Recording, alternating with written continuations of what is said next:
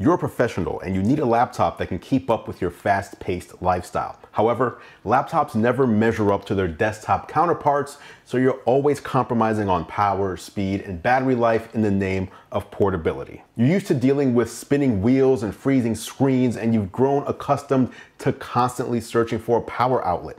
You've even started to bring your desktop computer with you on business trips. I'm looking at you, Marquez. You've tried every laptop out there and you're tired of having to make compromise after compromise. Then something changes. A new laptop is released that promises to be different, and you keep hearing that it actually lives up to the hype. You try it and discover that it is, in fact, the best laptop for pros ever made. That computer is the MacBook Pro, and what's crazy is that it was released back in 2021, and Apple just made it even better. Let's talk about it. Last week, Apple announced the availability of updated 14 and 16-inch MacBook Pros, packing new M2 Pro and M2 Max chips, making them even more powerful than they already were. Apple sent over this 16-inch M2 Max model that I've been testing. Inside the box, you'll basically find three things. Obviously, there's the MacBook Pro itself, the 140-watt charging adapter, which can fast charge this laptop,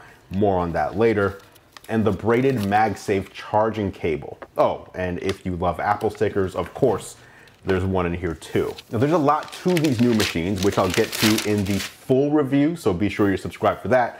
But in the meantime, if you're interested, I will have links to these down in the description below if you want to check them out for yourself. That said, let's start by talking about the features you need to know about, starting with the design. If you didn't pick up the 2021 model, then you'll want to be aware that the ports have been brought back to the MacBook Pro. I'm talking about the return of the SD card slot, which is something every creative professional who I know uses. The return of HDMI, which is something I rarely use, but in corporate environments is a must-have for presentations. And this new model can connect to TVs and displays at up to 4K with a 240 Hz refresh rate, and even 8K TVs at 60 Hz. There's also the return of MagSafe, which supports fast charging the MacBook Pro, giving you 50% charge in just 30 minutes. There's even a 3.5mm headphone jack that includes advanced support for high impedance headphones and 3 USB-C ports that are now Thunderbolt 4. The Magic Keyboard saw changes too with the removal of the touch bar, which has been replaced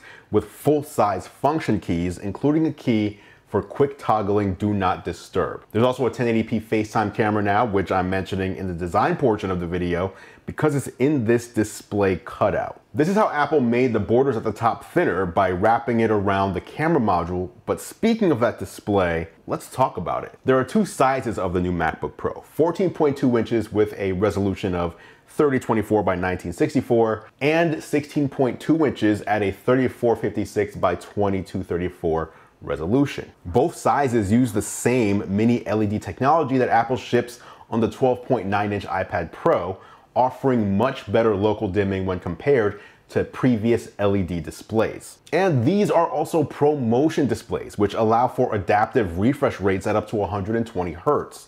They'll automatically adjust based on what you're doing, so if you're scrolling or playing a game, you can expect the refresh rate to increase. But if you're reading a static document, the refresh rate will imperceptibly drop, which is a bonus for your battery life. It'll also offer the option for users to set locked-in refresh rates, which is important for video editing and other use cases that rely on specific screen settings. Now, these mini LED screens can put out 1,000 nits of sustained brightness with 1,600 nits peak brightness for HDR content. For reference, the last Intel MacBook Pro topped out at 500 nits. The display is so good that it's hard not to call it the most impressive feature, but then there's the performance. On the real, Apple Silicon is out here shining. Apple introduced the two most powerful chips it's ever created for its laptops in the M2 Pro and M2 Max. These are more powerful versions of the M2 chip that we saw launch in the entry-level 13-inch MacBook Pro and redesigned MacBook Air last summer, and those were already impressive. While the M2 Pro is the baseline chip for the MacBook Pro, you can upgrade to the M2 Max for even more performance. And that's the version I've been testing here.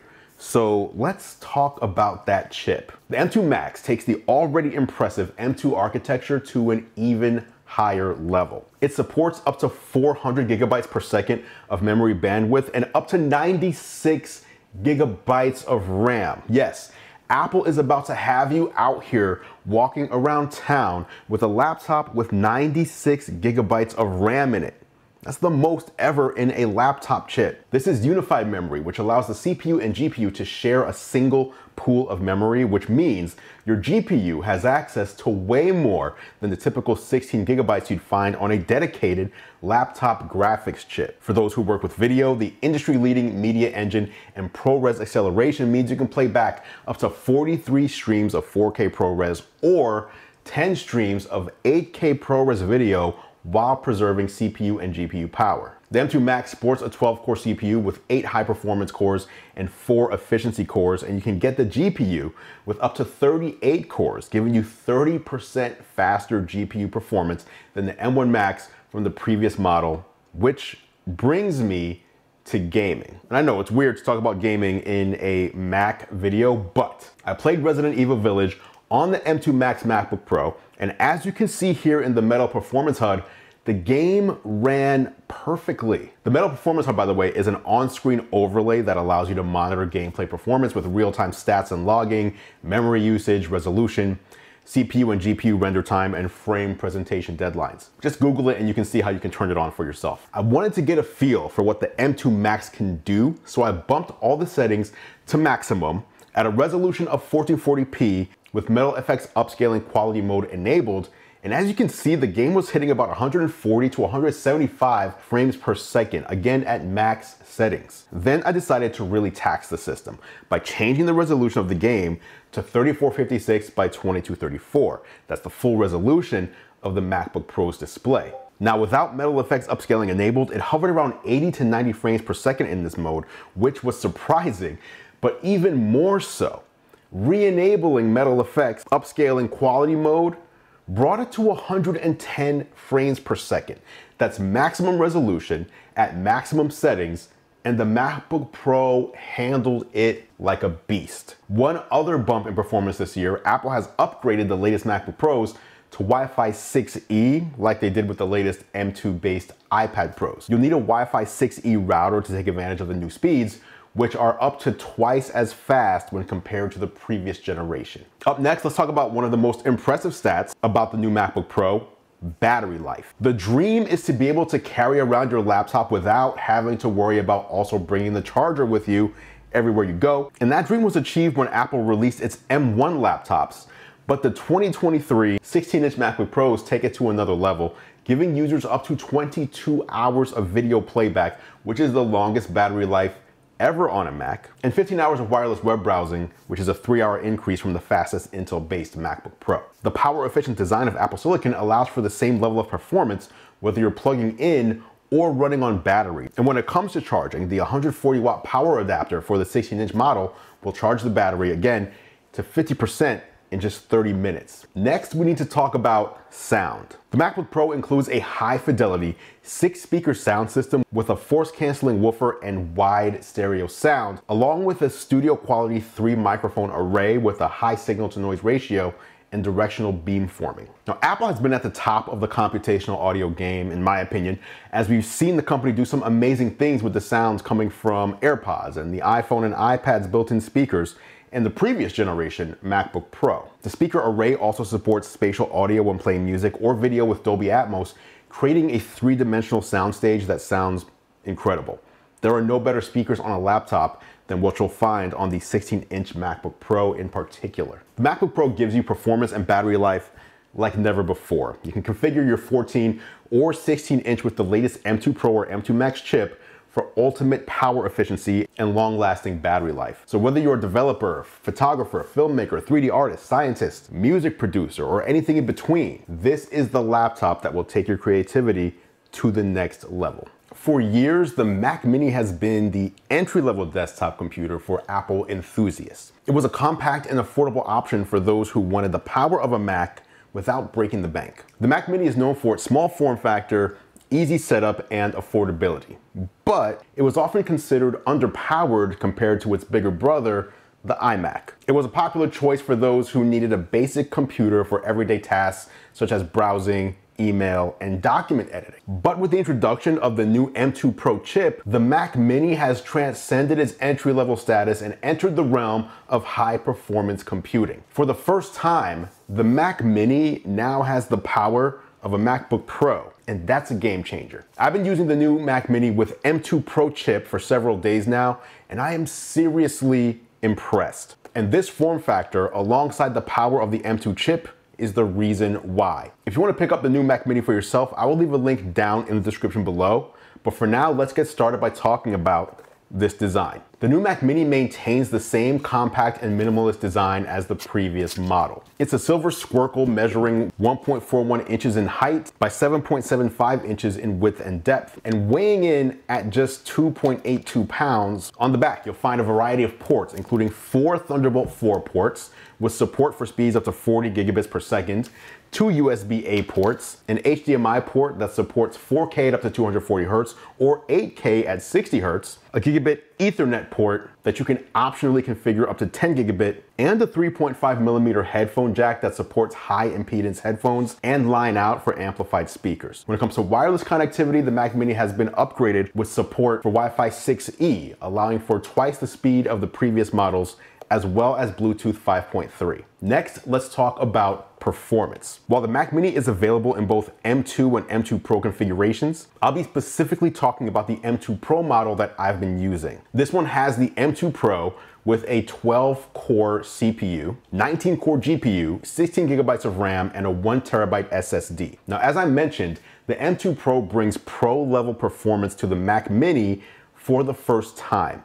It's built around a faster unified memory system with up to 200 gigabytes per second of memory bandwidth, supporting up to 32 gigabytes of memory. The M2 Pro chip in this one has 8 high-performance cores and 4 high-efficiency cores, delivering up to 1.9 times more performance than the M1 model, and the GPU here delivers up to 2.6 times more graphics performance than the M1. More on that shortly. One thing I personally love as someone who works with video on a daily basis is the M2 Pro's media engine, which accelerates video encode and decode. Video editing is almost 20 times faster on this Mac Mini when compared to the fastest Core i7 Intel model, and about 3 times faster than the M1 model, which is an insane leap in generation to generation performance. And even if you aren't a video editor like I am, on the whole, the Mac Mini with M2 Pro is up to 14 times faster than the fastest Intel-based Mac Mini, so it can handle demanding workflows with ease, from photo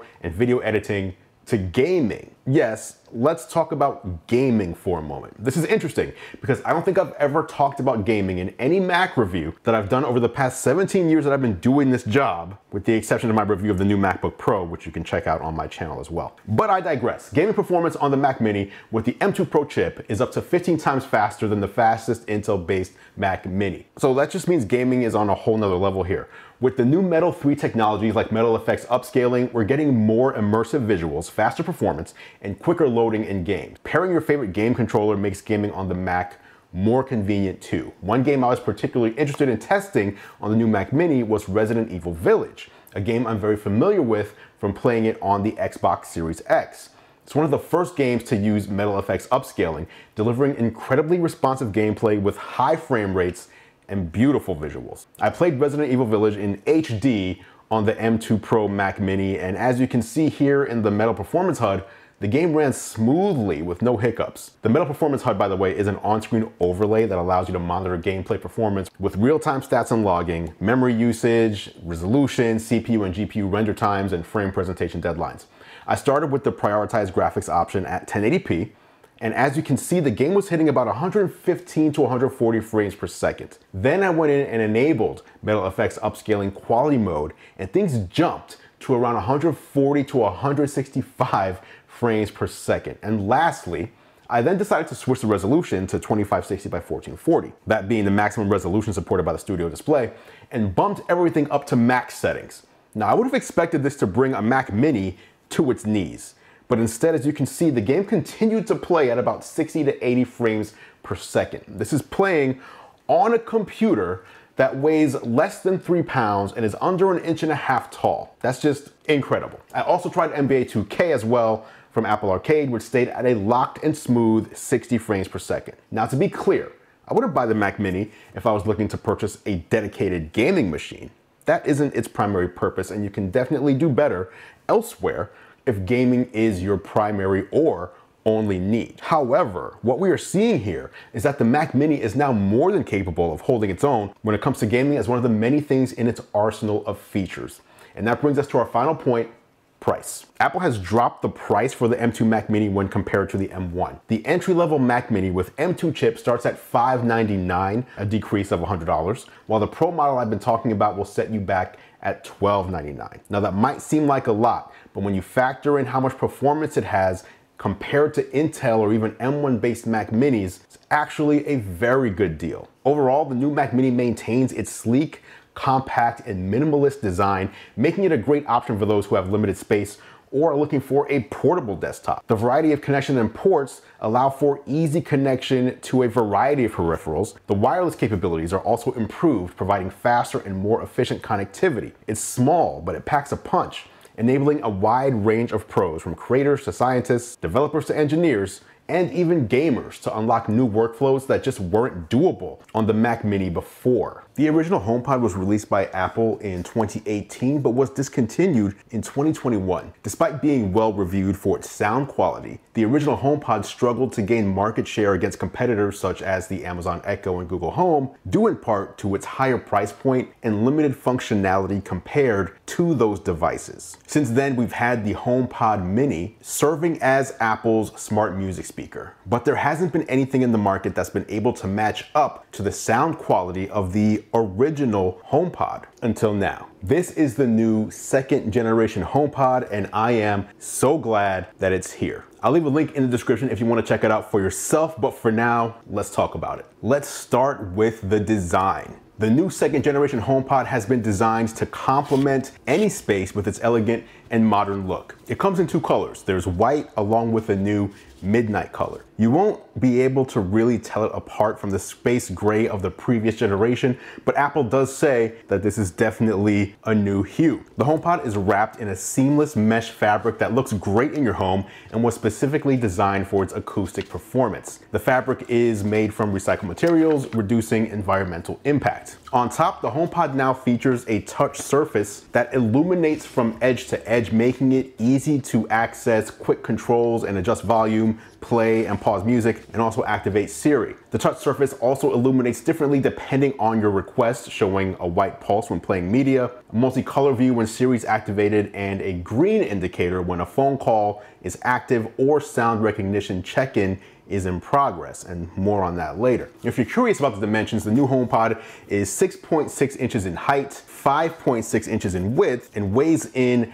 at 5.16 pounds. Next, let's talk about sound quality. This is the most important section because it's what sets the HomePod apart from the HomePod Mini. The larger HomePod exists in order to provide much better sound quality. And if it failed there, there'd be no reason to buy it when the Mini can do everything else. And I'm so very happy to say that the HomePod thrives in this area. The HomePod features a number of advanced audio technologies that work together to deliver truly remarkable sound quality. One of the key features is the high excursion woofer, which uses a powerful motor to drive the diaphragm and produce rich, deep bass. Additionally, an internal bass EQ microphone dynamically adjusts the low frequencies to ensure that they're balanced and consistent. The HomePod also features a beam-forming array of 5 tweeters, which are specifically designed to produce stunning high frequencies. These tweeters are specialized for high-pitched notes and use custom transducers, horns, and neodymium magnets to ensure all the details of the music come through with clarity. To further enhance the audio experience, the HomePod also uses advanced computational audio, which is powered by the Apple S7 chip. This allows the HomePod to adjust its sound in real time based on the environment and what's being played. Room sensing technology is also used to measure the sound reflections off neighboring surfaces so that the HomePod can adapt its sound to the room that it's in. I tested a variety of songs and the HomePod performed beautifully. From the intricate guitar work and layered harmonies of the Eagles' Hotel California to the pulsing beats and soaring vocals of The Weeknd's Blinding Lights, the HomePod delivered each song's unique elements with clarity and precision. The deep bass and crisp high frequencies in Beck's Morning were particularly impressive. One of the most striking demonstrations of the HomePod sound quality was when I played Queen's Bohemian Rhapsody. The complexity of the song's structure and instrumentation was handled with ease by the HomePod's advanced computational audio. The sound was fully immersive, with vocals and harmonies seemingly coming from all directions. To fully experience the HomePod's capabilities, I also listened to Apple's Made for Spatial Audio playlist, and it was a truly remarkable experience. That playlist obviously includes songs made for spatial audio, which the HomePod supports. The sound was fully immersive and makes you feel like you're right in the middle of the music. It's an uncanny feeling to stand in front of the HomePod looking right at it while it's playing music, and to your ears, music is coming from all sorts of different directions, not just from this device that's in front of you. Overall, the HomePod's woofer, tweeters, computational audio, room sensing tech, and internal bass EQ all work together to deliver great sound quality with rich deep bass and amazing high frequencies, making it perfect for enjoying music the way it was intended to be. Overall, the HomePod offers an unparalleled audio experience that is sure to impress even the most discerning of music lovers. But that's one HomePod, which leads me to using multiple HomePods. Using multiple HomePods will enhance your listening experience in several ways, because one of the best things you can do with a HomePod is create a stereo pair with a second HomePod. This allows for a wider and more immersive soundstage. Once the second speaker is added, not only is the bass deeper and richer, but your music will fill an even larger space. To set up a stereo pair, you can simply open the Home app on your iPhone, iPad, or Mac and follow the prompts to add a second HomePod to the room. Once paired, the HomePods will automatically separate the left and right channels. Every single song I tested obviously sounded better in this configuration versus just one standalone HomePod, but what surprised me is that it sounds way better. Like, in my opinion, two HomePods sounds more than twice as good. Multi-room audio allows you to play music on multiple HomePod speakers throughout your home, all in perfect sync. So you can play the same music in every room, or even a different song in different rooms, all controlled by your voice with simple commands like, "Yo Siri, play jazz in the kitchen," or "Yo Siri, play my favorites playlist everywhere." Wait a minute, I didn't realize that saying "Yo Siri" would actually activate Siri. Apologies to everyone out there. This feature also works with AirPlay-enabled speakers or TVs, creating a whole home sound system that gives you the flexibility to control the audio experience in every room, even in rooms that don't have a HomePod. With multi-room audio, you can easily enjoy music, podcasts, and audiobooks in any room of your home, making it perfect for parties, gatherings, or just everyday use. Then there's intercom on HomePod and HomePod Mini, which is a convenient way to communicate and stay connected to other members of your household. You can send an intercom message from one HomePod speaker to another in a different room, or to all HomePod speakers throughout your home. And it's also easy to respond just by telling Siri you want to reply. Intercom works with iPhone, iPad, Apple Watch, and even CarPlay, allowing you to extend your home intercom system anywhere. Next, let's talk about Siri. I use Siri on the HomePod as a digital assistant that helps me stay on top of my day-to-day tasks and activities. Now, I'm sure you all know this by now, but you can ask Siri to do things like check the weather, set timers or alarms, and get a news update without having to pick up your phone. One of the best things about Siri on the HomePod is that it can recognize up to 6 different voices, allowing each member of the household to have their own personalized experience. This means that each person can check their own calendar, call people in their own contacts, create a reminder in their own reminders app, find their individual iPhone, and more. Overall, Siri on the HomePod is a powerful and versatile personal assistant that can make your life easier and more convenient in many ways. And that brings me to smart home integration, because the HomePod also acts as a home hub, supporting Matter and integrating a Thread radio, connecting to the smart accessories in your home and allowing you to control your smart home while you're away. With that Matter support, an even wider variety of accessories made by some of the most popular smart home brands can now be controlled with the HomePod. This means both Matter and HomeKit compatible accessories can be seamlessly and securely used together to create scenes and automations that enable you to manage and stay connected to your home at any time. The HomePod also offers powerful smart home capabilities that allow you to control all of your smart home accessories with just your voice. So you can say, Siri, turn on the lights, or set the thermostat to 72 degrees. The HomePod also includes built-in temperature and humidity sensing, sound recognition to identify smoke or carbon monoxide alarms, and ambient sounds integrated into scenes and automations to help you relax and focus. And more on sound recognition in just a bit. The built-in temperature and humidity sensor can measure the temperature of the room it's placed in and can be used to set automations. So for example, when the temperature in the living room rises above 75 degrees, the blinds can close to keep the sunlight out. And again, you can use Siri to set up automations like lower the blinds every night at dusk, creating your ideal environment. HomePods also offer ambient sounds that can be added to scenes, automations, and alarms for more relaxation. Ambient sounds have been completely remastered with even higher fidelity and detail. Now let's go back to talking about sound recognition. Sound recognition is a feature of the HomePod that allows it to listen for smoke or carbon monoxide alarms and send a notification to your iPhone, iPad, and Apple Watch if one is heard. This feature can give you greater peace of mind, especially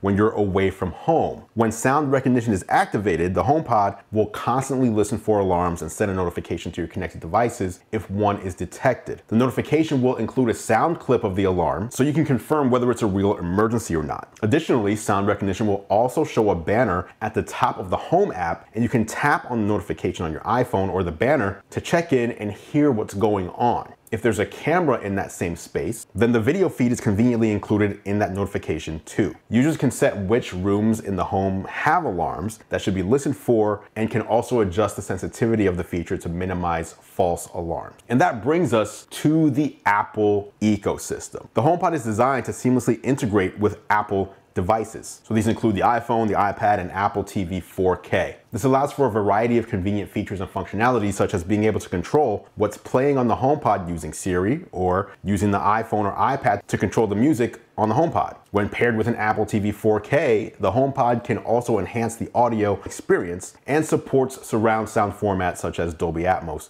and Dolby Digital. Additionally, the HomePod also supports AirPlay, which allows for easy streaming and control of audio playback from other Apple devices. The HomePod also has additional proximity controls that allow for personalized music and podcast suggestions and the ability to control what's playing when an iPhone is brought close to it. With handoff, users can also keep listening to music, podcasts, or calls from their iPhone to the HomePod, and vice versa when their U1 enabled iPhone is brought near, which is very cool. The HomePod is a powerful and versatile smart speaker that is designed to work seamlessly with your Apple devices. Its high fidelity sound quality and advanced audio technology make it a great option for music enthusiasts, while its built-in Siri functionality allows for control and interaction with your other Apple devices. Overall, the HomePod is a great option for those primarily looking for a premium experience in their smart speaker. If that isn't you, then the HomePod Mini can do just about everything that the larger HomePod can do at a fraction of the price. But if you're an audiophile, this is the best sounding smart speaker you can buy at this price point, and the stereo pair will blow you away. Today I'm going to be talking with Apple about the Mac and Apple Silicon, specifically the recently released M2 Pro Mac Mini and the M2 Pro and Max MacBook Pros, as well as Apple's approach to designing and developing its chips.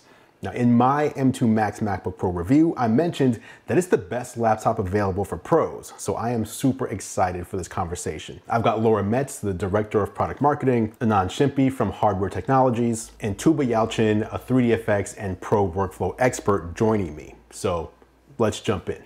Hey guys, it's great to see you. First of all, I just want to thank you for your time today. Thanks for joining me. Thank you very much for having us. All right, before we jump into some of the details, I want to find out from each of you guys, how did you get into using Apple products, or the Mac in particular? What's your origin story there? Well, my first experience using a Mac was in high school, and it came, I had to use a Mac that the school provided to start scholarship applications. And so that was my first experience jumping in on word processing and using a Mac there. And then it actually wasn't until, unfortunately or fortunately, until I started working at Apple nearly 20 years ago that I fully switched to a Mac and made that part of my daily life, and of course have never looked back. Yeah, for me, I think early on in school, I was exposed to kind of Apple computers. I had an Apple IIe at home a long, long time ago. But, you know, in my adult life, it was kind of kind of college when I really got into the Mac. I remember I was taking a kind of a compiler architecture class, and the Mac was disproportionately represented in that auditorium. And I remember like looking over at people next to me, and they were doing all this really cool stuff on the Mac, and that ultimately kind of piqued my curiosity, and that's how I ended up picking one up kind of in the early 2000s. And yeah, for me, it was always a MacBook Pro. I really liked what it represented. It was a device for the creatives. And I felt like having one, being a creative was like the lifestyle choice I was making, committed to my creativity. And I think when the iPhone was launched, I thought like, oh, the iPhone and the Mac, these are the ecosystem, like the power tools that will enable me. So obviously I'm talking to 3 different people at Apple from 3 different teams. And it was probably on purpose that it was set up this way because that's how you guys design products in the first place. Apple doesn't just buy different components from different manufacturers and put them all into one product and then ship it. Instead, it's really different teams that all come together to make and form the final product. So could you guys tell me how that process works behind the scenes? We really do create our products using a very collaborative approach across many different disciplines, whether that's from design, hardware, software engineering. We've got Anand with hardware technologies here, and our pro workflow team, which we believe is very unique to Apple.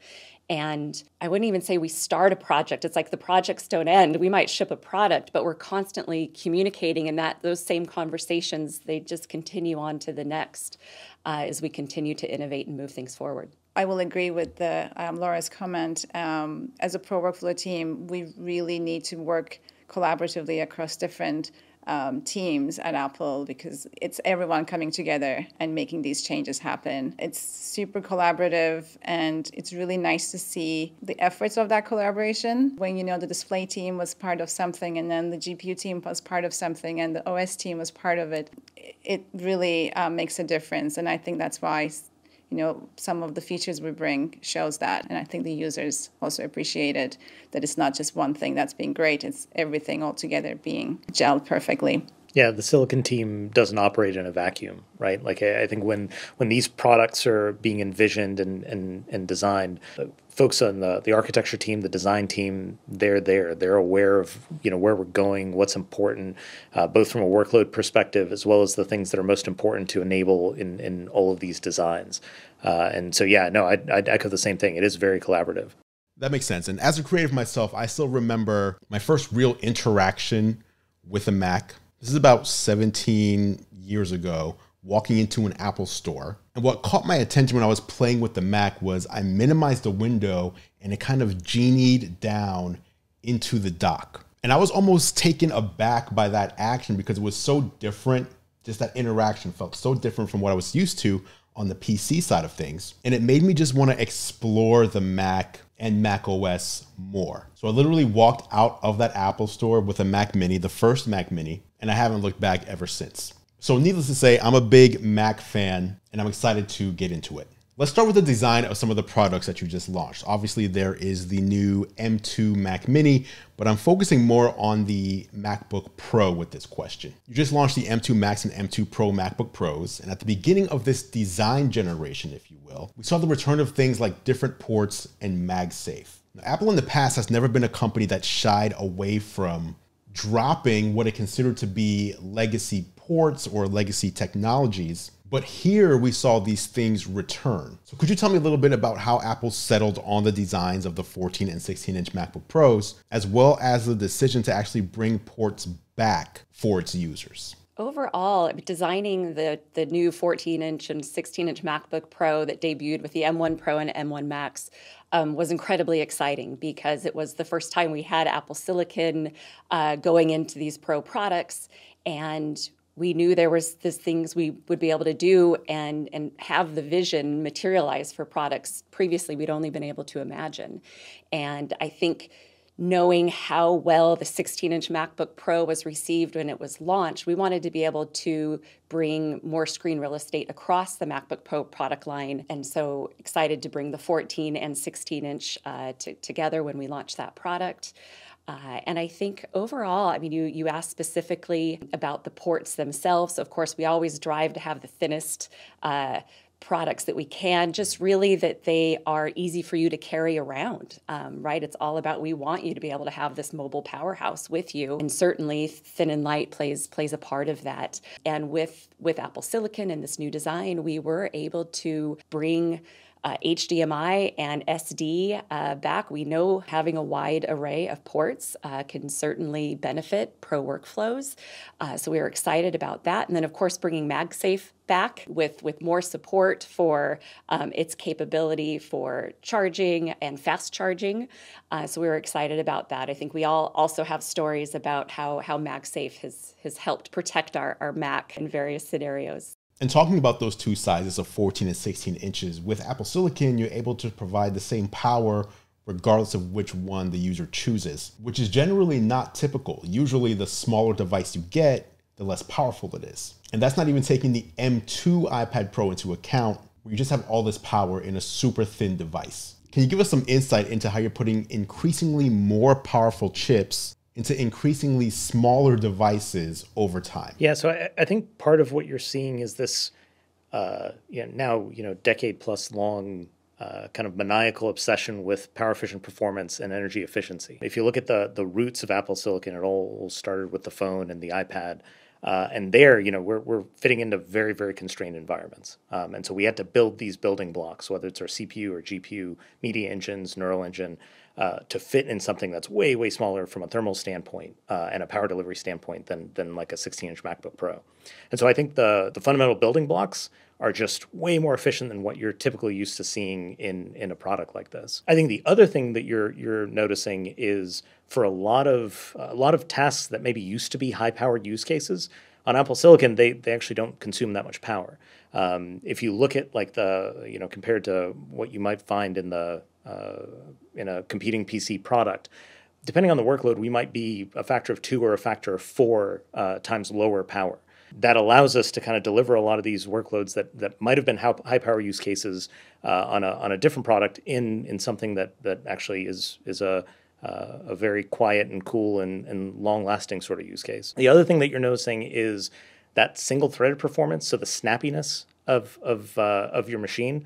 It's really the same like high performance core, regardless of if you're talking about a MacBook Air, 14-inch Pro, 16-inch Pro, or like the new Mac Mini.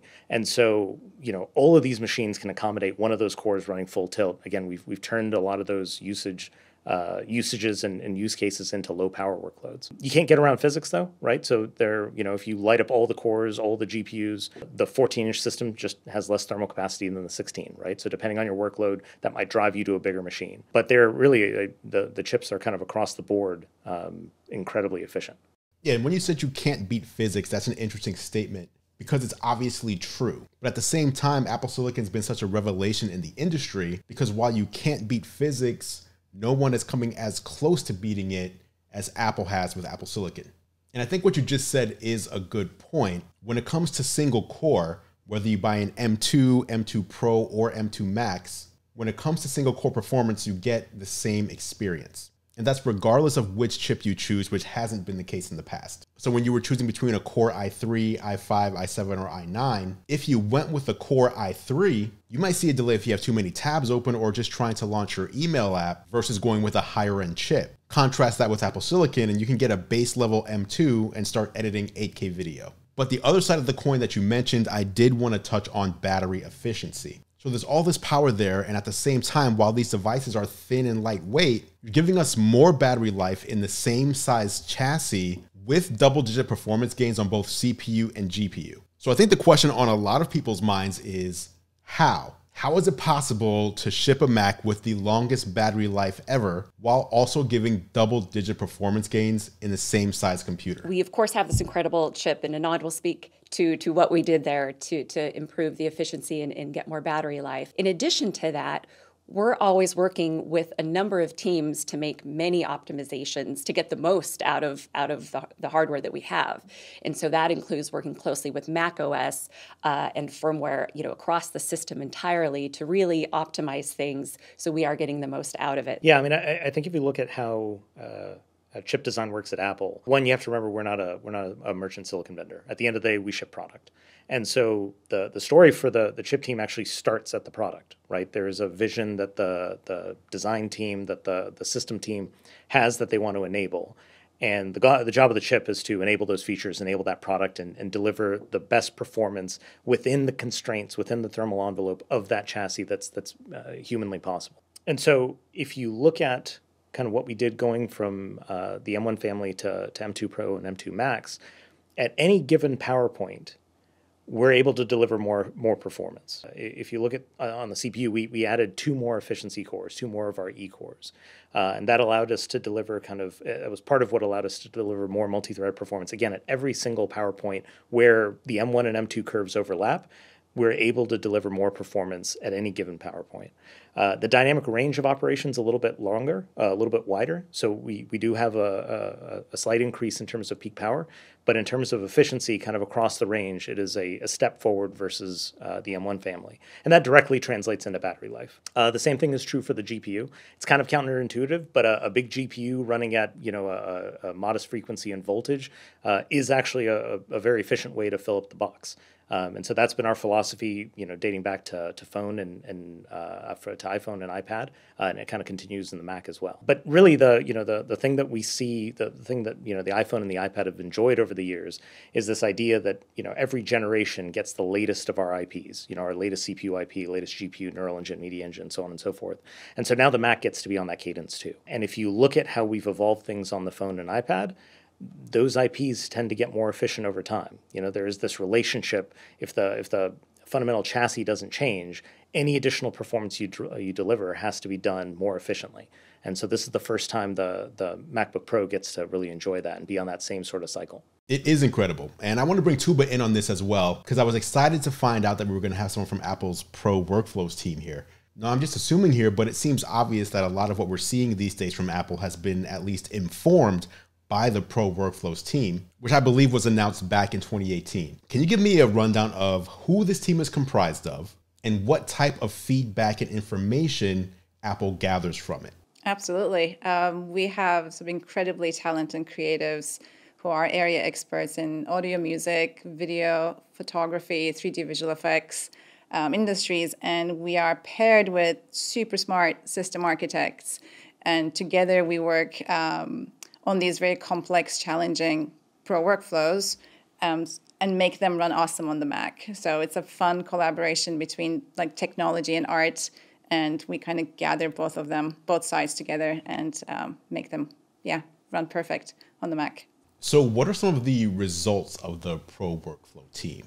Apple put the team together in conjunction with the announcement that the 2019 Mac Pro would be coming in the future. So the team has been there for a while now. Can you talk about some of the things that consumers are directly benefiting from and using in Apple products today that maybe we might not have seen if not for the Pro Workflow team? I mean, it's a collective effort. I think we, as a Pro Workflow team, we work very closely cross-functionally across Apple, whether it's hardware or software. And we've been championing for these Pro features that we want on the platform and constantly push for more performance. But we also look for the future and see what's coming. And so there's always innovation in our minds, and we kind of try to keep up the pace when it comes to innovation as well. Often we'll hear people in the media say that Apple won't make this product as powerful as this other Apple product because then it would cannibalize the sales of the more expensive product. And that kind of flies in the face to what Steve Jobs famously said, and I'm paraphrasing here, that if anything is going to cannibalize an Apple product, it should be another Apple product. And it really feels like we're seeing that mantra kind of play out with the launch of the M2 Pro Mac Mini. For the first time, you're giving the power of the MacBook Pro to users of the Mac Mini. And the result here is you no longer need to buy the more expensive MacBook Pro if that's the level of performance you want, but don't need the portability. So can you talk a little bit about that philosophy of what the M2 Pro Mac Mini in particular means to the Mac lineup?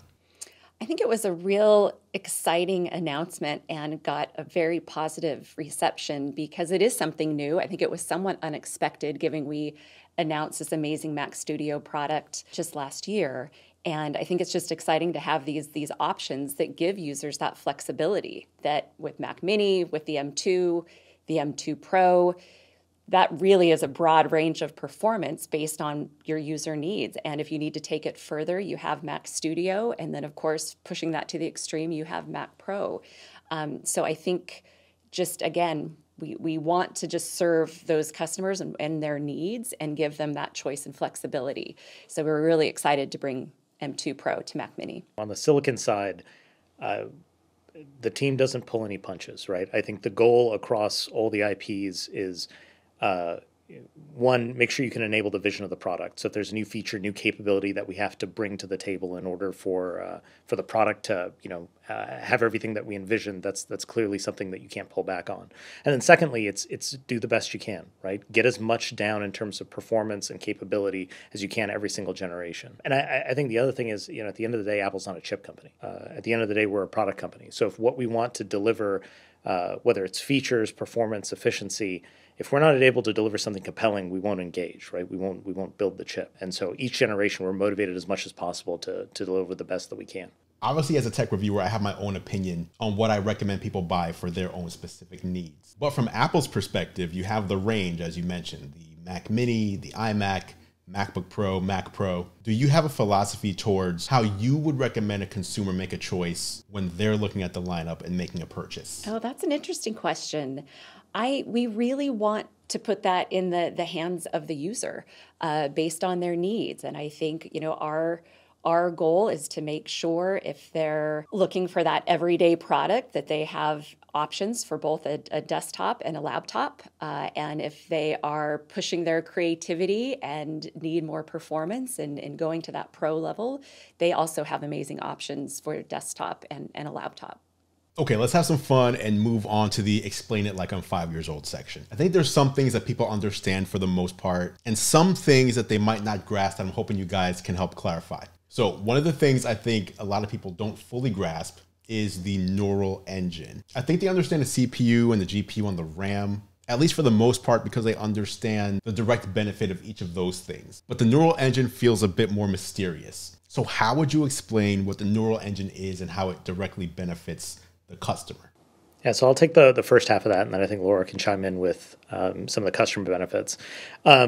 There are really two things you need to think about, right? The first is this trade-off between a general purpose compute engine and something a little more specialized. So if you look at our CPU and GPU, these are big general purpose compute engines. They each have their strengths in terms of the types of applications you'd want to send to the CPU versus the GPU. Whereas the neural engine is more focused in terms of the types of operations that it's optimized for. But if you have a workload that's supported by the neural engine, then you get the most efficient, highest density place on the chip to execute that workload. And so that's the first part of it. Second part of it is, well, what kind of workload are we talking about? And our investment in the neural engine dates back years ago, right? So the first time we had a neural engine on an Apple Silicon chip was A11 Bionic, right? So that was 5-ish years ago on the iPhone. And really it was the result of us realizing that there were these emergent machine learning models that we wanted to start executing on device. And so we brought this technology to the iPhone, and then over the years, we've been increasing its capabilities and its performance. And then we made the transition to the Mac to Apple Silicon. It got that IP just like it got the other IPs that we brought, like things like the Media Engine, our CPU, GPU, Secure Enclave, so on and so forth. So when you're going to execute these machine learning models, performing inference on these inference-driven models, if the operations that you're executing are supported by the neural engine, if they're fit nicely on that engine, like I said, it's the most efficient way to execute them. Now, the reality is the entire chip is optimized for machine learning, right? So a lot of models you will see execute on the CPU, the GPU, and the neural engine. And we have frameworks in place that kind of make that possible. But the goal is to always execute it at the most, in the highest performance, most efficient place possible on the chip. And I would just add that the end benefit of that is just more performance, and your system is doing more for you and you're not even aware of it. One great example would be things we do with our image signal processor, that it is taking information from that image coming in and adjusting your image and optimizing your image. So there's benefits across the board, and I think the magic is you don't even know it's happening. It's all done for you and highly optimized. Okay, next, the nanometer process. I think this is another one that the average person doesn't quite fully grasp when they see it mentioned in a keynote. So how would you explain what this is and the importance of decreasing that nanometer process size? Yeah, so here I think you're referring to the transistor. These are the building blocks by which all of our chips are built out of. And the simplest way to think of them is like a little switch. And we integrate tons of these things into our design. So if you look at M2 Pro and M2 Max, you're talking about tens of billions of these. And if you think about large collections of them, that's how we build the CPU, the GPU, the neural engine, all the media blocks. Every part of the chip is built out of these transistors. Moving to a new transistor technology is one of the ways in which we deliver more features, more performance, more efficiency, better battery life. So you can imagine if the transistors get smaller, you can cram more of them into a given area. That's how you might add things like additional cores, which is something you get in M2 Pro and M2 Max. You get more CPU cores, more GPU cores, so on and so forth. If the transistors themselves use less power or they're faster, that's another method in which you might deliver better performance, better battery life, better efficiency. Now, I mentioned this is one tool in the toolbox. What you choose to build with them, the underlying architecture, microarchitecture, and design of the chip also contribute in terms of delivering that performance, those features, and that power efficiency. Okay, and as we've seen in the past, you can still improve a chip and make it better, even without decreasing the transistor size. Yeah, so if you look at the M2 Pro and M2 Max family, we talk about them being on a second generation 5 nanometer process, and as we talked about earlier, right, the chip got more efficient at every single operating point. The chip is able to deliver more performance at the same amount of power. All right, and next, the media engine. When you look at the Afterburner card in the Mac Pro and then compare it to the size of the media engine on the M2 package, it's just hard for me to wrap my head around these performance gains. How did you take something that was so large and then fit it onto something so tiny and give it more performance? Yeah, and I think that's, going back to the point around transistors, I think taking that IP and integrating it on, the latest kind of highly integrated SoC with the latest transistor technology that lets you, run it at a very high speed and you get to extract a lot of performance out of it. And I think the other thing is, and this is one of the things that's fairly unique about Apple Silicon, we build these highly integrated SoCs.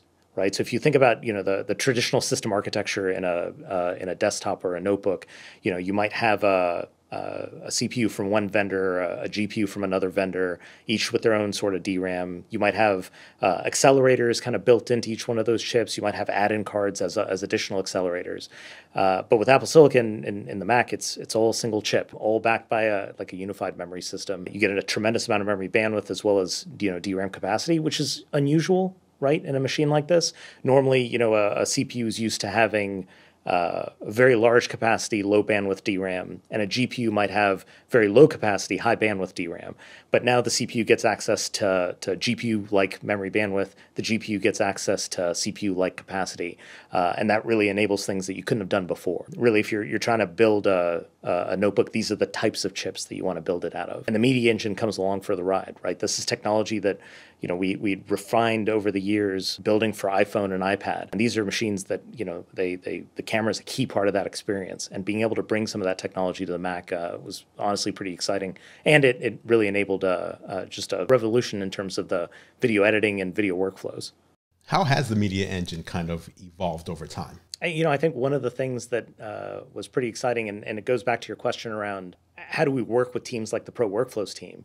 I think the addition of ProRes as a hardware-accelerated encode and decode engine as a part of the media engine, that's one of those things that you can almost trace back directly to working with the Pro Workflows team, right? This is a codec that it makes sense to accelerate, to integrate into hardware. It's important for both our customers, the people that were expecting to buy these machines. And it was something that, the team was able to integrate. I think for those workflows, there's nothing like it in the industry, on the market. I feel pretty certain that you've heard some interesting stories of how people push their Macs to the limit. So I'm curious if you could share any story about people using their Mac in a way that impressed or even shocked you. I'll start that off with some more general answers to that, and Nan and Tuma may have some specific fun examples. But we've been developing Macs for our Pro community for a very long time, and we're so inspired by what they do, and that really is what drives us to constantly be pushing the capabilities forward. And so when we talked about these latest MacBook Pros with Apple Silicon, we talk about how it's just been a complete game changer. And we don't just say that. We're hearing these examples of these amazing scenarios of what it truly has enabled for creative pros, whether that's a photographer who needs to, wants to go out into the wilderness to take photos and used to, have to lug and carry all this equipment, who now, because the performance and the amazing battery life, is fine to go out, on that expedition carrying his latest MacBook Pro, to folks creating musical scores that can just tax the system in incredible ways, but they're able to do that all on their notebook and, not have to be back at the studio, and they can be cross-continent working with the studio and able to piece that all together. And so these ideas that you don't have to be in the edit bay in the studio, that you can be remote, and not only be remote, but you can get that same performance that you would have whether you're plugged in or on battery. And that's been huge for our pros as well. Just to follow Laura's comment, like we've seen singer-songwriters recording songs on their MacBook Pro with the built-in microphone because they don't have the fan noise interfering anymore. And they can just take that workflow wherever they want, wherever that creative idea comes in, and they can just create, which is really delightful to see. And also, personally, I'm a very outdoorsy person. I go camping all the time. And every time I see a camper van parked and you see someone with a camping chair with a MacBook Pro just doing their work on the side of the road, it's just so great to see that. It feels like we're enabling more people to do their work wherever they want to be. And it's really great to be part of that transition. I remember prior to the launch of M1, there was a part of me that was like, I don't know if people are going to get this until we launch, M1 Max and M1 Ultra, and almost feeling like M1's nice, but it's the small chip, right? Mm-hmm. Like, how excited are people going to be about it? And we knew how fast it was going to be on paper, but there's a difference, right? When you go and actually use one of these machines. I remember I moved my personal machine at the time to an M1 Mac Mini.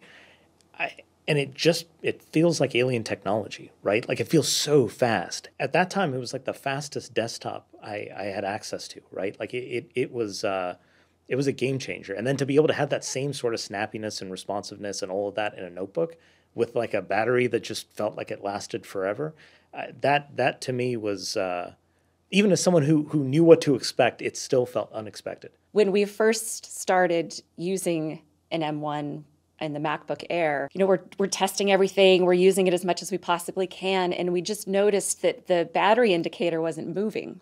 And we all thought, there's got to be something amiss here, like what's happening? And so I think to Adnan's point, that's really interesting how on paper, we knew it was supposed to deliver these things and the promise of it, but to actually experience it, what started to get pretty magical. Now, I'm on the other side as someone who takes in the Apple events and then test the products afterwards. And I remember a lot of us, when the initial M1 was announced, were like, there's no way. Like, what are they talking about? There's no way. And then we get them in, and it's exactly how it was presented. And so many people were blown away. It felt like alien technology. And I'm actually currently using the M2 Max 16-inch MacBook Pro. And I was on a cross-country flight last week. And for the first 2 hours, I was doing video editing. And then I started getting worried because I was thinking to myself, I know they said 22 hours of battery life, but that's video playback and I'm doing video editing. How long is my battery gonna last? And so I glanced up at my battery after 2 hours of editing and I had 92% battery life left. Like, I'm video editing. So for me, it's still mind blowing and I can't wait to see what you guys have up your sleeve next. Yeah, M2 Pro and M2 Max, they're really just better versions of what we've shipped before, right? Like, it's that same great formula, that same power efficient performance, and you just get more. Yeah, and I think that's the key thing. Like with M1 MacBook Pro in 2021, like that laptop was incredible. Like, performance was awesome, the power efficiency, and then it came with an HDR display, which is huge for the Pro community. And then with M2, now we have 96 gigs of memory. So if you're a Pro that needs that little bit extra, you got it. And, we'll keep innovating. So it's just very exciting to be part of this journey. I like how you called 96 gigs a little bit, just a little bit. It's wonderful. Okay, I think that's time. So Laura, Adnan, Tuba, thank you so much for taking the time and joining me today to talk about the Mac and Apple Silicon. I really appreciate it. I hope you guys found that as interesting as I did. I've actually been a fan of Adnan since I started reading Adnan Tech way back in 2004. As before joining Apple, he ran a PC hardware review website. As you probably know, Apple hasn't generally been known to do these kinds of on-the-record interviews that often, so it was definitely an exciting privilege to get this opportunity. What's going on, everybody? Andrew Edwards here, coming to you from WWDC 2023. I just finished taking a look at Apple's brand new Vision Pro AR headset. I've got some thoughts, I've got some observations that I wanted to share. Starting with the home screen. So the first time you put the headset on, you hit the digital crown, you press it down, and you go through an eye measurement. This is how the sensors are going to determine where your eyes look, specifically when you're looking at points of interest inside your field of view. After that's done, another press will bring up the home screen, which is your view of the different apps that you can use. And this is where you see the eye tracking start to work, because as you look at the different app icons, you'll see them kind of jump forward depending on which one you look at, almost similar to scrolling through the app icons in tvOS. And anything you're looking at that you want to select, you just pinch your thumb and forefinger together, boom, look at something, boom, selected. You want to drag something, you just pinch and then just move it around in space. You can push it backwards, you can make it bigger, all just with a simple two-finger gesture. The first app that I jumped into was the Photos app. So you go into the app, and then when you select a photo, it'll actually come to the forefront and dim the room behind you. So it's almost like someone lowered the lights in the room so you can really focus on the images, and you can start to swipe through them, take a look at them, make them bigger. And then if you go into a panoramic photo and make it full size, it'll actually surround the entire view that you have. So it'll give you a 180-degree view of this image, and you can actually like stand up and like peer over and see into the photo and reveal things that you can't see when you're standing back, which is very interesting. So all those panorama photos that you've ever taken that you can't really see on your phone because the screen is so small, or even on your Mac because it's so thin, this makes it perfect to view. It almost puts you back in the scene where you took that picture. Then there is spatial photos, and these are a big part of the Vision Pro headset, so much so that there's a dedicated button on the device for taking photos and videos. And there's only two buttons on it. So you've got the digital crown button, which takes you to the home screen, then the other button that captures photos and videos. And so the first thing was a 3D photo of a birthday scene. And when you pull this up, you actually feel like there's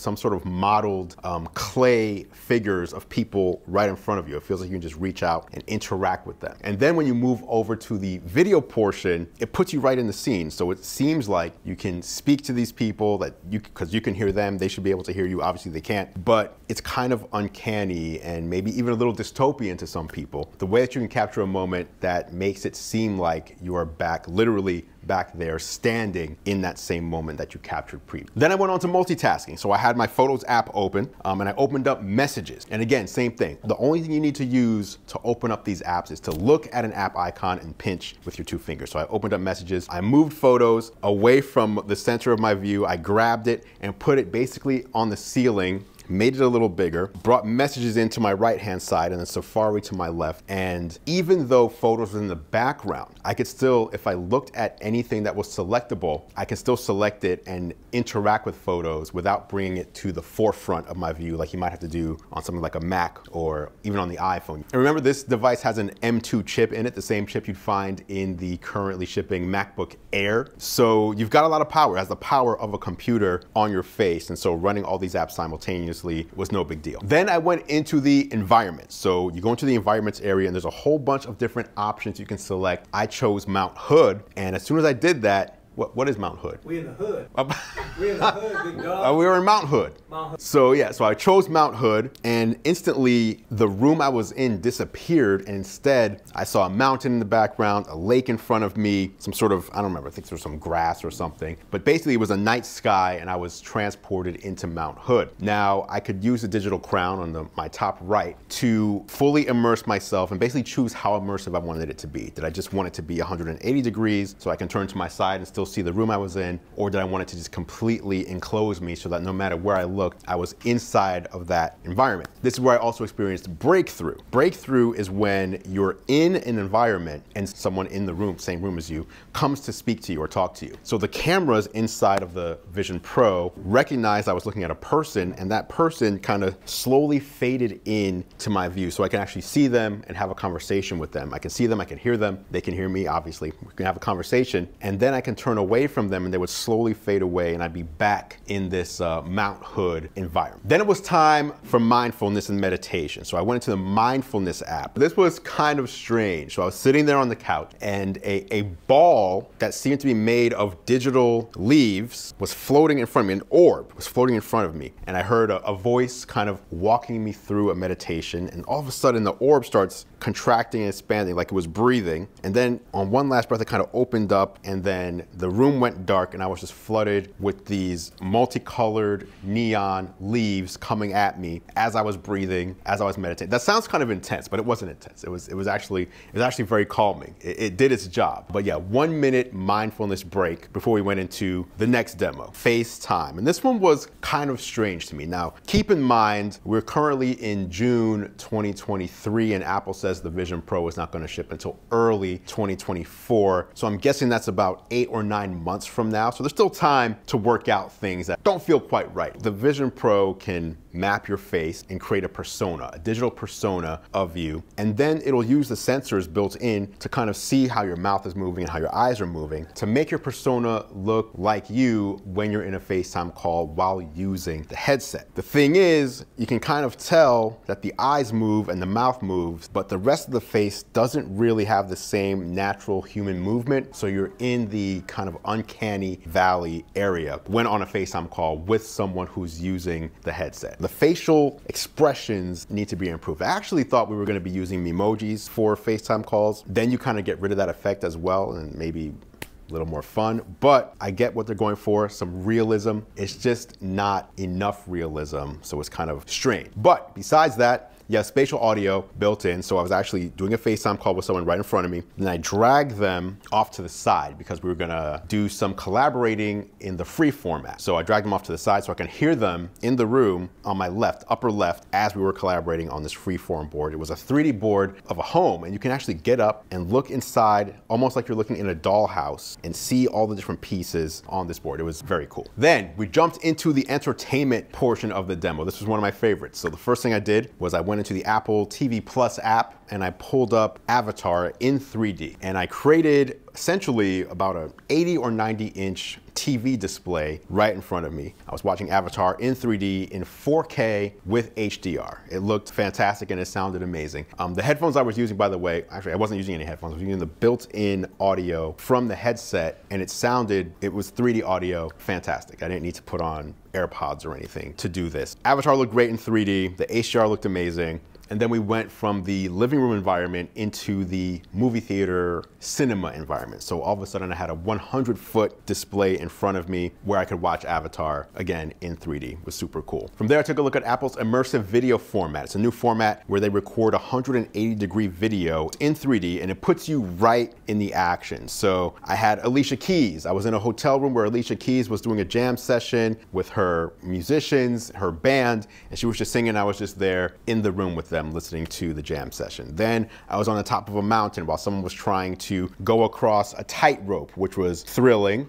Then I was in a herd, a collection of baby rhinos. I was just in there with them, baby rhinos coming to check me out. Then all of a sudden I'm underwater with a bunch of sharks around. So it was just a demo kind of showing how you can use immersive video in 3D to truly immerse you. Because again, Avatar was just a video screen in front of me, and then these were videos that I was actually feeling like I was inside of. Then there was the grand finale. So they said there was one more experience. I'm gonna sit back, relax. Again, there is a depth camera. So the Vision Pro headset knows the size of the room that you're in, how far things are from each other, using LiDAR, using the depth sensor. And so the rear wall in the room all of a sudden started opening up and then expanding into a portal. And the portal was to a prehistoric world. A butterfly flew into the room. From that portal, they told me, put your hand out, put your finger out, see if it lands on there. It did, it flew over, it found my hand, landed on my finger. As I moved my hand around, it stayed on my finger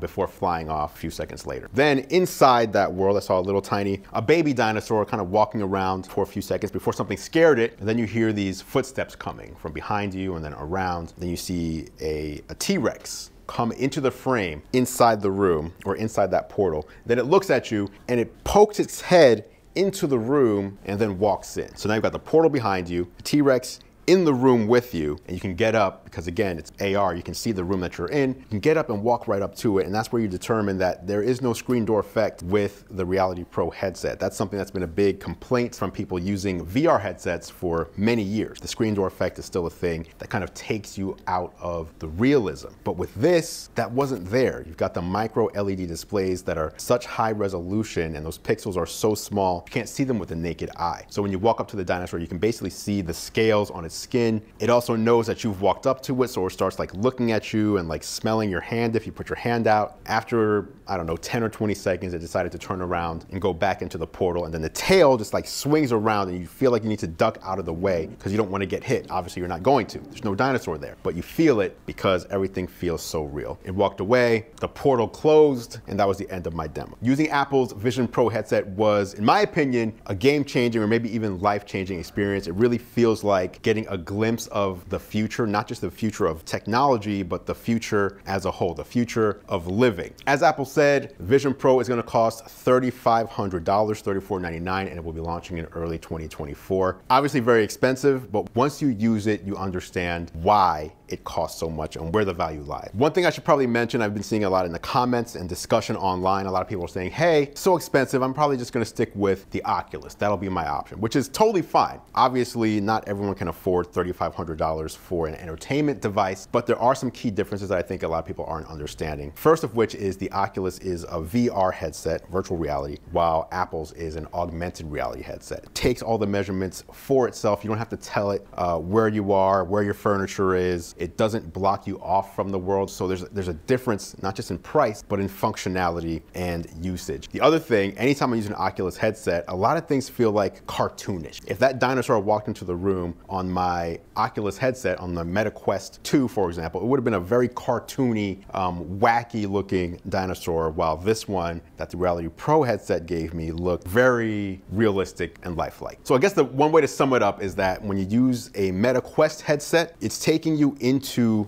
a different world, and using Apple's Vision Pro, it's actually bringing new things into your world. I'm super hyped to see this thing drop. I know it's expensive. It really was an enlightening experience, and I hope you get to try it out for yourself. You'll be able to do so in Apple retail stores across the US. Go check it out and see for yourself if you agree with my take. Apple has an all-new 15-inch MacBook Air, and I've been using this midnight color version for about a week straight as my main laptop. There's a lot to talk about here, so let's jump right in, starting with the unboxing. On the inside of the box, you'll find the MacBook Air right on top, and setting that aside, you also have the 35-watt dual USB-C charger. So you can use this to charge up the MacBook Air, and it also has an extra port you can use to charge another device at the same time without having to use one of the ports on the Air itself to do so. Now, inside the sleeve, we have some info on the MacBook Air along with a couple of black Apple stickers. I assume black because this is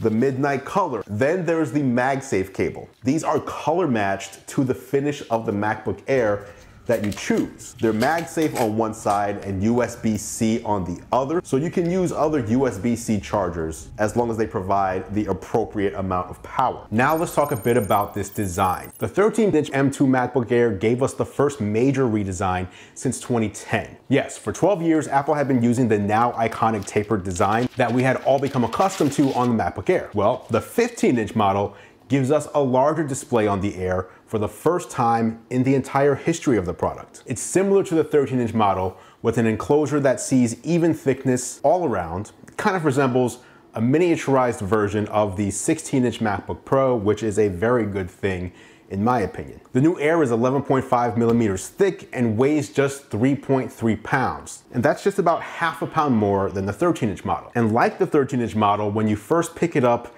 it feels kind of odd. It almost feels like an empty shell of a laptop or like a toy, just due to how light it is. You get a headphone jack with support for high impedance headphones on the right and 2 Thunderbolt 4 ports on the left, alongside a MagSafe connector for charging. Now, on the previous model, you had to use one of the 2 Thunderbolt ports for charging, so this is a very welcome change, as is the full-size function key row and Touch ID button on the keyboard. Of course, one of the most important parts of the MacBook Air is on the inside, which brings me to the Apple M2 chip. While the base M2 chip sports an 8-core CPU and 8-core GPU on the 13-inch Air, the 15-inch model ships with the 10-core GPU variant of the M2 only. That's with 256 gigabytes of storage and 8 gigabytes of RAM. You can upgrade the RAM to 16 or 24 gigabytes, and the storage can go all the way up to 2 terabytes if you need the space. The new M2 chip offers about 1.5 times the performance of the M1 model depending on the task. The model I've been testing here from Apple has 1 terabyte of storage and 16 gigabytes of RAM. Up next,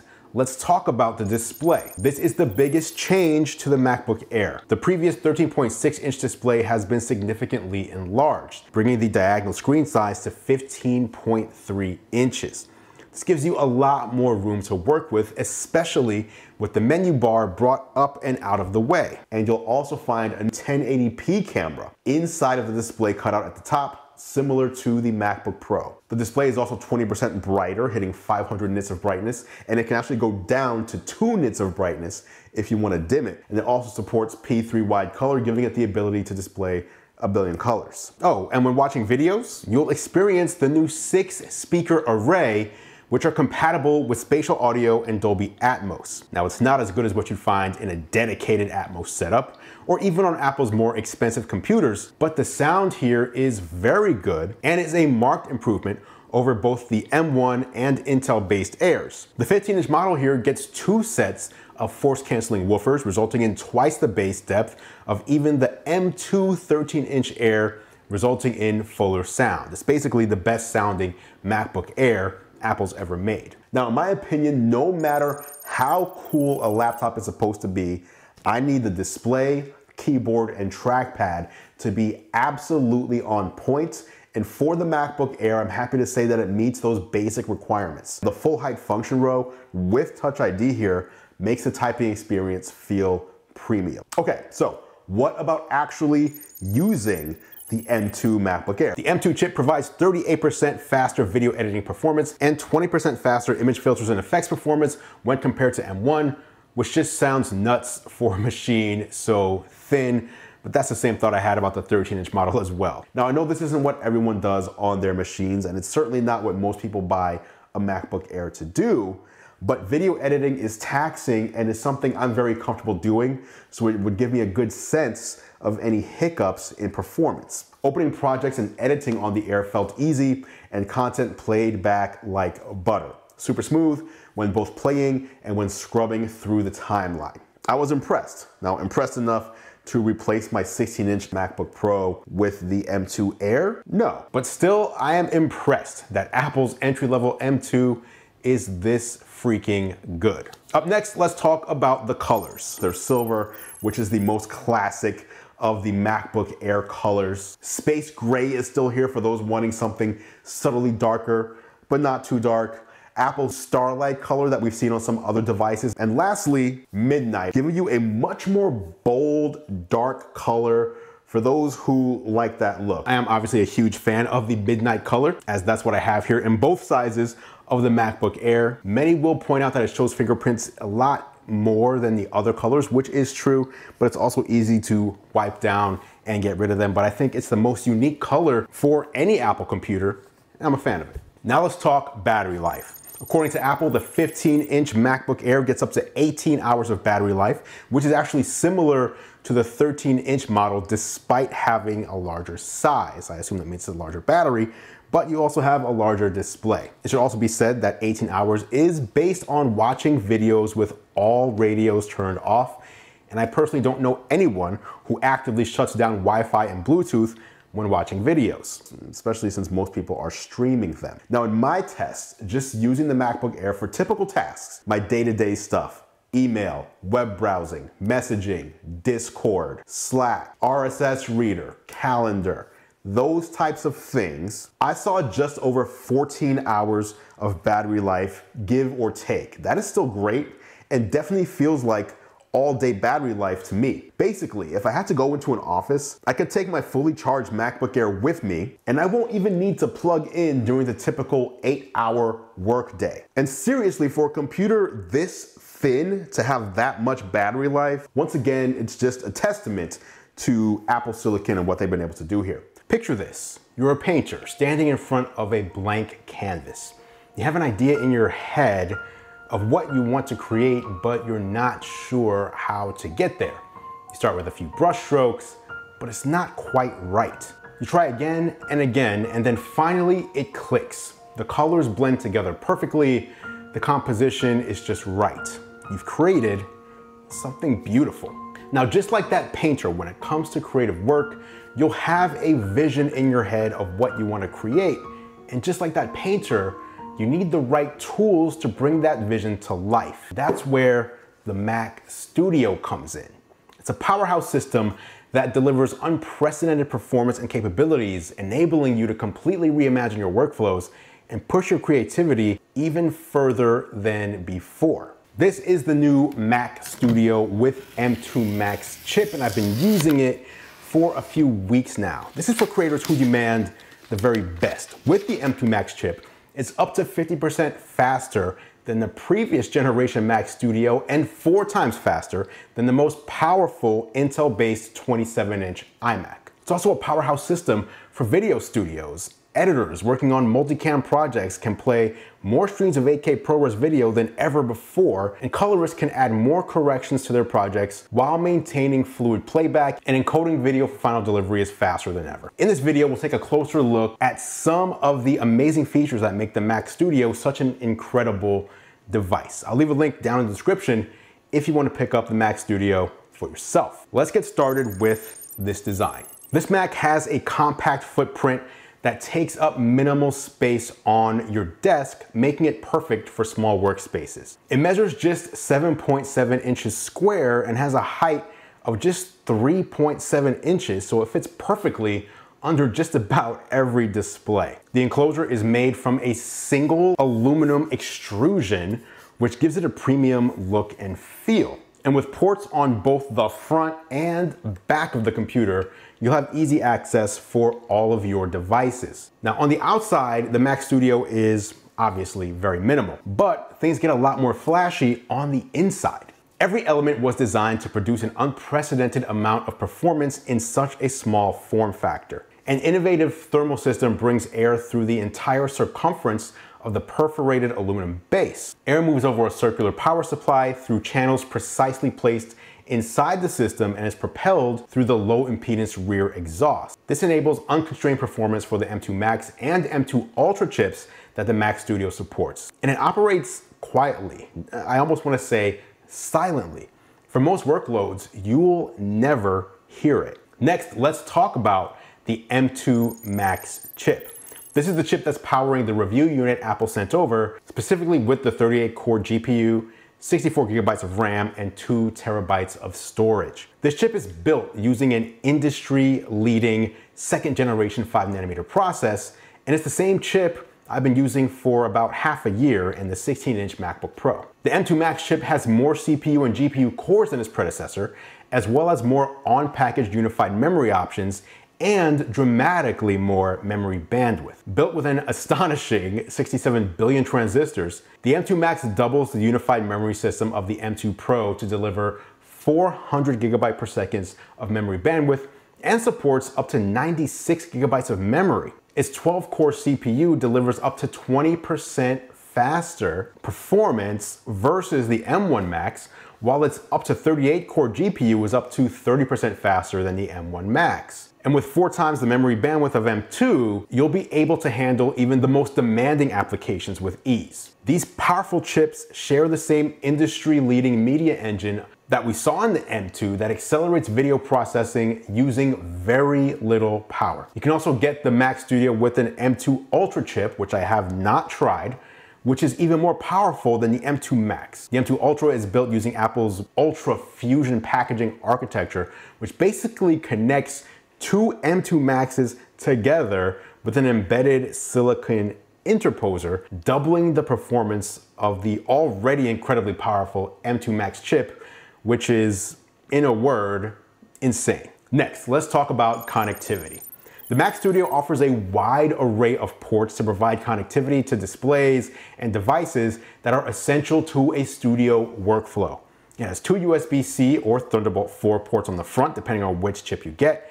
M2 Max gets a USB-C, M2 Ultra gets Thunderbolt 4, providing easy access and up to 15 watts of power for charging devices. These ports support 10 gigabit per second USB 3 as well. The computer also has 4 Thunderbolt 4 ports on the back that support displays up to 6K resolution and fast data transfer at up to 40 gigabytes per second of throughput, as well as USB and DisplayPort video out and up to 15 watts of power output. The Mac Studio also has an SDXC slot up front that supports the SD 4.0 standard and the latest UHS 1 and UHS 2 SDXC card. This is ideal for photographers and videographers and is something I use several times per week. Built-in Wi-Fi 6E enables users to download up to 2.4 gigabits per second, twice as fast as the previous generation. And Bluetooth 5.3 provides connectivity to the latest Bluetooth accessories, such as low latency headphones. The enhanced HDMI port supports up to 8K 60Hz output, allowing up to 4 Pro Display XDR displays and an 8K TV at the same time. The Mac Studio also has 2 USB-A ports that provide 5 gigabit per second USB connectivity for any older USB devices you already have. Finally, there is a headphone jack that supports both high impedance headphones and also functions as a line in port. So what do all of these features mean when combined? You get amazing performance with an incredible amount of connectivity options. The Mac Studio with M2 Max is incredibly speedy, especially in multi-threaded workflows. It's more than fast enough for your average owner. I found that the M2 Max is about 18% faster than the M1 Max it replaces in multi-core testing. When gaming, which is slowly but surely becoming more of a thing on Mac OS,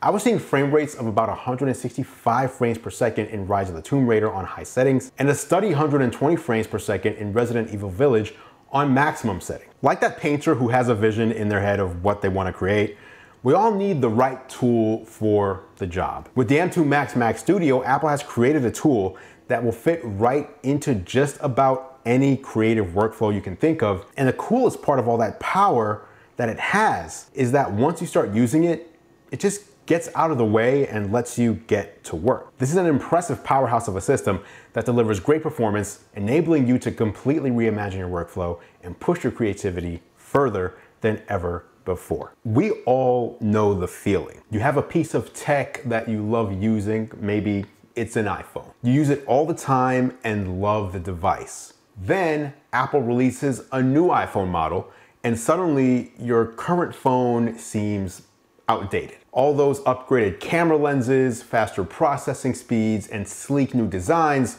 make your current device feel ancient. Well, that new phone feel is coming to your AirPods Pro 2, courtesy of iOS 17. And the best part is that there are 6 new features you're getting. And a couple of these upgrades are gonna make your AirPods Pro feel brand new. Apple is taking AirPods Pro 2 to the next level with intelligent audio, instant controls, and faster connectivity. Let's go over everything, starting with adaptive audio. This new capability continuously optimizes noise cancellation in your AirPods Pro 2 based on your surroundings and motion. So 1 second it's blocking appliance hums, and the next it's piping in critical traffic sounds. Adaptive audio takes transparency mode to the next level by actively tuning it to the environment you're in real time, so you no longer need to switch between active noise cancellation and transparency modes manually. Next, conversation awareness. Now, this feature to me is a big deal. It'll automatically detect when someone starts talking to you and will instantly lower the playback volume of what you're listening to and boost their voice while lowering background noise so you can hear them clearly. No more awkward, what did you say, moments. Conversation awareness ensures you'll never miss an important conversation again. And it also helps when you're on a phone call as well, reducing the background noise around you while you speak. Honestly, I wish every pair of headphones had this. Okay, the next new feature coming to AirPods Pro 2 with iOS 17 is personalized volume.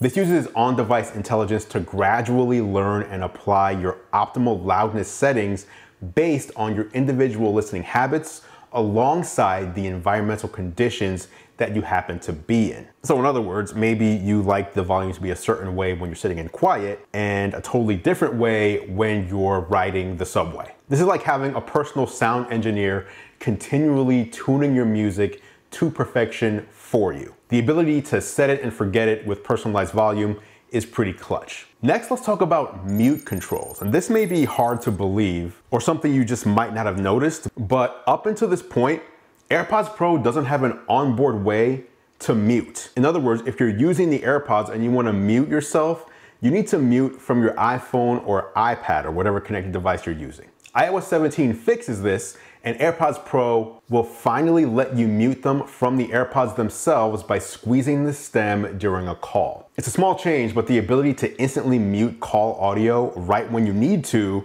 just takes the AirPods Pro to another level. Now, next is a feature that the AirPods have had for years, but the problem is this feature didn't really work all that great for a lot of people. I'm talking about auto device switching. In iOS 17, switching between your devices with your AirPods Pro 2 is getting insanely faster. It's the seamless, speedy auto device switching experience we should have had when the feature was first introduced. Now, if you don't know what I'm talking about, what I mean is, if you're using your AirPods with your iPhone and then switch to using your Mac, your AirPods will automatically switch over to your Mac's audio. Then you leave your Mac and you pull up a YouTube video on your iPad, the AirPods just seamlessly switch over to your iPad. While using it in the iOS 17 beta, I'm getting near instantaneous audio transitions between my iPhone, iPad, and Macs with zero lag or cutout. So instead of calling this a new feature, let's just call it, this feature has finally been fixed. Then there's Siri. For all of Siri's shortcomings, I love it for smart home control,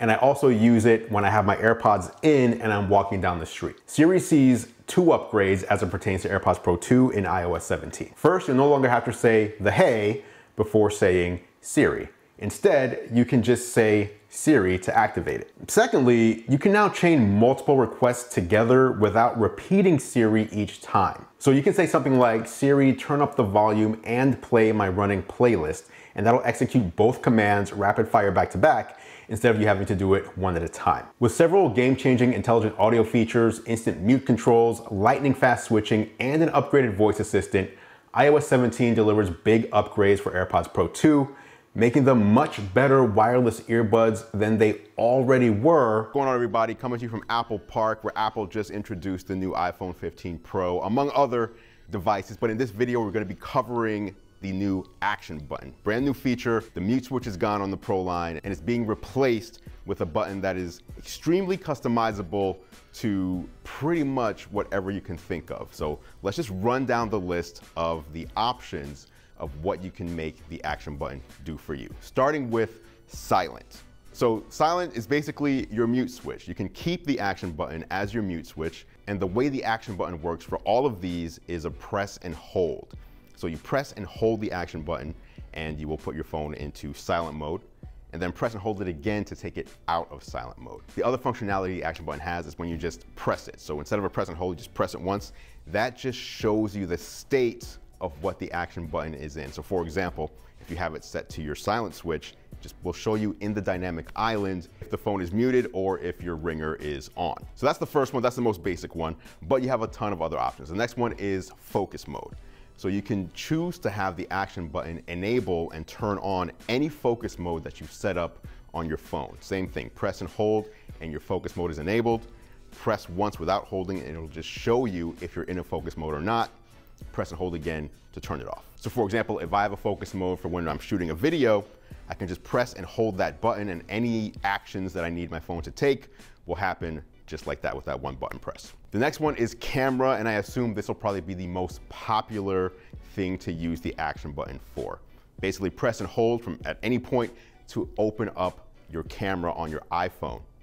But it goes further than that because you actually have options to choose what camera mode you want to open with the action button. The options are regular photo, selfie, video, portrait, or portrait selfie. When using the action button to open the camera, once you're in the camera app, you can then use the action button as your camera shutter. And to be clear, that only works when you use the action button to open a camera, because when you're in your camera app and you have the action button set to something else, it won't work as a shutter because then it'll just show you the state of whatever you've programmed it to do. Okay, next, this is a more simple one, basic one. You do have a flashlight button on the lock screen, so it's very easy to get to your flashlight, but if you don't like that, You just want a one button press to turn on your flashlight. You can do that as well. Action button can be set to turn on your flashlight. Next is voice memos. At any moment when you have a thought or you're in class and you want to record the professor or a meeting, whatever it might be, press and hold the action button to start voice memos right away. Your favorite place might be in the shower. Remember, these phones are IP68 water and dust resistant, which means you bring it into the shower, you have a shower thought, it's a great idea, squeeze that action button, start talking. Next is magnifier. You can use your iPhone, if you didn't know, as a magnifying glass, basically pointing it at text or any content that you can't really see that well and looking through your viewfinder to see it better and enlarged. You can do that with the action button. Just press and hold, bring up the magnifier, and then when you're done, press and hold, turn it off. Next is shortcuts. Now this is where you unlock the power of the action button, because a lot of people are going to say, why can't I just use it to open my favorite app, for example? I'm going to hear that a lot. Why can't I just use it to open Instagram? Why can't I just use it to open Snapchat? You can through shortcuts. Any shortcut you set up in your phone, any shortcut in your shortcuts library can be mapped to the action button. So if you have a shortcut that says open Instagram, that's it. Press and hold, Instagram's open. But shortcuts are way more powerful than just opening up an app. So you might have a shortcut that says lock your door, turn off your lights, set the thermostat to a certain temperature, close the garage door if it's open, and you can just press one button on your phone, press the action button, and have that whole routine kick off with just that one button press. So shortcuts are going to be tremendously powerful for the action button if you choose to actually dig into them and use them. Next is accessibility. The iPhone has an insane amount of accessibility features, and if you're someone who either just likes using these features for convenience or needs to use these features in order to properly and easily use your phone, you can choose an accessibility feature and map it to the action button, so it's just one tap away and not buried down in the accessibility settings. Next is translate. Now this one is not going to be available at launch. It's coming a little bit later, but soon you'll be able to open the translate app using the action button, which will be cool if you just talk to people in different languages all the time, or if you're traveling somewhere to where they don't speak the same language that you speak, you can change your action button from whatever you usually use and switch it to translate, so that you always have your translate app one click away. Next is no action at all. No, God! No, God, please, no, no! So if you want to, you can use the action button in a way that allows you to not use it. Just leave it and not have any function at all if you want to. It's an option. I don't know why, but I'm sure some people are going to say to themselves, you know what? This button isn't for me. I bought the phone. Button's not for me. I don't want it to do anything. You have that right, you have that privilege built into the options. If that's you, by the way, just comment down below and let me. I need to know who's out there saying to themselves, new action button, I want it to do nothing. Let me know. These are the new AirPods Pro 2. They have a USB-C port now, but Apple has added a couple of secret new features that make these more of an AirPods Pro 2.5 update. And one of these features is truly mind-blowing. Let's get these opened up while I tell you all about them. Inside the box, we'll find the documentation for the AirPods Pro, and the AirPods Pro themselves are right here. We'll open those in just a second. Underneath, you get the variety of ear tips. New to the second generation when it was released are the extra small size to make them compatible with even more ear shapes out there. And then one other change right here, Apple now includes a braided USB-C to USB-C charging cable as opposed to the Lightning to USB-C cable we've been used to. And by the way, these braided cables that Apple is including with their devices these days are really nice. Back to the AirPods Pro themselves, as you can see, they look just like any other pair of second generation AirPods Pro, with the exception of the bottom, of course, where you have the new USB-C port, and more on that in just a moment. Now, one note on these, you need to be running iOS 17 in order to pair them to your iPhone, so make sure you are updated. iOS 17 just dropped earlier today. Now, let's get to the new features. First is the most obvious one. You now have a USB-C port on the charging case, and if you haven't heard, the new iPhone 15 and 15 Pro devices also have USB-C ports now. So Apple has pulled the plug, if you will, on the Lightning port on the AirPods Pro 2 as well. So have a USB-C cable, boom, plugs right in. Now, one cool touch here, you can plug a USB-C cable into the AirPods Pro 2nd Gen with that USB-C port and plug the other end into an iPhone 15 or iPhone 15 Pro. That will allow you to charge up your AirPods Pro at up to 4.5 watts. By the way, this isn't the first time that Apple has upgraded the case on AirPods Pro with a new charging method. A few years ago, they released a new MagSafe charging case for the original AirPods Pro, and they made that case available to buy separately for people who already owned AirPods Pro at the time.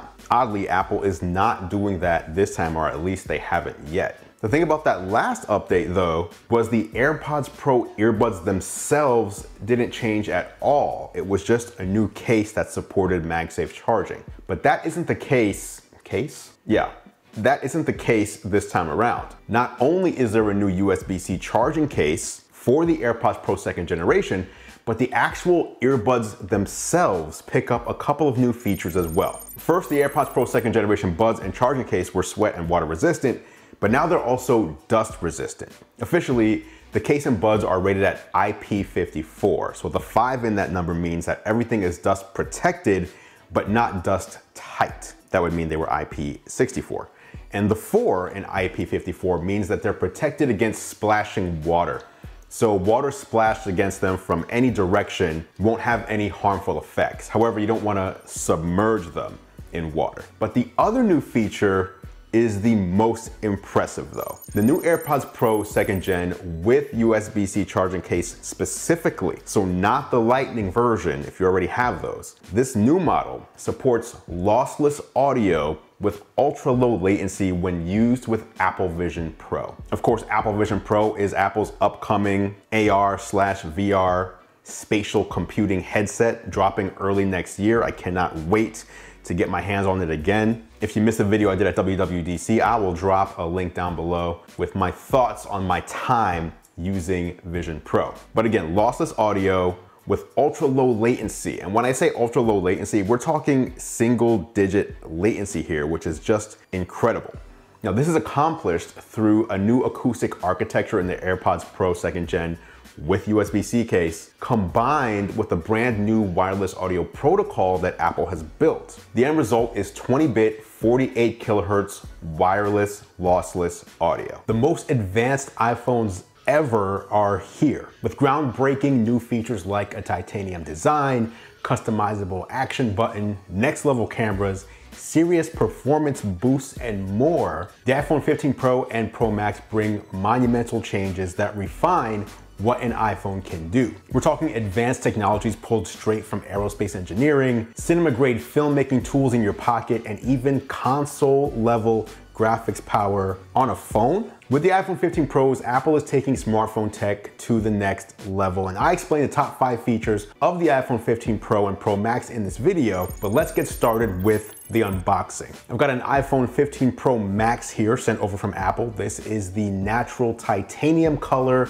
with 1 terabyte of storage space. These days, there isn't a lot to these unboxings. You basically open up the box, and as you can see right up front, you find the iPhone. That titanium color is looking kind of hot right here though. I wasn't sure how much I liked this color, but seeing it in person and getting it in hand at the Apple event last week, I personally think this is the one to get. Now underneath, you find the documentation along with an Apple sticker. And here is also a good reminder from Apple that the iPhone 15 doesn't have a SIM card slot, so you'll need to use eSIM to get connected to your cell carrier. Also included in the box is a very nice braided USB-C to USB-C charging cable. More on that in just a bit. Oh, and here you can see the blue titanium iPhone 15 Pro, which looks very similar to the midnight blue MacBook Air. It's a very dark blue. So dark, in fact, that it pretty much looks black unless it's getting hit by just the right light. If you're in a dim room or a dark room, this just looks like a black iPhone. Oh, and Apple did also refresh their cases. This is one of those new fine woven cases. Also dark blue. Since it's fabric, I can't really let you know how it's gonna age. I've only had it for about a week, but it is a unique kind of classy look. And speaking of design, that leads me into the first feature we need to talk about when it comes to the new iPhones, and that is this design. This year on the Pro line of iPhones, we're getting an all new titanium material. That's right, stainless steel has been retired, and in its place is an aerospace grade titanium alloy that frames the sides of the iPhone 15 Pro devices. This creates the most durable iPhone build yet, while keeping them incredibly lightweight. Seriously, these iPhones feel so much lighter in the hand, which was my main complaint about the iPhone 12, 13, and 14 Pro devices. The titanium alloy allows the border widths to be shrunk down, so we also have the thinnest bezels ever on an iPhone. And I know a lot of people are obsessed with bezels and will be happy to hear that. Apple then used those smaller bezels to shrink the dimensions of the iPhone instead of keeping them the same and making the screen marginally larger. And I think that was definitely the right move. And paired with those new contoured edges, the iPhone 15 Pros feel noticeably slimmer in the hand and much more comfortable to use. But it's not just about aesthetics. The internal redesign also utilizes 100% recycled aluminum for improved repairability. So you get a more sustainable iPhone that's easier to repair and built to last. Next, let's talk about the all-new Action button.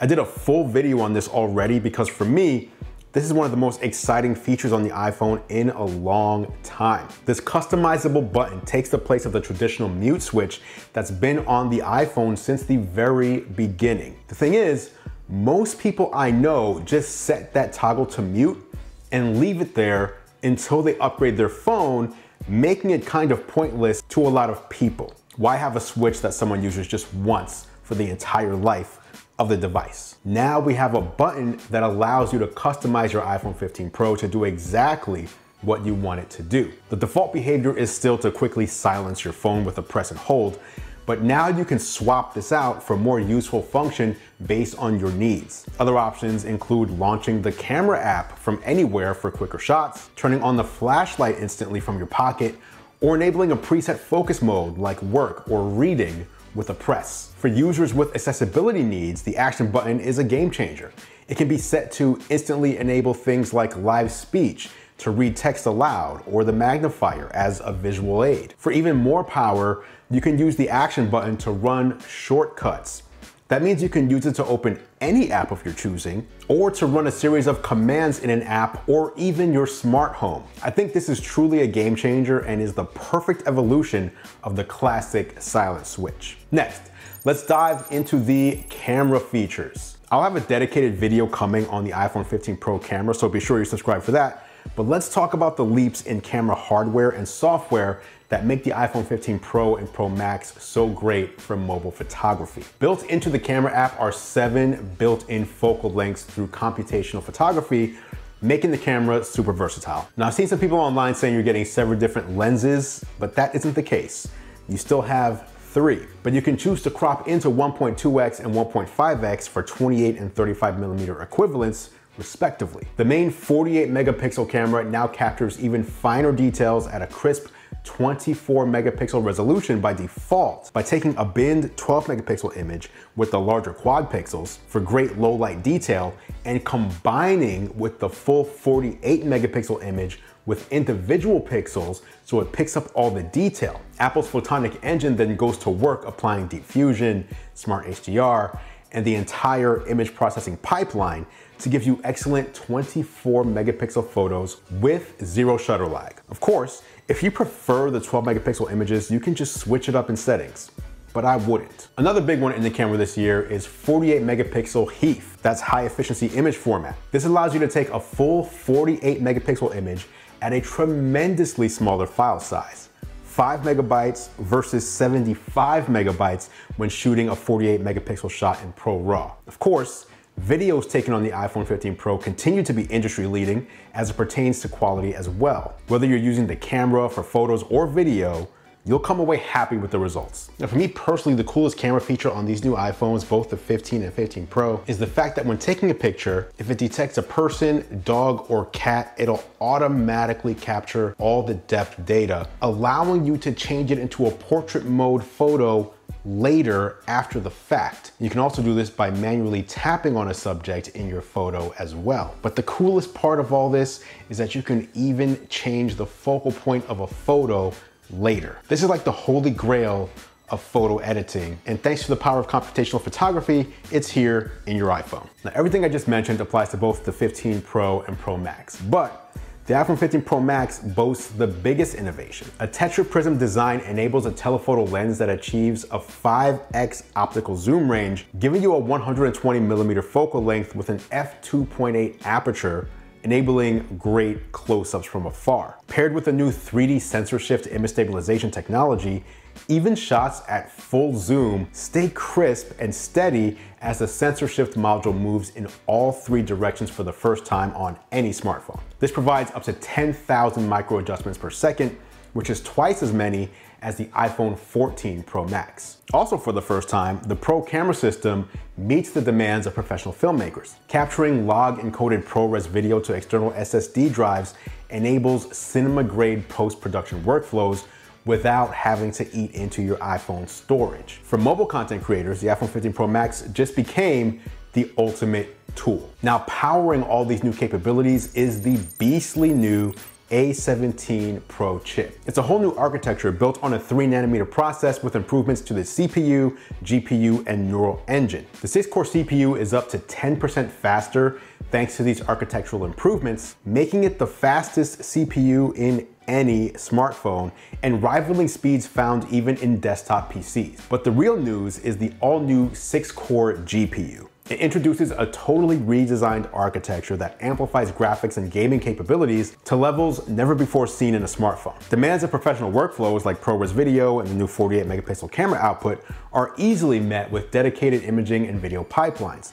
And bleeding-edge gaming features like hardware-based ray tracing create console-quality visuals on an iPhone for the first time. Now, I'll have a dedicated video coming on gaming on the iPhone 15 Pro as well, but let me just say that playing Resident Evil Village on a smartphone at this quality was insane. I can't wait to see how other games like Death Stranding and especially Assassin's Creed Mirage look with the power of the A17 Pro behind them. Next, I'm sure you were wondering how long it was going to take me to get to it, but hey, Apple left us waiting on this one for years. It's the new USB-C port with high-speed connectivity, replacing the tried and true Lightning port. While convenient for compatibility with other Apple products and having a universal wired charging port built in, the biggest benefits are enjoyed by professional users here too. External storage and peripherals hook up effortlessly for fast, pro-grade workflows. With support for USB 3.2 Gen 2 data speeds, transferring huge files is incredibly fast. We're talking 10 gigabits per second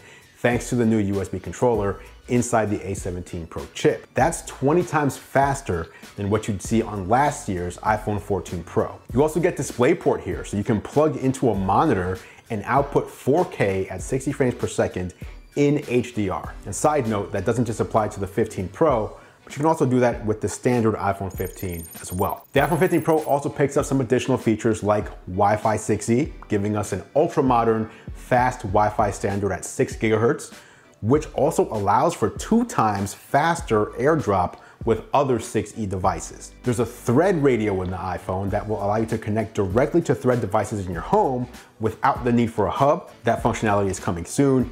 And a 2nd generation ultra-wideband chip with 3 times farther range, which enables you to use precision finding in Find My Friends. Oh, and in addition to last year's emergency SOS via satellite, this year Apple is adding roadside assistance via satellite so that you can contact help if you're stranded with no cellular service. The iPhone 15 Pro line shows Apple's aim to continue its push towards the high-end professional market. Power users across photography, videography, and other creative fields will find excellent new capabilities that they can put to use right away. That said, average consumers are going to struggle to justify year-over-year upgrades based on what many will see as relatively iterative changes to already exceptional iPhones. Now, I never recommend people upgrade their smartphone annually.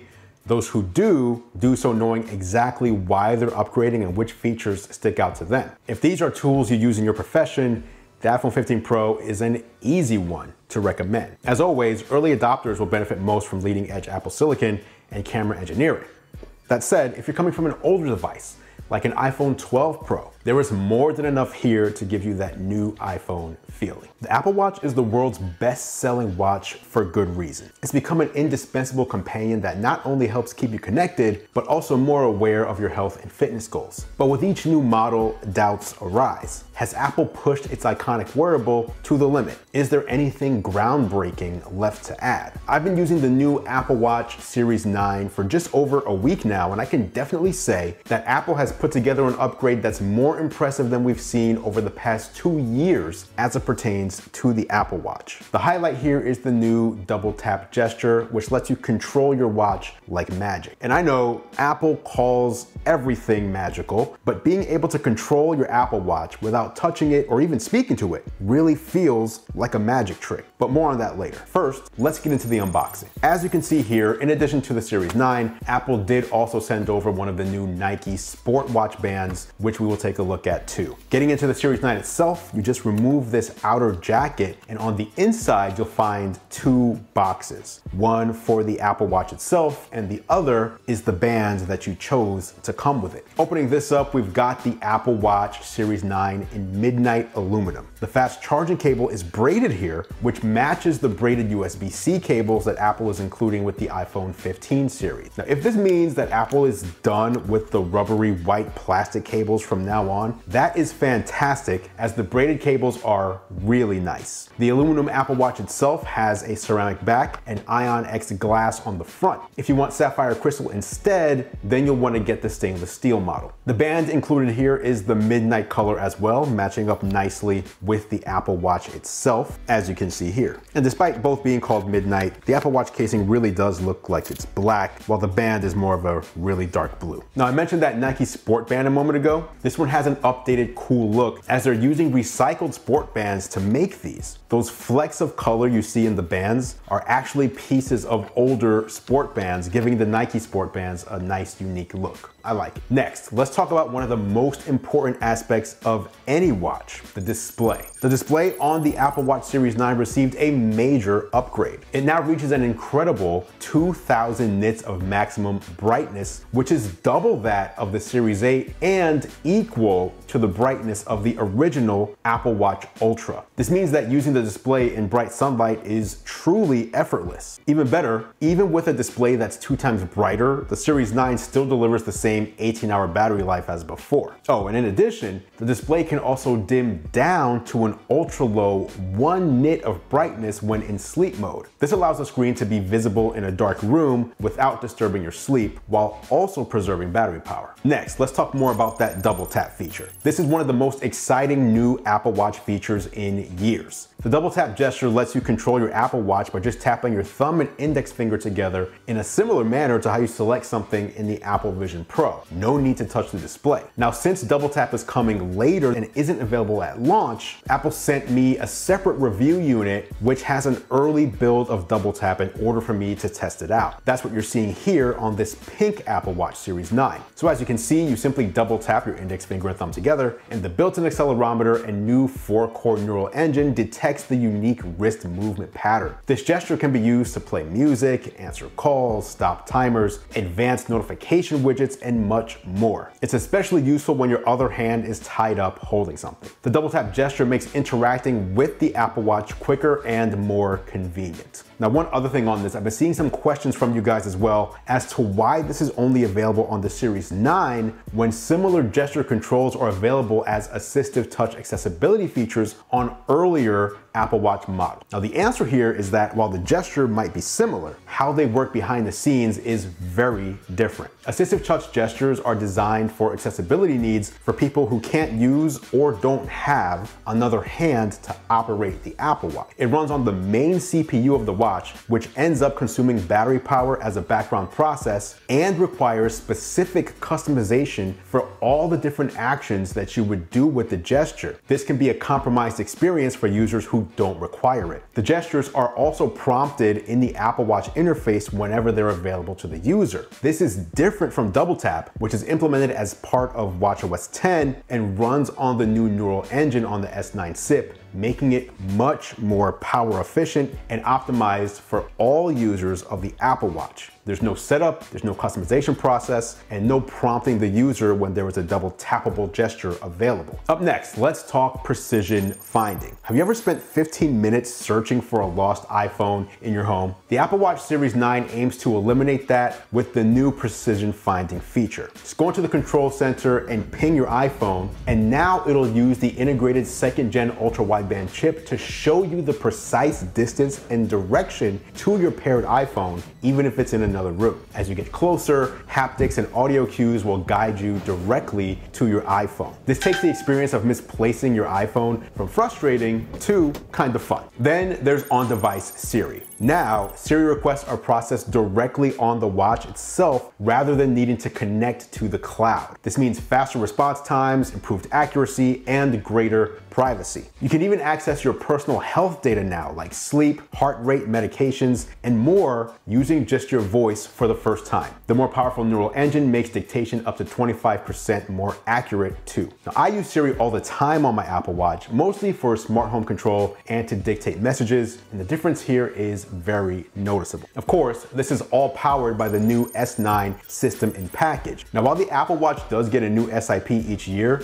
that doesn't necessarily mean that it gets a faster CPU each year. So here, for the first time in 3 years, does. The Apple Watch Series 9 delivers up to 60% faster performance than the previous model, thanks to its dual-core CPU, and up to 30% faster graphics from the GPU. The S9 also has Apple's most advanced 4-core neural engine as well, which is critical for machine learning tasks like detecting the double tap feature, as I mentioned just a minute ago. The Series 9 has lots of other great additions too, like new experiences for cycling workouts, mindfulness, and tracking time spent in daylight exposure. Oh, and also a huge milestone, any aluminum Series 9 or SE paired with a Sport Loop band is actually carbon neutral, which is a first for any Apple product. The company is clearly committed to greatly reducing its environmental impact, which I think is something we can all appreciate. From game-changing additions like the double tap gesture and on-device Siri to an even brighter always-on display and enhanced S9 chip, the Series 9 delivers. It retains everything people love about the Apple Watch, like 18-hour battery life and comprehensive health sensors, while continually pushing us into the future. I think it's safe to say the best smartwatch in the world just got even better with the Apple Watch Series 9. I remember recalling using my nose to do something on my Apple Watch,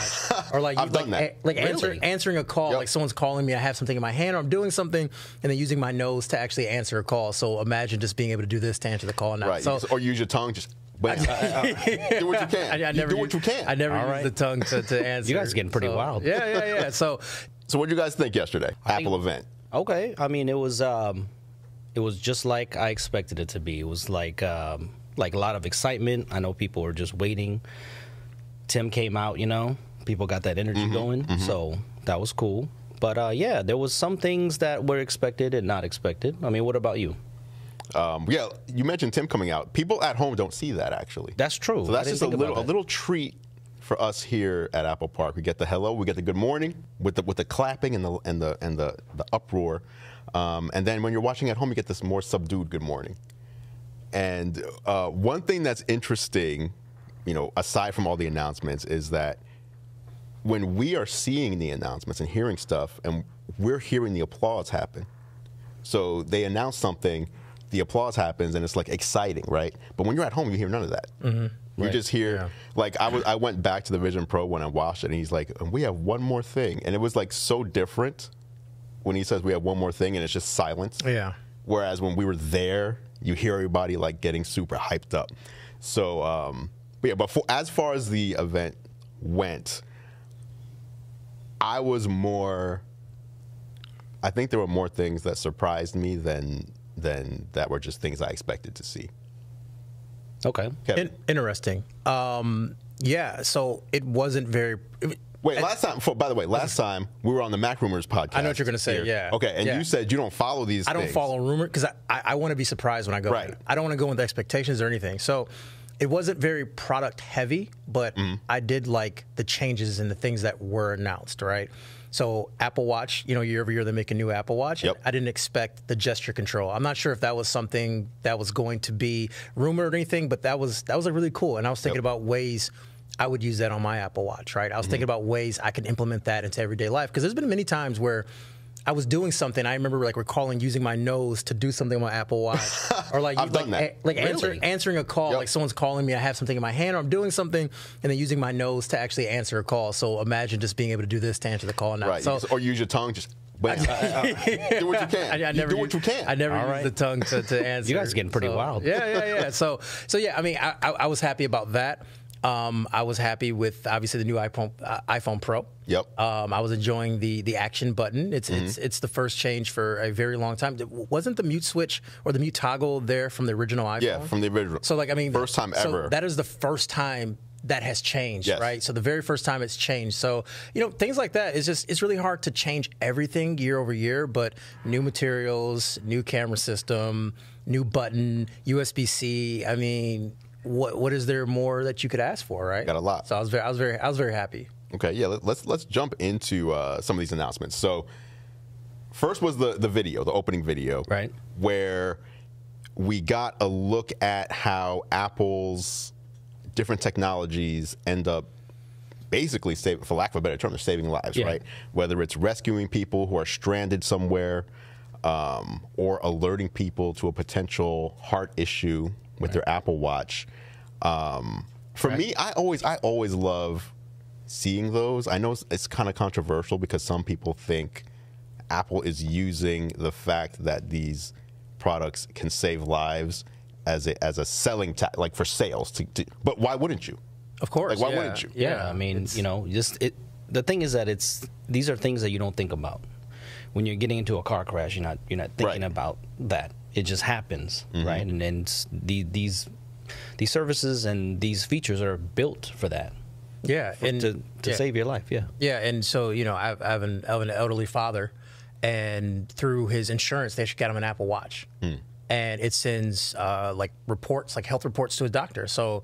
And they look at his graphs when he comes to the doctor's office. They look at his graphs, how it's been for the past month, instead of just like recording it right then and there. They have like a month like running log of it. And so seeing that, and then me having access to his data and health data, and when he goes to the doctors, I can bring the reports up and stuff like that, and I don't have to hear it from him, and stuff like that just is like. Yeah, like I totally get it, because at first a long time ago when they're announcing all this health stuff, I'm like, man, this is kind of like all this health stuff, but then. It impacts me, so it's one of those things where it's like, wow, I totally get it now. Like it gives me a peace of mind to know like what's happening when Dad goes to the doctor. Yeah, I wonder what age these things start applying to you, because I'm sure there's people out there that are, I don't know, I'm just picking a random number. You're 23 years old, and you're seeing all these features announced, and you're like, I don't care. That was me. I don't need I don't need to watch my heart rate. That was literally me. Yeah, right? that was me. Yeah, but. There's a certain age where you hit where it's like, oh, that sounds good. Yeah. Right. And then the fall detection, right? Then there's another. I'm not steady on my feet anymore. I need that. Yeah. But medical conditions go for all ages. Exactly. So before I used to do tech, I used to be an ER nurse. So like you can see a lot of people. Some people you think, oh, there's no way that this 15-year-old can have the same ailment that an 80-year-old has. But sometimes you have like congenital heart stuff, and even my wife has SVT, so like she'll get rapid heart rates all the time, and then she has her Apple Watch and she just takes that 2-lead EKG real quick, and she's like, oh my God, I'm at like 150, So it's she legitimate uses it all the time. help. Yeah, I mean it's a cool tool to have if you have those kind of emergency calls and things you might need to make. So yeah, it's always there on your wrist. So I think it's kind of underrated. I agree. Let's talk about Apple Watch. That was the first hardware announcement we got yesterday. And so for the first time in, I believe, let's see, it was Series 6. Series 6 got a pretty substantial processor boost. And then 7 and 8, they had different chips, but they were like the same speed. So if they add anything to the chip, whether it's, it's a more sensitive motion tracker or anything like that, it's a new series of chip. But it doesn't mean the actual CPU has changed. Yeah. So the CPU hasn't changed since for 3 generations. So now we're getting a newer CPU, faster, twice as fast neural engine. And that neural engine is what's allowing for what seems to be, based on conversations I've had with people, the most exciting feature of the day, which was the double tap. Yeah, people are really tap on the liking Apple that. Watch. Yeah. So did you guys try that? I did. I thought it was really cool. There's a little bit of controversy, though, because I think people were saying that in accessibility, you were able to do something very similar before in the past watches. So that's a lot of questions that I saw is like, why won't it come to the other Apple Watches? So I thought that was pretty interesting. I mean, what are your thoughts on that? Yes, actually, I don't just have thoughts, I have an answer. I have an answer on that one. So, as you mentioned, there is the accessibility features, and I don't remember what all those gestures were. But all of those gestures run on the main CPU, and the way that they're detected is different. And so since the double tap is more of a core feature that's going to be put into like any app, or at least all the first-party apps, and then developers can add it to their notifications. That's running on the neural engine. And the twice as fast neural engine is what's being used in this generation for that specific gesture, for the double tap gesture. And I assume any other future gestures that we might see will be running there as well. So it's just where it's processed is different, and the method that the accessibility stuff is processed is different than this. I don't know why it's different. My assumption, and this is just my assumption, is when you have accessibility features, you kind of want like, if I double tap and it doesn't work the first time, maybe I'm just a little bit frustrated, right? Oh, whatever, I just do it again. But if I have a need that this gesture, I rely on it, I want that to work every time, right? So that's just my assumption. Maybe it's running on the main CPU instead of the neural engine, so that it has more power allotted to those things, so that for people who really need them to work at all times. But again, that part is just my speculation. Okay, I like that. It's more of a. I feel like it's more of an extension of accessibility. Yeah. Because I think it's good for us to use, but I think it takes accessibility to the next level. Yes. Did you try double tap? Yeah, I did. Yeah, I enjoyed the pacing of it, because a lot of people were like going too fast. Or it's like a smooth pacing. It's just it's very, very smooth with it. But for me, I always think about how I could use something, right? And like how the apps that I use on my Apple Watch every day, like how would that really come into play? Like if I'm listening to music and just pause the music really quick, or anything like that. So I think it's cool. Any way I can access something differently, I'm always down for it. And like I said before, the whole concept of using my nose to answer a call, and now just to answer a call, because I answer a lot of calls on my watch, like more than really. Yeah, because I put my phone down a lot. I don't know where I'm at in the house, or my son has my phone, whatever happens. So I'm like literally having full conversations on my watch. Often. AirPods are just on the watch, just kind of like hanging out, Dick Tracy, like whispering, like whispering things. Yeah, I don't know. Why are you whispering? I don't know. The whole thing, like you talking to your cufflink about, it's that whole concept. I don't know. I just end up talking on the watch a lot. Sometimes I take the watch off and just set it next to me, and I'm like on my laptop. No, you're and not. I promise. That promise works. To you. It does work pretty well, actually. I thought once you take your watch off, it's like you're not authenticated anymore. It still works. Like if I'm currently on a phone call, yes, I could take it off mid-call. Take it off mid-call. Mid-call. Just hang it up. Just hanging over something, yeah. Software patch coming. Yeah. Danny, you use your watch for calls? Not really, no. Man. Because I can't have, I'm that person that doesn't like speaker phone calls in public and stuff like that. I can't do it.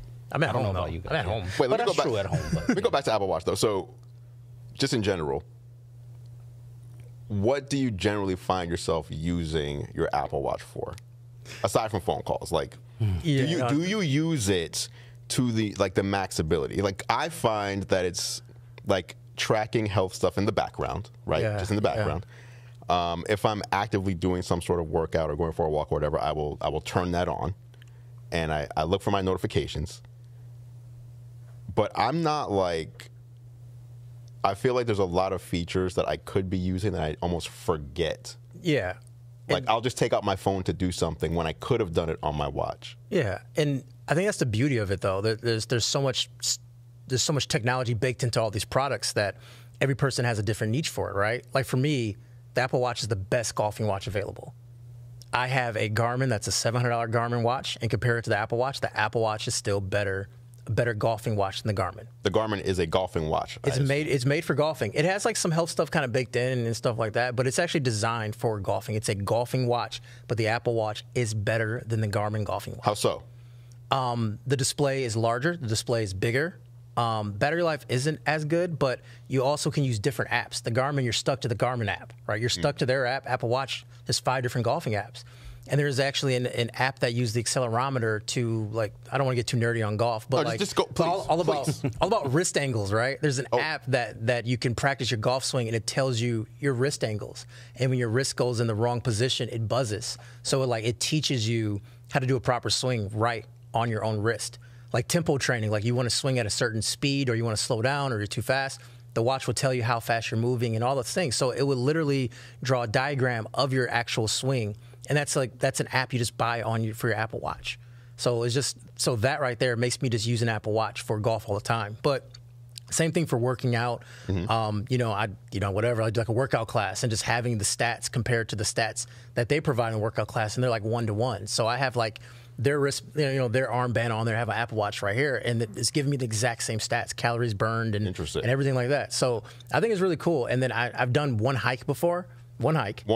And I noticed how the Apple Watch adjusted to that because I was doing a hike. Like it had like the breadcrumbs of where I went, elevation changes, and things like that. So I don't know. Like I think as I explore different types of workouts and different types of things, the Apple Watch usually has something for that at this point, which I think is really cool. Yes. The other thing I use my Apple Watch a lot for is finding my phone. Where'd I put my phone? Yes. Where'd my phone? Yes, right? For sure. And they added something new. So yesterday they announced when you ping your phone, it will also, on the new Series 9 and Ultra 2, bring you into the Find My experience. So I actually thought that was a different, like, do I want Find My or do I just want to make the, no, if you make the noise, it'll automatically direct you towards your phone. You need to have a Series 9 or Ultra 2 and an iPhone 15. Right, because it's the ultra wideband chip. Yeah. The second gen, wider ultra wideband. I don't think it works in reverse. So find your watch. Yeah, there's no Find Your Watch. That'd be nice. You can find your watch in the Find My app, but not with the precision. Yeah, with the precision. Yeah, that's the big one. Yeah. And then there was I think that was it for the Series 9, right? It was mostly the double tap, faster processor. Yeah. Like Siri on, Siri on device, which is actually nice. I think that's a big one too. That's a great one. Can't forget that. Yeah, because it's not gonna. So anything that has to go through the internet is still gonna have some sort of latency. Like I was originally thinking, because I use Siri for the smart home, like I can just talk to Siri and then instant, but it's still gonna have to hop to the internet to process that because it's a smart home. But if you're asking for anything that doesn't involve an internet request, it's just instant now, which is great, which is nice, especially for anything that has to do with like dictating. So you're dictating a text message or anything like that. It uses large language model now, so similar to like the AI, ChatGPT kind of stuff. They have that built in, and where they just based on what you're saying, they kind of know what you are likely saying next, match that with what you actually say, and then figure out how to like have a really precise transcript of what you just said, which is cool. Okay, so then there was the Apple Watch Ultra 2. You wear the Ultra. Yeah. What do you have, Danny? What you got? I usually wear the Ultra, but I'm kind of the anti, like, I guess I like smartwatches, but then I love it when I take it off. It's a weird thing, man. I like smartwatches. I understand exactly. But you know what I mean, though, because it's like yeah. I get a lot of double notifications and things that I don't want on the watch. Now I use it strictly for fitness. That I like a lot, but yeah, if my watch of choice is definitely the Ultra, because just strictly on the screen size and battery life, because the battery life is great, and it's like all the other watches, including other Apple watches, I've struggled charging it every single day because sometimes I just forget. But I like that I can get at least a guaranteed 2-day battery life out of it. And so we talk about battery life and kind of go back to the golf example, right? So up until the Ultra, I couldn't track a whole round of golf. Well, I could, but I had to charge the watch in the car. So like 100%. Now I'm playing golf, and then by the time I'm done playing, it's like at 5%. Now I can do a whole round, and I'm still like at 45, 50, 60%. How long is a? Just for context. Yeah, it's about 4 hours, but it's constantly tracking everything. It's tracking your location, your distance, your walking, and your heart rate, because it tracks it as a workout too. So it's kind of it's tracking, like all the sensors are firing off at the same time, right? So it's very taxing on the battery. And the Ultra is the only watch that you can literally play around in golf without even thinking about charging it ahead of time or anything like that. And just a peace of mind, because I used to just have to plug it in the car, and then when I'm about to play, unplug it, put it on, and then plug it in when I'm done type of thing. And sometimes it would die mid-round. So now I can get everything without thinking about it. So the Ultra, when you talk about battery life, especially, you know, we travel a lot too, and not have to really worry about, man, make sure I dock it every single night. Just know that it's there, and then you put it in a low power mode and get even more time with it if you need to. Right.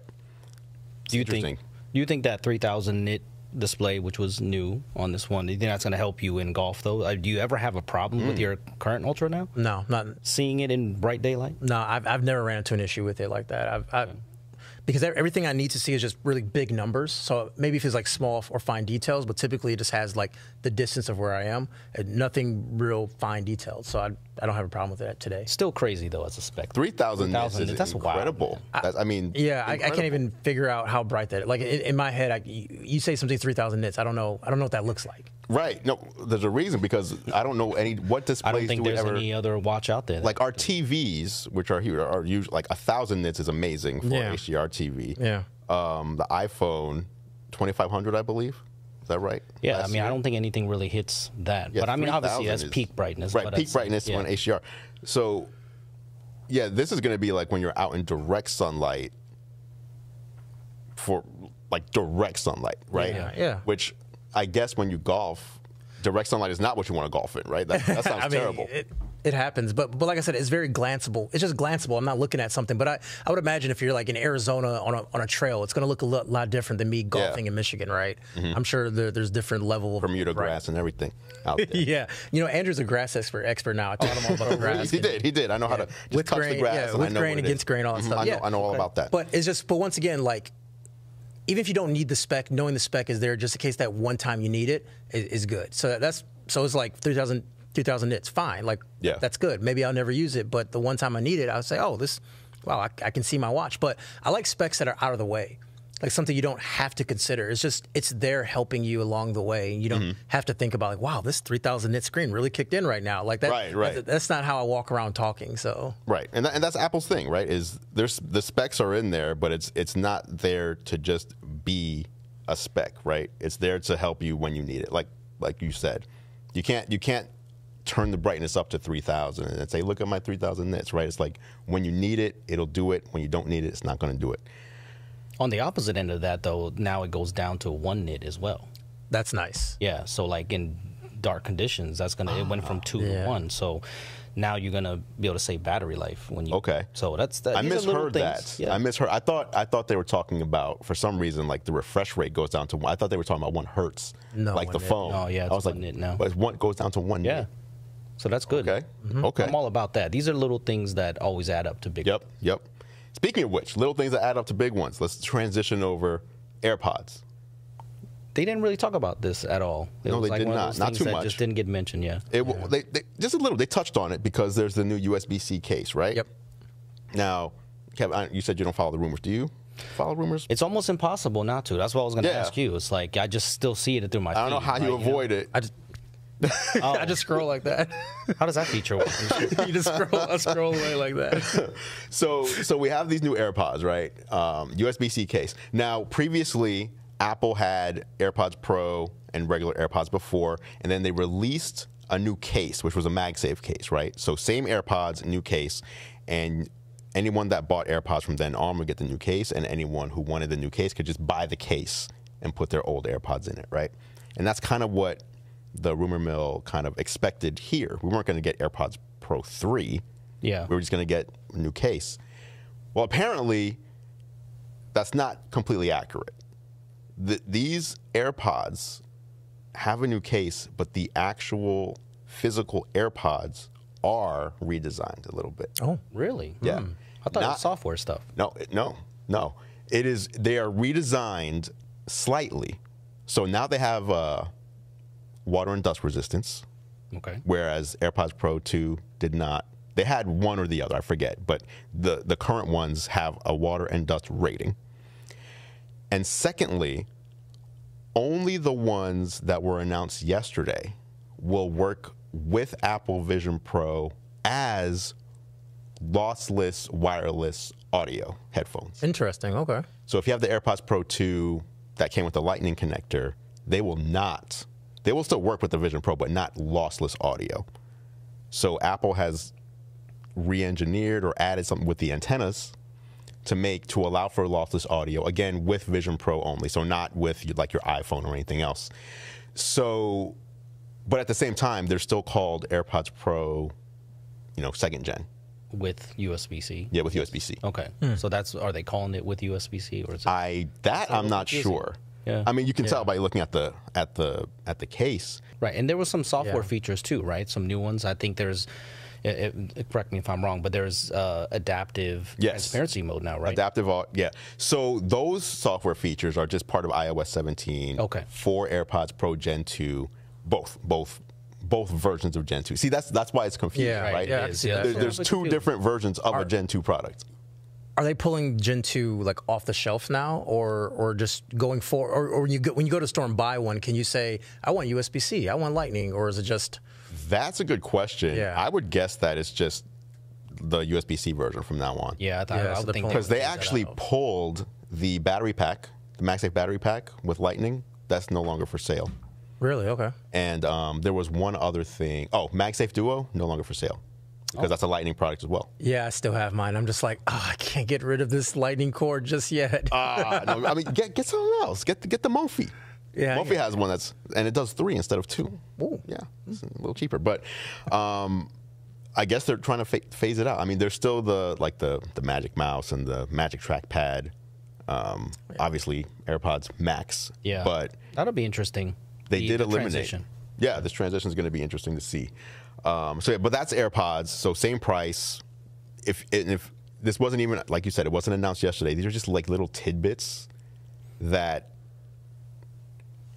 I still don't totally understand why. Like, if you have a new version of a product, usually you want people to know. Yeah. Vision Pro is coming early next year. If you want lossless audio, we have a brand new pair. Like, they didn't do that though. So it's like more on a DL. Yeah, I think sustainability took a lot of time up. I think they have like a set time that they want to do the same. Speaking of which, Mother Nature. Yeah. Mother Nature. That was cool. That was funny. That was funny though, I have to say. That was great. Yeah. It was a good approach. You got to see like like Tim being funny and just like, I don't know, there was just a lot of stuff to it. I think it was really cleverly done. I mean, that's the one thing I always have to say about Apple's video team and this stuff that they produce is just incredible, man. And you just watch it and you get blown away. And I thought it was good, though. I thought it was a good segment. Yeah, yeah.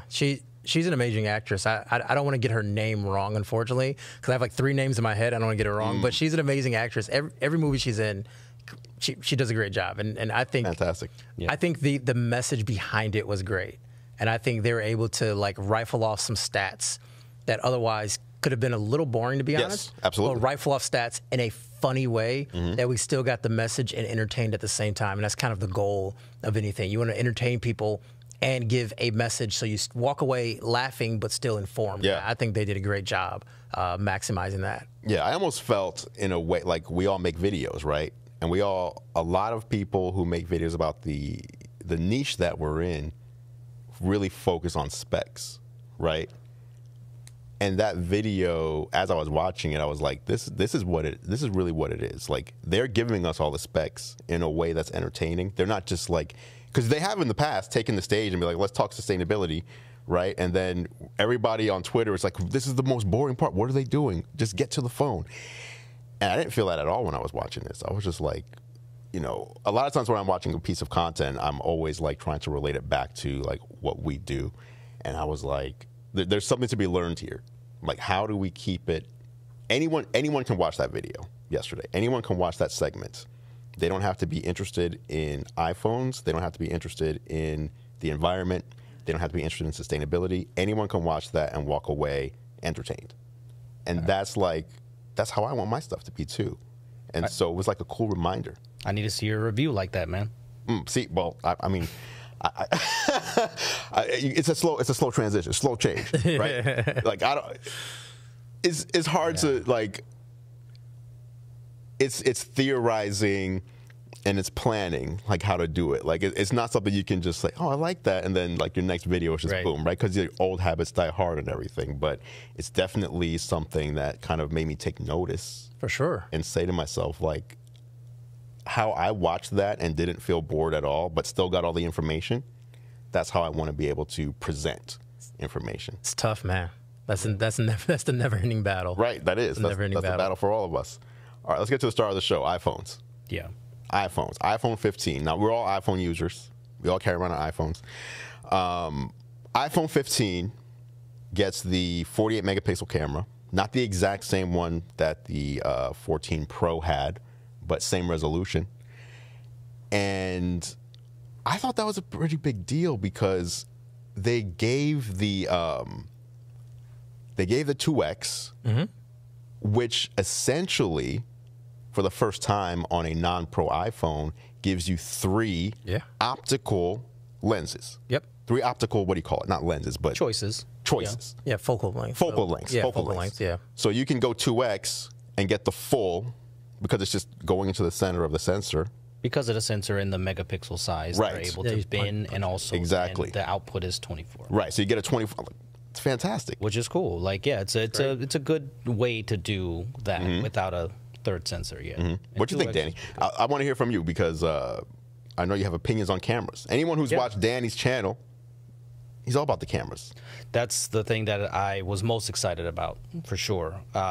Looking at that part of it, I think the iPhone 15 actually is a little bit underrated. At first, I was thinking the same thing. I was like, you know what? I think people are going to pass this by. But then I have to then switch my mode into an average consumer of what they would buy. And I think having Dynamic Island and having these pro features that we saw last year on the essential, like, just iPhone 15, you're just going to get that right off the bat. I wasn't thinking that way. And I'm thinking, well, you get a lot of pro features. You're getting updated cameras. And I know some people are like, oh, I don't like that it's got the older last generation processor, but it's like the processor is already great. Right. Like, who cares about that? Don't get me started on that, Kurt. At this we're getting started on it. And I know some people will do that, but I think it was really interesting this year, though, where they definitely segmented the 15 Pro and the Pro Max with the zoom. I thought that was a little bit. It wasn't weird because I know they've done this in the past, but I was praising them for unifying the Pro lineup because the cameras were the same, and I was like, oh, this is great because people that want that smaller phone but that want that power, but now you have to get the Pro Max to get that 5x zoom. Yes. I mean, what do you think about that? Well, it makes sense, like the reasoning that they gave, both size, I think. Yeah, it's the size. So basically, the module that they used would not fit into the smaller Pro. And correct me if I'm wrong, but that was not a periscope lens, right? It is, yeah. It is a periscope lens. The way they do it is it's a different. But it seems type, like it's not like it's a solid one. Like, yeah, it's just the way that they're refracting light, different things. It's in a smaller package. And the thing I found like super geeked out about was that the stabilization is incredible. It's not just doing an XY; it's going on the axis too. Yeah. So it's like that's you're getting really good. You're getting all types of incredible stabilization on that. So that's where I'm looking forward to the most on that. Is photography is going to be great, but the 5x zoom video is what I'm looking forward to. And that's the Pro, by the way. So let's stay on the main 15 first. Kevin was about to get mad about people hating on last year's processor. Yeah, I don't like talk to me. Okay, so the thing is, like, what exactly are you doing on your phone where last year's processor is going to hinder you? Because that's the thing that bothers me, that people in the comments would say that, because I make a video and they're like, oh, it has last year's processor, but what are you doing though? Like, what exactly are you doing every day where you need the newest processor? If you want the newest processor, go with the Pro version of the phone. You know what I mean? Like, people make a fuss and they stare at these spec sheets all day long and compare phones on spec sheets. They just don't use the thing, right? I mean, I was just using CapCut on my phone just today, editing 4K 60 frames per second video, so smooth and so fast. Can you imagine doing that 5 years ago? Oh, absolutely. Can you imagine doing Impossible. that? It's just people get so ahead of themselves and they stare at these spec sheets and they don't understand what goes into upgrading things and upgrading processors and the price of parts and all those things. And it just makes me really upset that people will go to GSM Arena and just look at that all day and think they have the experience of using a product. And they'll argue you, as someone who uses the product for a living, and talks about it for a living. Sorry about the rant, guys. No, question though. No, but that's our audience only, Right. not the general people. Question. For sure, yeah. Were you ever that person? No, Never. never. You were never someone, even like, 10 years ago, the specs is what matters. Yo, I don't know, man. I don't think I was ever that way, like 100%, because I'm still all about experience. I'm all about using it, and then if I run into something that hinders me from continue to use it a certain way, then I'll look at that stuff. But I am I'm a person who, like, my mom would tell me that she can tell me anything she wants. She can say, this will hurt, this will make you bleed, or whatever. I have to do it myself. I've always been that way, and I'm still that way. Like, I need to use something to really understand it, so I can't just look at the back of the box and then have the full experience. That's never been me. Okay. Never been me. Makes sense. Yep. So that was the camera.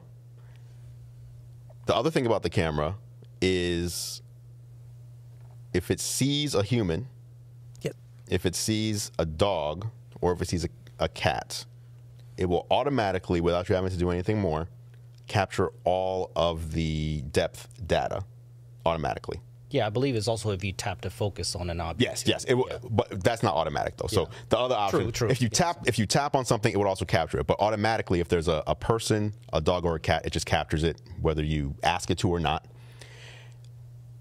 And then using that data, you can later go in and take a look at the photo and change the focal point. Yeah. Thoughts? Yeah, it's just, once again, another example of tech getting out of the way and just doing it in the background for you, right?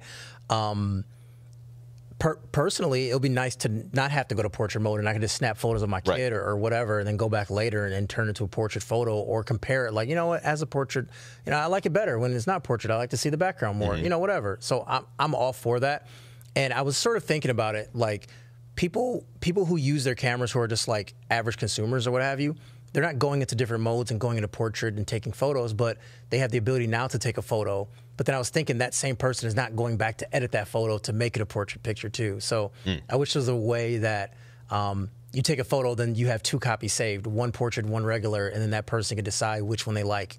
Swipe the one away you don't like, type of thing. No, you just select the photo in the Photos app, and you just tap on duplicate. Yeah, or something like that. No, they have it. Oh, That's what I'm saying. That's all you do. You tap on the 3 dots, and you just tap duplicate, and then it just copies. Okay. So you can, because I was saying, like, maybe you want both versions where you're in focus, and then you want you want both of them, right? Yeah, for sure. So you can just duplicate it and then edit.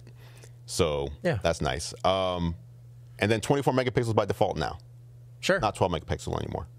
And I think you can, if you go into settings, I think you can pick. Oh, you can pick, so you can still choose the 12 if you want to. Yeah, I don't know why you would want, but I mean, I think you can. Okay, interesting. I saw that in the settings. There was a lot of stuff in the settings though too that weren't talked about. I don't know if you saw that. Like, I think for the pros, so you can shoot pro RAW. They have log, SDR, HDR, and log, which is something that I wasn't expecting at all. Ridiculous. Yeah, I thought that was really cool. And the focal length changes on the main camera. If you tap on the 1X, it'll go into, I think, 24 millimeter, 28 millimeter, and 35 millimeter, which is really cool. So just effective, like, I think it's 1.2, 1.5 afterwards. And then you can select which one you want to be your default. As your default, yes. Which is kind of neat if you like a certain focal length. I don't think this will be for everyone, which is kind of cool because it's kind of not hidden, but you have to kind of tap it. Do you find, like, it's just in my head, it sounds like they're so subtle. 1, 1.2, 1.5, like, is there really much of a difference there? I think it's just more for portrait photography. Yeah, and that you want to go into certain focal lengths. And people buy lenses. People will buy a 28 millimeter lens and a 35 and a 24 millimeter lens. I have a 35 millimeter lens I just use for A-roll. Like, I just use that for one specific thing. It's an expensive lens I use for one specific thing. So I think for the pro model of camera, you're going to have people who are actually pros who will want things like that. And a lot of people now, Danny can attest to this, are switching to using their cell phone a lot more for pro content, for content we post on YouTube. Oh, yeah. And so, but this kind of leads me to a question. When are we getting a pro camera app that can really dial in shutter speed and things like that, like on the actual iPhone? Because when you go into Final Cut, you can actually access that information from Final Cut, and it imports to the Final Cut, but you just don't have a standalone app on your phone that allows you to do those certain things. And then the next question is, when are we getting like official Apple ND filters? I mean, let's take this camera thing to the next level. You know what I mean? Because I feel like we're right there. We have software, but let's get the hardware kind of getting there too. And that's. I feel like that's like an actual ND, like a hardware ND filter, or even just or something that screws over piece of hardware. Piece of hardware, or even built in. That'd be amazing, like a built-in ND. Don't put Moment out of business, guys. No, I'm not trying to do that. But I feel like we're getting so close to it. Like we are right there where the iPhone can definitely be a B camera with no compromises. Like we are getting so close. Like we have microphones, we have everything ready to go. But it's just a couple of things, like a pro camera app. Like yeah, let's start with the software first. Yeah, even just shutter speed. Shutter speed, yeah, for sure. You know, like auto, just even just doing white balance. I know you can lock the white balance now, but you don't have really any. Yeah, you have no control over it. Though. Yeah. So lock it. I would love just to toggle, even if it's in the settings, you can just toggle it to a pro. Yeah. It'd be neat because then that'd be super. There's apps though. There's apps that do this for sure. But if you're a pro, you can't afford a quick app. No. It's not about affordability. It's about like full support though. It's about having it native on the actual device, because Apple's going to have more access to that device than those apps would, right? Yeah. That's what I'm talking about. Something that can really utilize all the lenses and utilizes all the features, because these apps now have to get updated to allow you to do 35 millimeter and just all these things. Like I would just want something. This is a pro device. Like let's go full in, because there's a lot of pro stuff they can do. You know, the whole, they're showing the quick shooting when they're shooting 48 megapixel RAW is going straight to the computer. Right. Like stuff like that. Shooting directly to a SSD, right? Those are very high-end pro things, but then we don't have the software for video to really do pro video. Yeah, that bridge is missing. I agree. I mean, we really need this, I think, but maybe we feel like we really need it because we do use it. Right. I mean, I find myself using the iPhone all the time to capture content, especially short form. I mean, there's nothing like just hand-holding an iPhone and just getting that smooth footage, right? So, of course. I mean, yeah, I would love to see pro software as well. Yeah, I would make a little bit of a counter argument that everything you said would be useful and make it better, but I forget who it was, but even last week, someone put out a whole music video that was all just shot on iPhone. For sure. And you just looked, you couldn't even tell. For sure. Right? So I think we're there. We're at a place where you can shoot your content on an iPhone, put it out to public, and you're no longer in the comments seeing people saying, dude, well, just shot on a smartphone because this looks terrible, right? That's done. Those days are over, which is impressive. Yeah, for sure. Right? Like, it used to be, if you're going on a trip like this, or to see some content, you're taking a heavy camera, taking lenses, right, taking your tripod, and these days a lot of those trips that we go on now, you can get by with just an iPhone. I mean, let's not lie. Sometimes, you just bring out the iPhone because the dynamic range is struggling on your camera, and then you just bring out the iPhone. You're like, dang, like this is right there. So yeah. But my thing is, but why not though? Like, I'm not arguing against it. Yeah, but why not? Like, why not? I like it. And also, you don't know what compromises they made to make that music video, because sometimes you see someone that has, they have a phone with, and they have a rig around it, and they have things that they're making adjustments to do that. Little moment lens on there. Yeah, and that's super cool, and I'm down for it. But like software, like give us the pro editing software. Like let us dial in our settings. If you don't want to do the hardware, the ND, let us dial in the settings. Because are you talking about editing software? No. I mean camera software, like shutter speed and white balance and all those things, and ISO, right? I mean those are very very important things when making video. Yeah, and you want the video to look smooth, to not look like a cell phone, because to the trained eye, you can still tell when it's a cell phone, especially in a bright area, right? I mean, try to record a helicopter outside, right? You're going to see the thing, it's not going to move because the shutter speed is so high right now to compensate for that. There's a lot of different things that could be different. I'm not complaining though, because I love mixing in iPhone footage, and it's just like I'm getting excited about what's here, but I'm more excited about what's next. What's to come? Because we're almost there. Like we're so close to being there. That's the point I'm getting at. Okay. Speaking of that, good transition. We were so close, and it's finally here. USB-C. Yes. Got a USB-C port. Sure. Do you care? Are you happy? Very. What do you feel about this? I'm very happy. One less cable I have to bring when I go places, and just one cable to charge all my things in my life. I mean, you got AirPods Max though. Okay, that's one thing, but I'm sure it's going to get updated with the AirPod Max too, you know, whatever. But it's just like I charge my MacBook with USB-C. Yeah. And then it's just like I can now just have my backpack of USB-C cables, right? Like that can now be my backpack instead of having that, like, okay, let me grab a couple lightning. You know, it's just, I just like things to be simple and things to be easy, and one plug that can do all your Apple stuff that will eventually happen. I think that's amazing. And I'm all for it. And also, USB-C cables are pretty cheap, and I have like 500 of them because you buy something and it comes with one, and you know, I don't have to like scramble and find the lightning cable. So I'm very happy. Are you though? I hear this argument on Twitter all the time. I'm always like, "Are you though?" Am I what though? Like people like, I have to carry 2 cables. Like really, I have to carry 2. 2 cables. Like really? Yeah. What 2? Yeah. It's not heavy. No, leave it in your bag. It's not hard to find. It's not heavy. It's not about 2. You see my little travel case. I have a travel case. It's nice. I appreciate it, but I have 3 USB-C cables and then 3 lightning cables, and for some reason, lightning cable always goes missing because I end up plugging it somewhere or plugging it in my car. I just want to have all of one cable, and I'll be happy. It just why so not? For you, it's about the port. I just want to have the one cable for this port. I'm about simplicity. Make my life simple, please. That's it. And just one cable, one port, I'm fine. I know there's like faster data transfer speeds. MagSafe?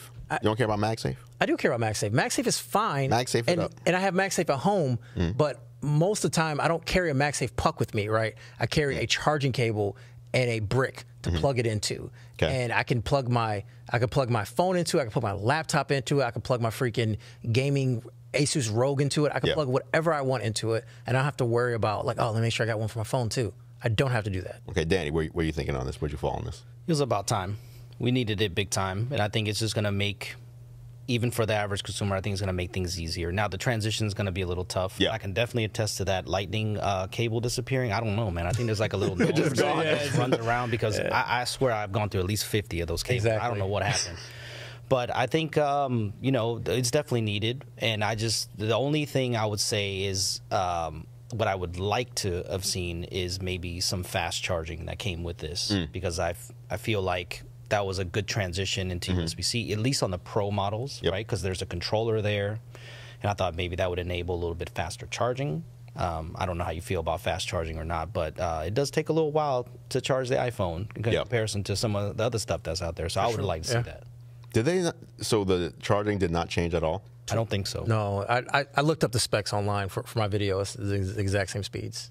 That was kind of surprising to me because honestly, I thought they would step into the fast charging thing with this one and say, okay, well, the Pro models will get quick charge. Right, right. We'll wait till next year. Hey, there's always next year. There's always next year. That's true. Gotta have something for next year. iPhone 15 is locked at USB 2 speeds. Yeah. USB 2 is, I believe, 17 years old. It's the same speed as what the Lightning is, right? USB 3 is 14 years old, and we got USB 2 on so thoughts? I mean, most people obviously are not plugging in to transfer data, right? Yeah. And I would assume the people who do want to plug into transfer data are likely using Pro phones anyway, and they're getting 10 gigabits USB 3 speeds. Yeah. But I just thought that was funny. Like, I'm surprised. Changing the port, but we're keeping it USB 2 speeds. It seemed like it would be easier from a perspective of supply chain and things like that to just have one port. But I guess, you know, it's probably about cost. Honestly. Yeah, maybe. So USB 3 speeds, though, on the Pro phone. And what was interesting there is A17 Pro. Yes. A17 Pro, right? Which to me means we're getting 2 lines of mobile chips now. Next year, the iPhone 16 is not going to get an A17 Pro chip because that would give it USB 3 speeds because that's where the controller is.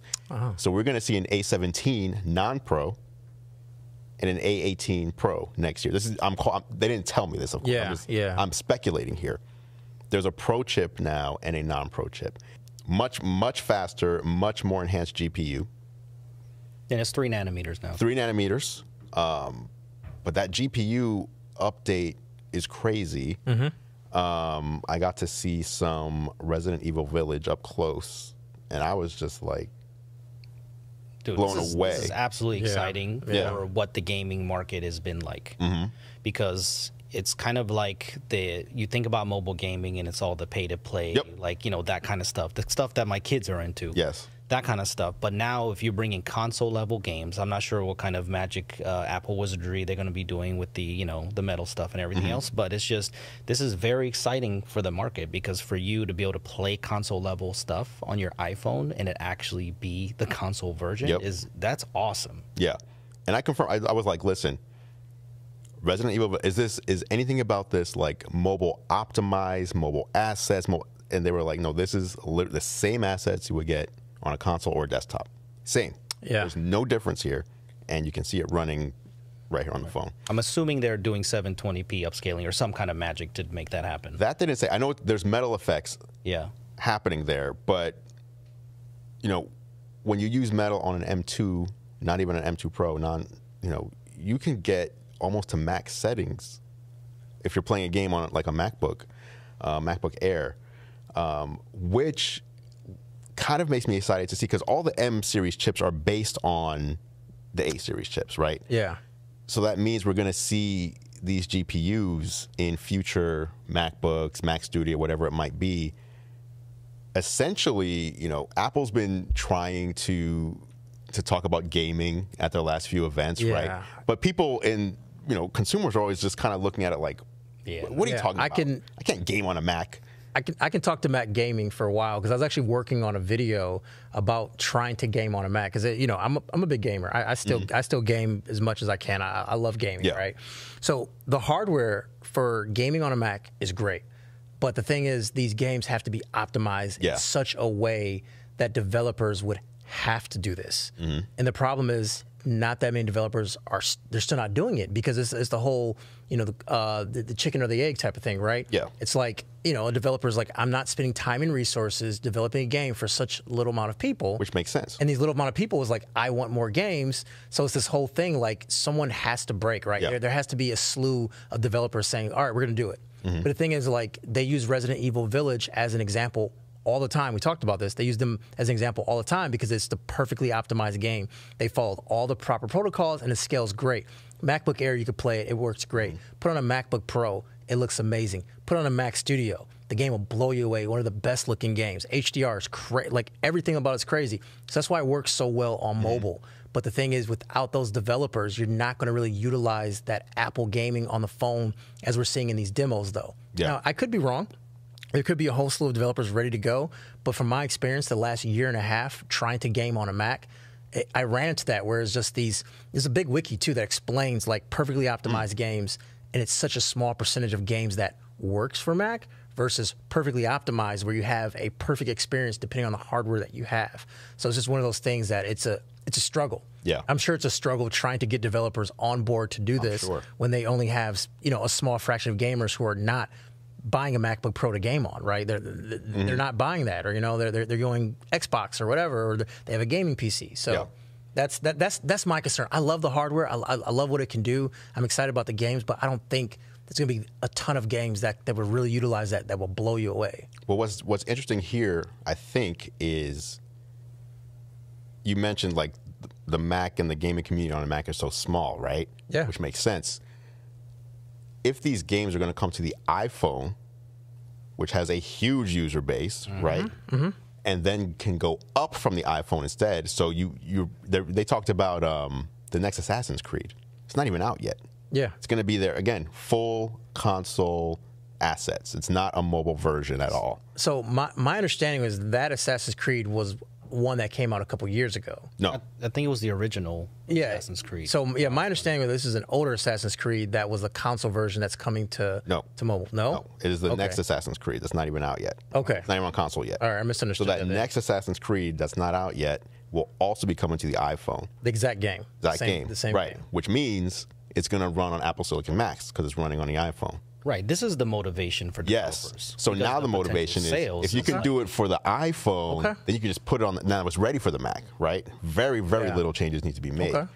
And that could be what actually is the impetus to seeing more of these games come to the Mac. I hope so. Maybe. I hope so, because I have a gaming PC right now that I use, and I would love to just have one piece of computer hardware and do all my work and gaming on one spot.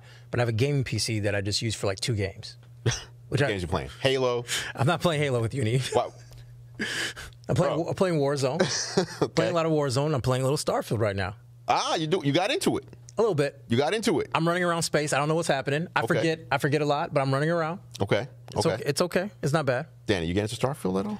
No. Come on, man. No, I can't, man. Don't do it, Danny. I just can't. Oh, I can't get into got to. Don't do it, Danny. I got to keep my gaming to a very small, minimal level. I remember you used to come to play Call of Duty with us, and you end up just chatting for 3 hours. I can't get into like you never got in the game. You just would chat with us. Yeah, like, Danny, this is not Warzone chat. This is not Warzone therapy, bro. It's like, get on here, man. We got to get some dubs. What's your gaming, Danny? What's your gaming looking like?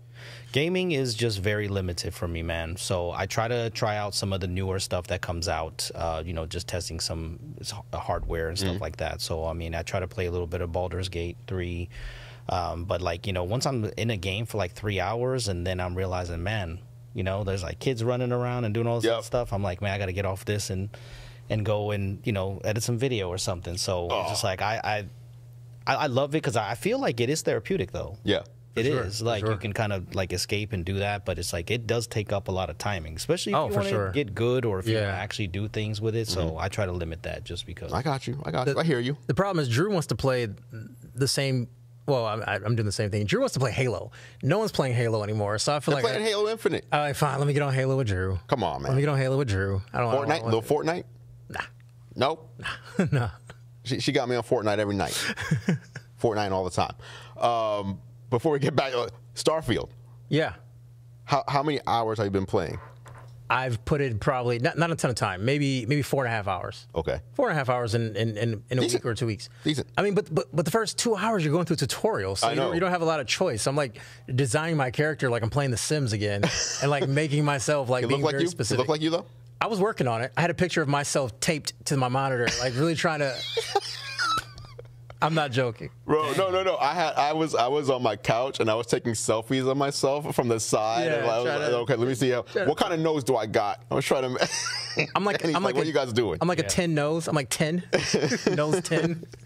Well, Starfield though. You literally like when you hit 15 hours, it's like a totally different game. Okay, I'm looking forward. Like it's crazy. It's weird. Yeah. Like because you think you're okay. I got it. 10 hours in, and then 15 hours in. It's like, wait a minute. That's already putting me off, man. 15 hours. Oh, it's fun though. Come on. Oh, okay. Let's close this out with iPhone 15 Pro. So let's talk about camera.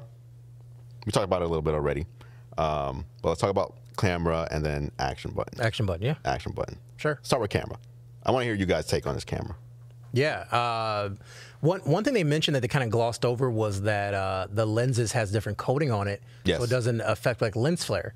Because remember a couple years ago, they had little green dots. What the heck was that? So I'm down to try out less lens flare because when you used to go to ultra wide, any type of sun would like dart in the shot from the top. You know what I'm talking about? Would dart to the top from the top corner. And the reflections too. Yeah. So hopefully they've listened to reviews and they changed the coating, which should be a lot better. I'm excited about that. 5x zoom I like because there's been situations where I wanted more zoom. Like I went to the zoo recently and doing more stuff with my kid and all that stuff. And like when I have my phone out, he sees I have my phone out and getting him in different activities and stuff. And then when I have my phone out, he sees it. So it's been to snap a photo a little further away and just doing more things and just having more flexibility in my pocket is kind of what I want. And also video gets better. I mean, I love video already. We talked about it already, but just having that stabilization that's a lot better is something I'm looking forward to with the camera. So I'm very happy about it. And also portrait mode. They talked about skin tones and things like that. So I'm excited to really dig into the portrait mode because I think a lot of the competition has caught up when it comes to portrait pictures. So I'm ready to see what like iPhone's response to the competition catching up, in my opinion. Danny. Yeah. Yeah, the cameras, man, I'm always looking forward to that. I think it just pretty much doubling up what he said with the cameras. It's just, I still find it a little hard that it's not on the Pro model, the 5x zoom. But yeah, I think that, the portrait mode is really cool, or the just not even thinking about it. I just think about my wife when she takes pictures. She's not going to like swap into portrait mode. So I love the fact that now you can take all those shots and you can just change it to portrait mode later. I would really love to see that come to video one day, where you just shoot the video, and then if you want it to be cinematic mode, you can just flip a switch. That would be super tight. Very nice. That would be very nice. Yeah. Yeah. So I think that would be really cool. But I mean, you know, hey, baby steps. But yeah, I think I can't wait to test the cameras, man. That's the biggest thing. I want to see how much better it is than the last generation, because I think that's when you can really get the picture of how many improvements are actually being made. Right. And especially, I mean, you know, most people aren't upgrading every year, so how much better is it than iPhone 12 or 13 as well, right? Because that'll be a really nice upgrade for a lot of people. Let's close it out with the action button. That was actually my favorite thing that I saw. Was it? Because for me, it feels like that is something that like people talk about all the time, Android customization, right? Like, I want to make this phone mine. And this is a hardware button that lets you make it yours, right? Not just through whether you want to keep it as a mute switch or having it open your camera.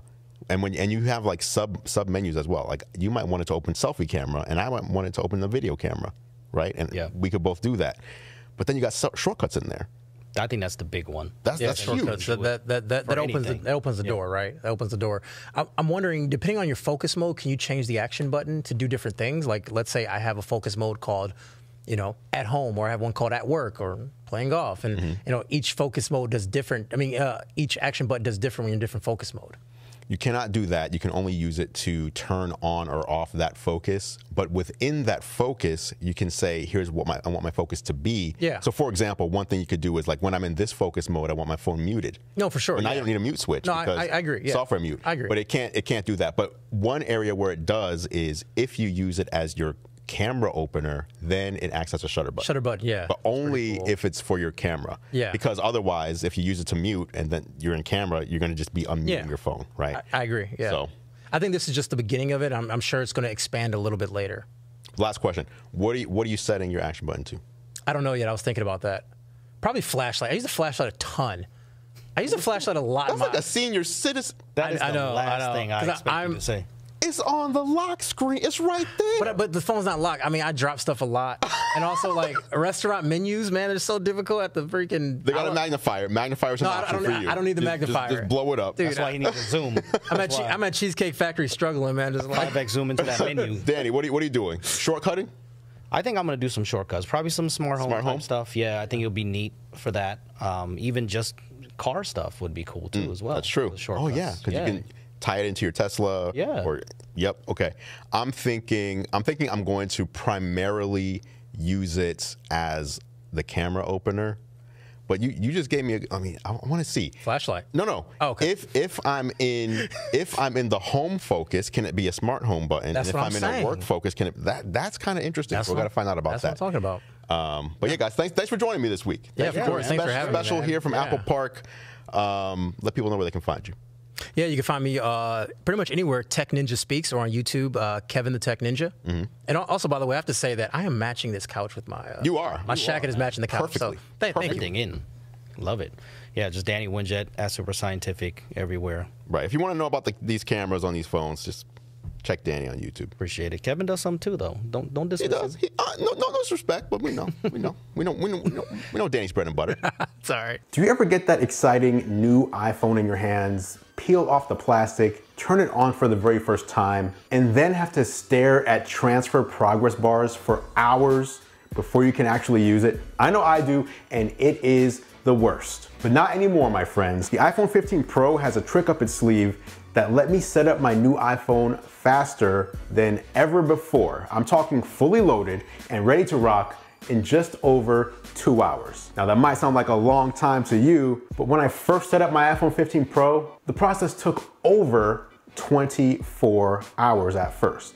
Now you're probably thinking, how is this even possible? Well, I use a 1 terabyte iPhone 15 Pro because I have a lot of data. In fact, right now I have 393 gigabytes available, which means I'm using just over 600 gigs of storage on this 15 Pro. So for me, a full wireless iCloud restore takes a full day unless I am on a fast Wi-Fi connection. Now, of course, I was not, because I was on hotel Wi-Fi in Cupertino. If you've ever stayed in a hotel, you know what that means. So what sort of black magic am I talking about? In the past, I always did my iPhone restorations in one of two ways. Like I said, either an iCloud restore, which takes like 6 to 8 hours typically when I'm not in a hotel, as it re-downloads all of your apps and data and everything else that you had on your previous phone. Or the direct iPhone to iPhone wireless transfer, which is a little faster at around 4 to 6 hours for me, but still I consider that pretty much an all-day process. Neither option is quick. There's a lot of sitting around,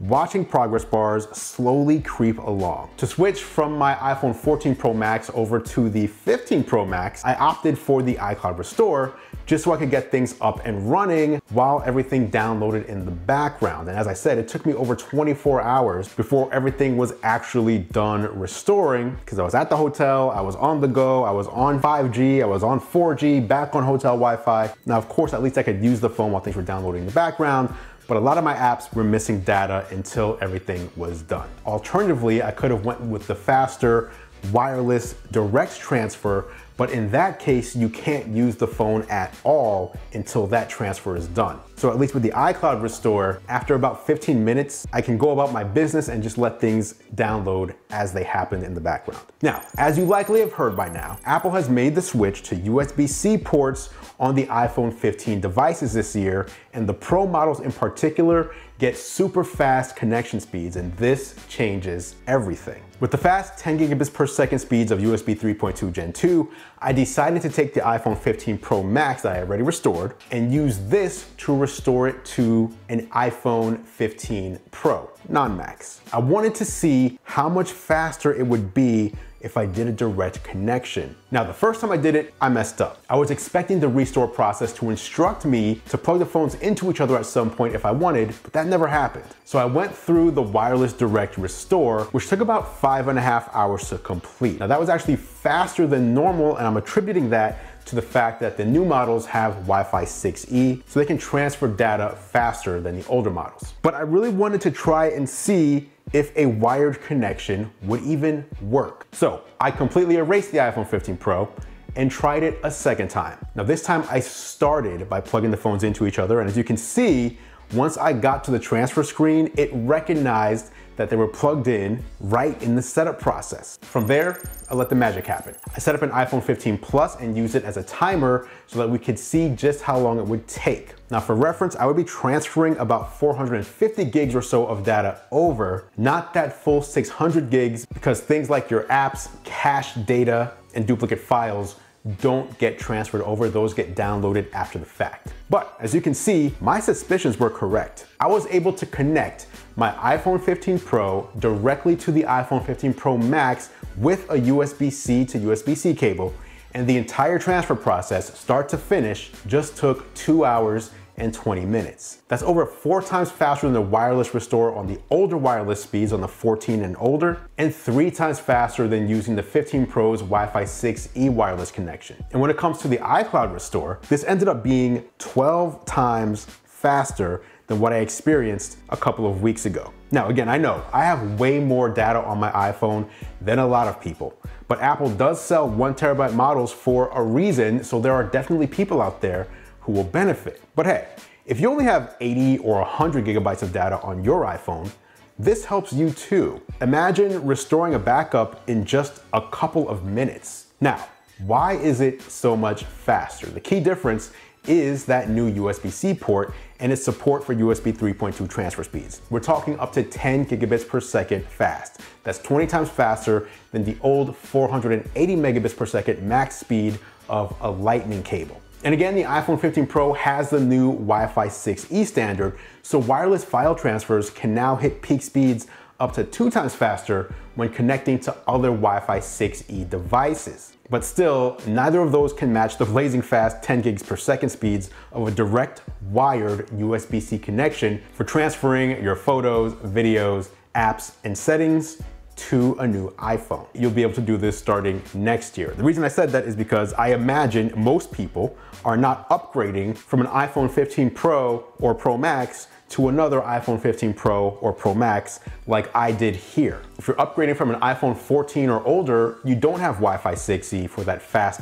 wireless connection, and you certainly don't have a 10 gigabit USB-C port either. So for this year's upgrades, when you're restoring from a backup, you're still gonna be going at those slower speeds unless you back up your current phone to a computer and then use a USB-C cable to restore from that backup stored on your computer to your new iPhone 15 Pro or Pro Max. This is the future of fast iPhone setups. No more staring at the progress bar all day. Just plug in USB-C and your new iPhone Pro is ready to rock in no time. In the world of smartphones, two heavyweights stand above the rest: the iPhone and Galaxy S series. Apple and Samsung continually strive to one-up each other with their latest flagship releases. In 2023, the competition is as fierce as ever between the new iPhone 15 Pro Max and Samsung's Galaxy S23 Ultra. Both phones bring incredible power and innovation. I'll be comparing the key features and capabilities of these two smartphone titans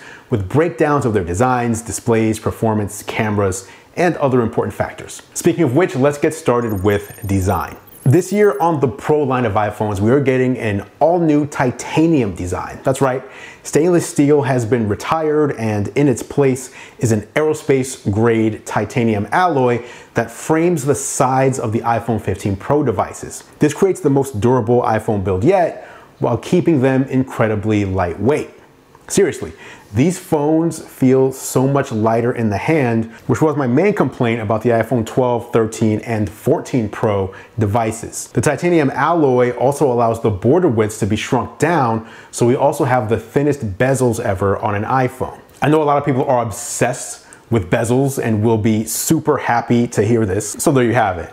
Apple then used those smaller bezels to shrink down the dimensions of the phone instead of keeping them the same and making the screen a little bit larger. And again, I think that was the right move because this phone is much easier to hold in the hand. But it's not just about aesthetics. The internal redesign also utilizes 100% recycled aluminum for improved repairability. So you get a more sustainable iPhone that's easier to repair. Now, when it comes to the Samsung Galaxy S23 Ultra, there are a few things you notice right away. The cameras on the back are even bigger this time around when compared to the Galaxy S22 Ultra, and the display is flatter. There's still a gentle curve on the 6.8-inch panel, but you get a slimmer curve with a flatter surface area, which makes using an S Pen a bit more comfortable. I'm one of those people who would always prefer a flat display, as I'm not a fan of the phantom touches on the sides of the phone when using it, or the sometimes difficult method of selecting text or a button that just happens to be located along the curve. Now, like the iPhone 15 Pro Max, the Galaxy S23 Ultra is also built for longevity. It was the first phone with Corning's Gorilla Glass Victus 2, which promised to protect the front and back better from scratches and drops. Both phones offer IP68 water and dust resistance, but the iPhone 15 Pro Max can go to depths of 6 meters for 30 minutes, while the S23 Ultra can only go to 1.5 meters for 30 minutes. Now, in terms of unique features,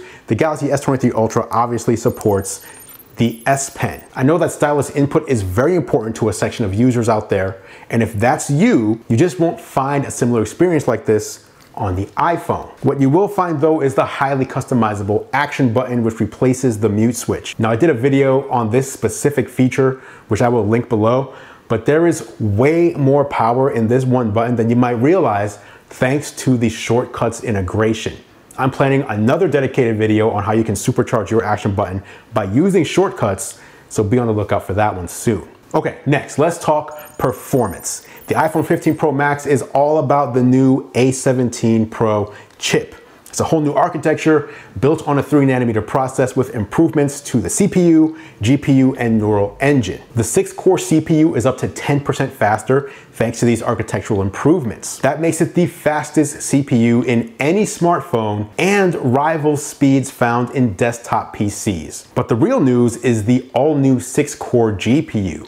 It introduces a totally redesigned architecture that amplifies graphics and gaming capabilities to never before seen levels in a smartphone. Demands of professional workflows like ProRes video and the new 48 megapixel camera output are easily met with dedicated imaging and video pipelines.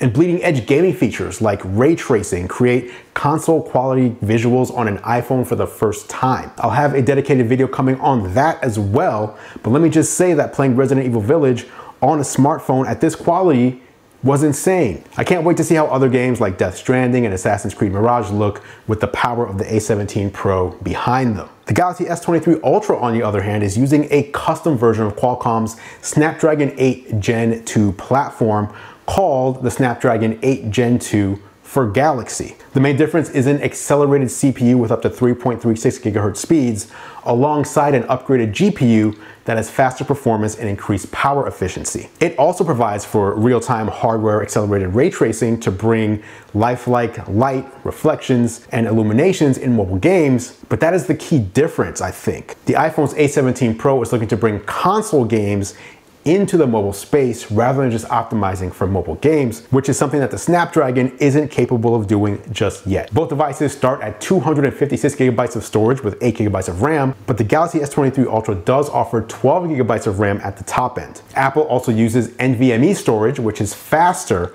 than the Galaxy's UFS 4.0 storage, with lower latency to boot. Okay, next, let's talk about these displays. At 6.8 inches, the S23 Ultra is slightly larger than the 6.7 inch iPhone 15 Pro Max. It makes use of a dynamic AMOLED panel with a sharp 3200 by 1440 resolution and an adaptive 120 Hz refresh rate. This produces incredibly vibrant images and graphics. By comparison, the iPhone sports a Super Retina XDR OLED display, also with an adaptive 120 Hz refresh rate and a 2796 by 1290 resolution. However, it leverages Apple's optimization between software and hardware for excellent color accuracy. Now, side by side, the S23 Ultra reveals stronger contrast for deep blacks and vivid highlights, while the 15 Pro Max can get over 500 nits brighter, maxing out at just above 2000 nits. This boost comes in handy under bright sunlight. Another visual difference between the two displays is obviously that small hole punch camera cutout on the S23 Ultra versus the dynamic island on the iPhone 15 Pro Max. And I've got to say, Apple's done well to market the dynamic island, and this year with support for live actions, it really becomes useful, like being able to track your Uber Eats orders or control your music and podcasts, or monitor your flights with my favorite dynamic island app, Flighty. Not sponsored. It's the most Apple-y way of obfuscating the camera hole by turning it into a feature of the phone. Ultimately, both deliver excellent displays, so the ideal display depends on your personal preferences for size, resolution, and peak brightness. Next, let's talk about the cameras.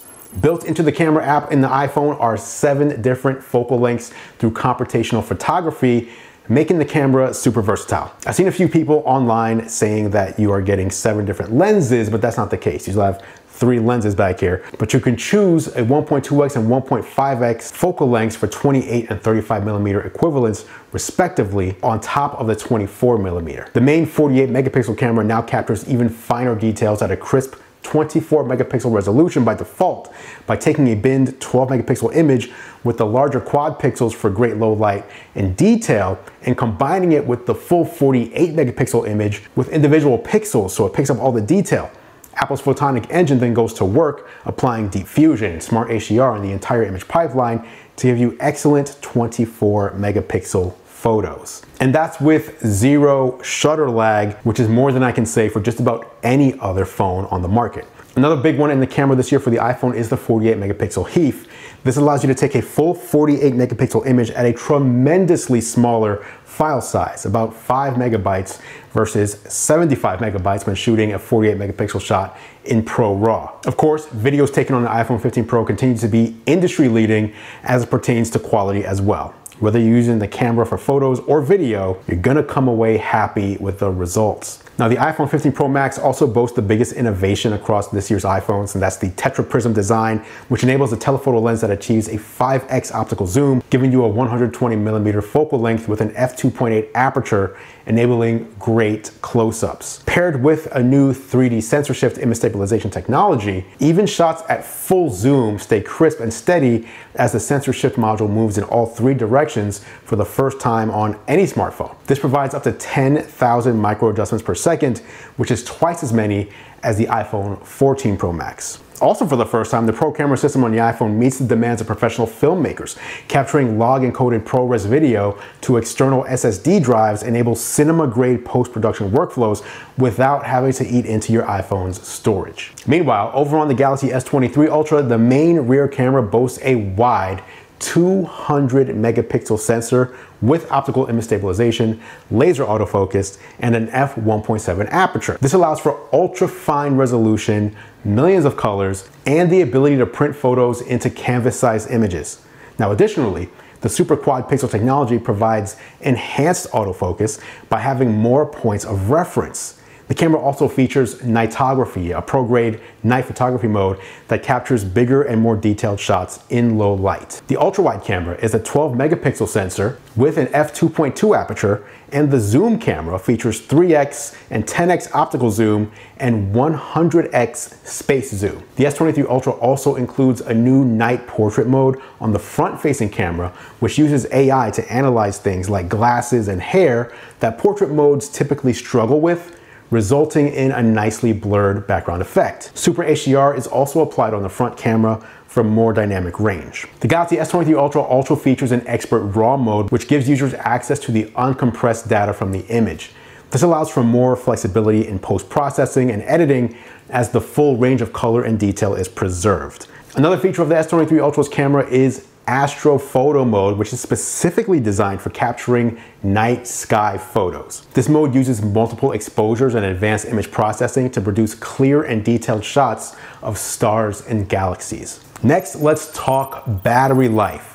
The Galaxy S23 Ultra has a 5,000 milliamp hour battery, which does a great job at getting you through the day, or at least that's what I found over the past 8 months or so. It's a really solid battery that you rarely need to worry about. With the iPhone 15 Pro Max being newer, I haven't had the same amount of time to test it out and get used to it, but what I can say is that it's a welcome change from the 14 Pro Max, which I regularly felt like would hit me with a low battery notification in the late afternoon. The iPhone 15 Pro Max has a 4,422 milliamp hour battery, but with iOS 17 optimizations and the newer 3nm A17 Pro processor, the efficiency gains could end up helping out iPhone owners tremendously this time around. Both phones offer USB-C connectivity, which is the first time we've ever been able to say that, but you're still stuck with relatively slower 29-watt charging speeds on the iPhone, while the S23 Ultra charges at up to 45 watts.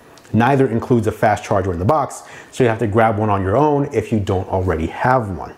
Wireless charging is also faster on the Samsung device at up to 25 watts, while the iPhone can do wireless MagSafe and Qi 2 charging at up to 15 watts, or Qi charging at 7.5 watts. Now, those are the major categories I think people who are truly on the fence are going to want to consider. The biggest variable, though, is going to be if you prefer using iOS or Android. In that case, then the decision has kind of already been made for you, unless you're willing to switch. All right, we just got the fastest Apple event in history, just 30 minutes of runtime. And in that time, Apple announced 3 new chips, 3 new computers, and if that wasn't enough, an incredible flex at the very end. I attended the event in person and was able to get my hands on everything afterwards, so let's talk about it. Just 10 months after the release of M2 Pro and M2 Max MacBook Pros, we now have the arrival of the M3 family. So what does that mean? It means even faster MacBook Pros rocking the new M3, M3 Pro, and M3 Max. Now, as you'd expect, these chips are even faster and more efficient than before, about 15% faster than the ones released literally earlier this year, and 30 to 50% faster than the M1 from about 18 months ago. So the gains that we're seeing in that time are huge. In addition to offering a faster and more efficient CPU, the chips also get an updated GPU, which supports ray tracing and mesh shading, two modern and essential components for running AAA games. They also have a new feature called dynamic caching, which greatly optimizes the amount of memory the device uses during tasks, letting the system use the max amount of GPU power at any given time. Now, both laptops, the 14 and 16-inch versions, feature a mini LED display that's 20% brighter than before, the 1080p camera, 6-speaker sound system, an incredible 22 hours of battery life, and up to 128 gigabytes of RAM. They're also available in a new space black finish with a new coating that's supposed to help reduce fingerprints, as well as the silver option. Now, in my personal opinion, it's not as dark as I was hoping it would be, but it's definitely darker than space gray. Maybe they should have called it dark gray, but I digress. Now, as I just said, Apple's M3 Max chips offer up to 128 gigabytes of unified memory, with the most powerful M3 Max chip coming with up to 92 billion transistors, a 40-core GPU, and a 16-core CPU. And by the way, this is the first time in history that you can buy an Apple laptop with 128 gigabytes of RAM. That's just insane. So that's the first thing. Second, when it comes to the new M3 lineup, I saw a lot of people on Twitter and on Threads wondering why Apple kept comparing it to the M1 and Intel chips instead of a direct comparison from the M2 to the M3. So let's just talk about that real quick. The consensus that I saw was that the M3 must not be that much of an improvement over the M2, because why is Apple comparing it to the M1 and older Intel chips? Now remember, these Apple events, these are marketing events. These are events made to sell products. So I personally think that's a pretty lazy take that the M3 isn't that much better than the M2, and that's why Apple didn't compare them. Because again, the M3 is about 15% faster than the M2 that came out just 10 months ago. That's a pretty big jump in 10 months' time. So I think just taking a second and thinking about things reveals the real answer. Unlike other chip makers like Qualcomm, Intel, and AMD, Apple doesn't need to sell chips to PC vendors. The others do. When there's a new chip, they need to hype it up and compare it to the last chip because they need to convince Dell, Lenovo, Acer, Asus, PC vendors to buy these chips and put them into their systems. Apple makes chips for themselves, for their computers, and Apple sells computers to their customers. M2 owners who bought a new computer in the past 2 days to 10 months are likely not the ones who are going to be buying a replacement laptop for the one they literally just purchased. So instead, Apple was verbally speaking to the customers who are much more likely to upgrade. That's customers on M1 or earlier.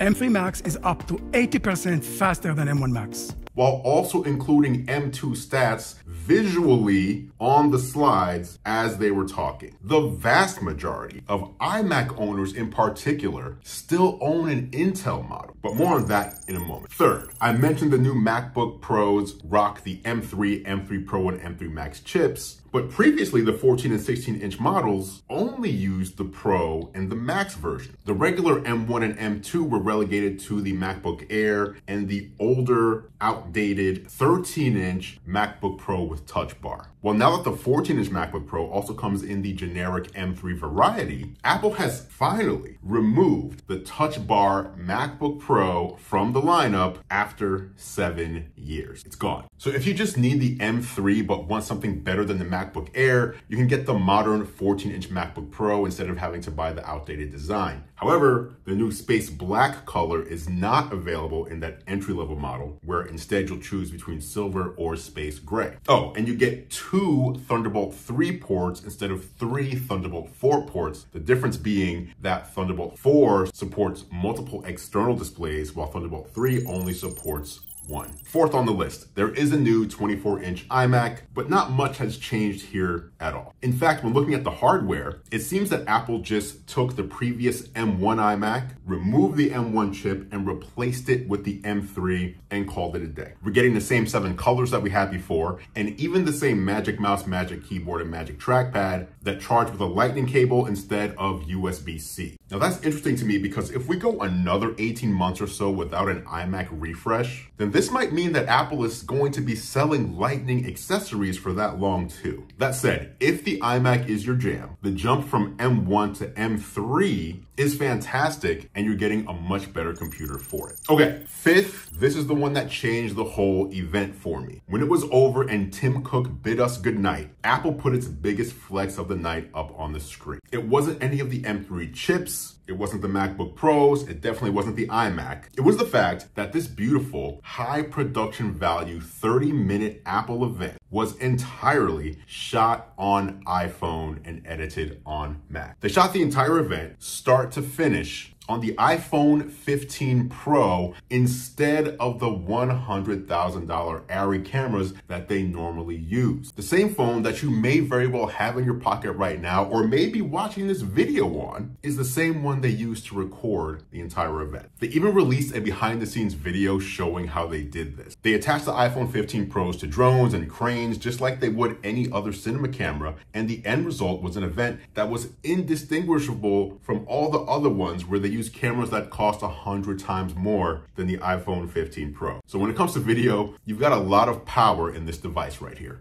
This is Apple's new MacBook Pro powered by the M3 Max chip, and it presents a very interesting dilemma, if you will, for Apple. Let me explain. With the M1 and M2 chips already delivering such massive leaps in performance, efficiency, and capability, these Apple Silicon Macs may have reached a level where most users hold on to them significantly longer compared to the Intel models before feeling the need to upgrade. All that said, the M3 Max MacBook Pro is here, so let's open this up and talk about it. The new MacBook Pro comes packaged in the typical cardboard box, but no longer wrapped in plastic. Instead, you just pull the tabs and you're in. Lifting the lid reveals the MacBook Pro wrapped in a protective paper sleeve, and under that we find the braided USB-C to MagSafe cable, which allows for high-speed charging at up to 50% battery in just 30 minutes when paired with the included 140 watt USB-C power adapter. There are also the usual manuals, warranty, and regulatory documents, and Apple stickers in black to match the new space black finish. Speaking of which, peeling the paper off the MacBook Pro reveals the new space black finish. It has an understated, almost stealth-like aesthetic meant to give off the vibe of sophisticated power. I think it looks really good. Now, let's dive deeper into the features of this machine, starting with the display. If you haven't yet owned a 14 or 16-inch MacBook Pro powered by Apple Silicon, these displays are incredible. Here we have a 16-inch Liquid Retina XDR display, and it's hands down the best laptop screen that I've ever used. It starts with searing brightness up to 1600 nits peak and 1000 nits sustained for HDR content, so shadows look dramatically darker while highlights like flickering flames and glints of sunlight take on an almost lifelike luminosity. This transformational dynamic range is achieved through a cutting-edge direct backlighting system with over 10,000 mini LEDs grouped into nearly 2600 local dimming zones. Sophisticated algorithms modulate the LEDs in real time to optimize the image. Now for SDR content, you're getting 600 nits, which is 20% brighter than the previous model. The display also delivers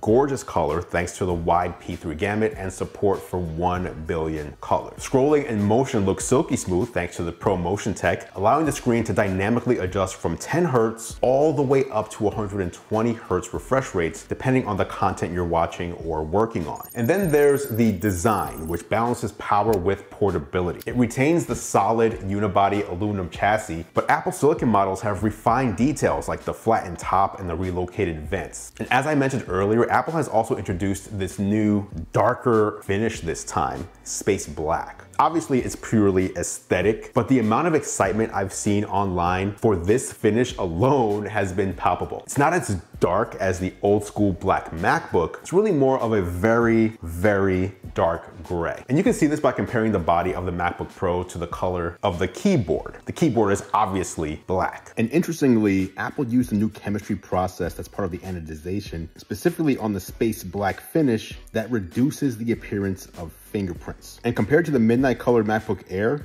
I'd say it works. Now here's how it looks next to the space gray M2 MacBook Pro for comparison, and also for those wondering how it compares to the midnight colored MacBook Air, here's a look at those side by side as well. It's actually pretty close. Space black is a good color, better than space gray in my opinion, but I can definitely see why some would still choose the classic silver instead. The Magic Keyboard provides a responsive key feel, while the industry-leading Force Touch trackpad gives your fingers a smooth glass surface to interact with. For work in low light, the keyboard glyphs glow thanks to the uniform backlighting. The expanded escape key proves handy for developers rapidly switching contexts, while the Touch ID sensor enables fast and secure login and payments. Overall, the M3 Max MacBook Pro design strikes an ideal balance. The chassis remains light enough at just 4.8 pounds for true portability, yet extremely rigid thanks to the machined aluminum unibody construction. And that brings me to performance, which demonstrates how far beyond Intel Apple Silicon engineers are at this point. The 10-core CPU achieves up to 45% faster single and multi-threaded performance versus the already blisteringly quick M2 Max. Graphics power scales up to 40 cores in the particular machine I'm using, resulting in 30% faster rendering in apps like Octane, Redshift, and Resolve versus the M2 Max. The 16-core neural engine adds capabilities like video analysis and image processing accelerated by machine learning. New media engines enhance 8K video editing and ProRes transcoding performance, alongside new AV1 decoding, which makes streaming video much more efficient. And the chip takes full advantage of the latest LPDDR5 memory and blazing NVMe SSD speeds. For real-world results, tasks like code compiling, 3D rendering, and video export finish far faster, allowing users to iterate faster and focus more on creative output versus waiting on progress bars. Then of course, with the new GPU architecture, the arrival of hardware accelerated ray tracing also opens new possibilities for Mac gaming. Ray traced effects can make lighting, reflections, shadows, and textures in games far more realistic than traditional rasterization techniques. This creates much higher levels of immersion for gamers, and major game engines like Unity and Unreal Engine now support real-time ray tracing, so Mac versions of cutting-edge games will be able to take full advantage of the new M3 GPU architecture. Gamers can expect natural shadows, accurate light bounce from different materials, precise reflections that change perspective realistically, and overall, more photorealistic environments that heighten the feeling of presence in game. We know AAA titles like Resident Evil 4 Remake, Death Stranding, and The Division Resurgence are coming soon to the Mac, and don't be surprised if Assassin's Creed Mirage, which has been announced for iOS, comes to the Mac as well. And let's just hope the momentum continues to ramp up, because now that the Mac hardware is capable, we just need the games to arrive that can take advantage of it. The M3 Max represents a new pinnacle of efficiency, capabilities, and pro-focused optimizations. For creators who push their laptop hardware to the limits, it's incredibly empowering. All right, next, let's talk battery life. The immense power efficiency of Apple's custom silicon allows this new MacBook Pro to continue to deliver game-changing battery life. For general productivity, web browsing, and streaming, you can unplug for nearly 15 hours on a single charge, which is an entire transcontinental flight with plenty of juice to spare. Now, even for more demanding creative workloads, this machine still clocks an incredible 12 hours untethered. The 100 watt-hour battery has the same capacity as before, but the M3 chips sip less power, allowing them to stretch it further. The 140 watt USB-C adapter can charge to 50% in just 30 minutes when using the included MagSafe cable, allowing you to maximize productivity even on brief pit stops. For example, a 15-minute coffee break would add several hours of unplugged runtime. This combination of extraordinary battery efficiency and quick charging fundamentally changes how you can use the MacBook Pro on the go. Oh, and if you just download a bunch of movies and watch those during a flight, you can get up to 22 hours of watch time from a single full battery charge. Then there's memory and storage. Previously, limited memory and storage forced creative pros to compromise which files or apps could be opened simultaneously. Power users had to keep commonly accessed assets on external drives. With Apple Silicon, this has no longer been the case on the MacBook Pro with a Max chip thanks to best-in-class unified memory and SSD storage options. Let's start with the mind-blowing memory capacity. Configurations with the M3 Max chip can be equipped with up to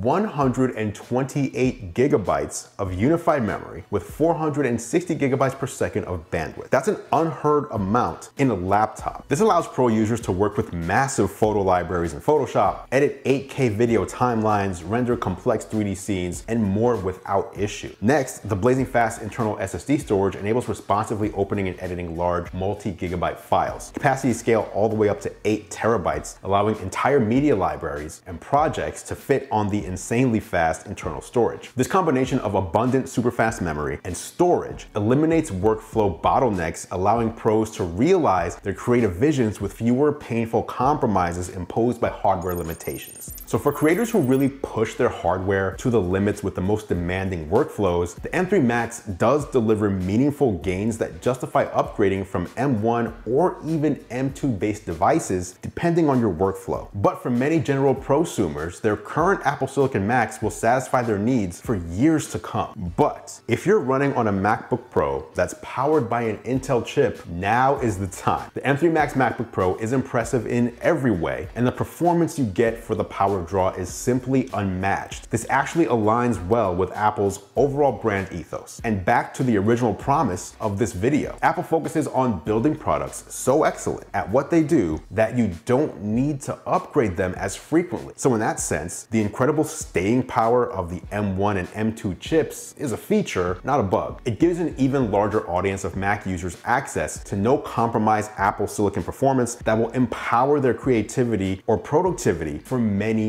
years. The M3 slides into this perfectly with the enhanced GPU and up to 128 gigabytes of RAM. Pick one up and you'll be good for years to come. In closing, this machine represents a new tier of pro notebook. 2 months ago, the tech world buzzed with the launch of the iPhone 15 and 15 Plus. As we peel back the layers of Apple's latest offerings, we find ourselves asking, have these devices truly evolved beyond their predecessors, or are they merely repackaged with minor tweaks? While much of the attention of the iPhone 15 launch has been focused on the Pro models, I think the devices that see the most changes this year are the 15 and 15 Plus. So let's talk about how the experience has been for the past 60 days. And for those already thinking of getting one, check out the link in the description below. Starting with the design, the iPhone 15 series brings more than just aesthetic changes.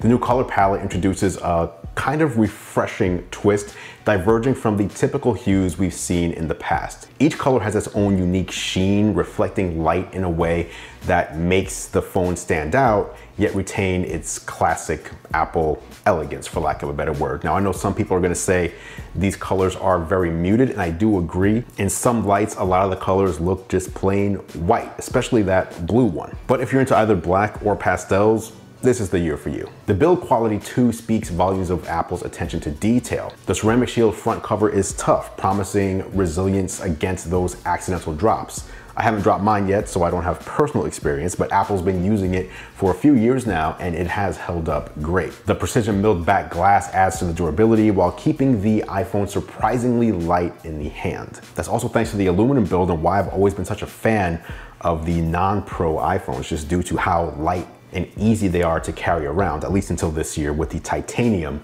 iPhone 15 Pro. Ergonomically, the iPhone 15 and 15 Plus feel secure and comfortable, striking a balance between a robust build and a sleek design. The slightly altered dimensions and weight distribution make for a noticeable improvement for in-hand feel, especially during extended use. Then there's the display on the iPhone 15 series, and this is where Apple really flexes those muscles. The display has a nice high pixel density and HDR support, which makes everything from photos to videos look stunningly vivid. The brightness levels are also impressive this year, hitting 2000 nits, allowing for clear visibility even under direct sunlight. But I think the star of the show for a lot of people this year is going to be the dynamic island. This feature transforms the notch into an interactive, multifunctional space. The dynamic island made its debut last year on the iPhone 14 Pro, and this year comes down to the non-Pro models. And this is not just an area for notifications. It dynamically changes shape and function based on what you're doing, be it tracking your music, showing timer countdowns, or even integrating with third-party apps like my favorite Flighty to see what's going on with the flight I'm on, or upcoming flights, or what my friends are up to, or sports scores. The dynamic island does it all without disrupting your screen space. And the real beauty of the dynamic island lies in its integration with iOS 17. It's a seamless extension of the user interface, almost like an organism responding to your interactions. This feature is a perfect blend of utility and elegance, and also a cool way of taking what would be otherwise unused space and turning it into something useful. The overall user experience is further enhanced by the responsiveness of that screen. It's an LCD that supports 60 frames per second, but the touch sensitivity is finely tuned to provide a fluid and intuitive interface. Navigating through menus, swiping through apps, and playing games, the display responds with a level of precision that feels almost predictive. All right, next, let's talk about these cameras. The iPhone 15 series introduces a 48 megapixel main camera, a leap forward in Apple's camera technology compared to the previous models that were stuck at 12 megapixels for several years. Now, this new sensor is not just about higher resolution, it's about capturing more details and better light gathering, enhancing every shot. The quad pixel sensor is a game changer, enabling super high resolution photos that bring an incredible level of detail, particularly in well-lit conditions. The sensor elevates the iPhone's photography game, allowing users to capture moments with clarity and precision that you never could before on a non-pro iPhone. With the new 48 megapixel camera, the iPhone 15 offers a default 24 megapixel resolution. The Photonic engine, which is Apple's latest image processing technology, plays a pivotal role here. It combines the strengths of the 48 megapixel sensor with Apple's advanced algorithms, delivering photos with exceptional quality. And the result is images with vibrant colors and striking details, maintaining excellent performance even in challenging lighting conditions. Now, the 2x telephoto feature is another significant change. It's an addition. By utilizing the middle 12 megapixels of that 48 megapixel sensor, the iPhone 15 provides optical quality 2x telephoto for photos and videos. This feature offers a 52mm focal length, which is ideal for portraits and closer shots, and it incorporates the same advanced features as the main camera, since it is using the main camera, including a fast f1.6 aperture and sensor shift optical image stabilization, both of which ensure sharp and steady shots, even when zoomed in. Of course, there's still the ultra wide and selfie cameras, but those pretty much work as they always have. And for me, the big changes to the camera system are really enabled by that main 48 megapixel sensor, which gives you the addition of having a telephoto without needing that third physical lens to do so. Next, let's talk performance. At the heart of the iPhone 15 series is the A16 Bionic chip. It's the same found in last year's iPhone 14 Pro. This chip isn't just about raw speed, it's also about efficiency.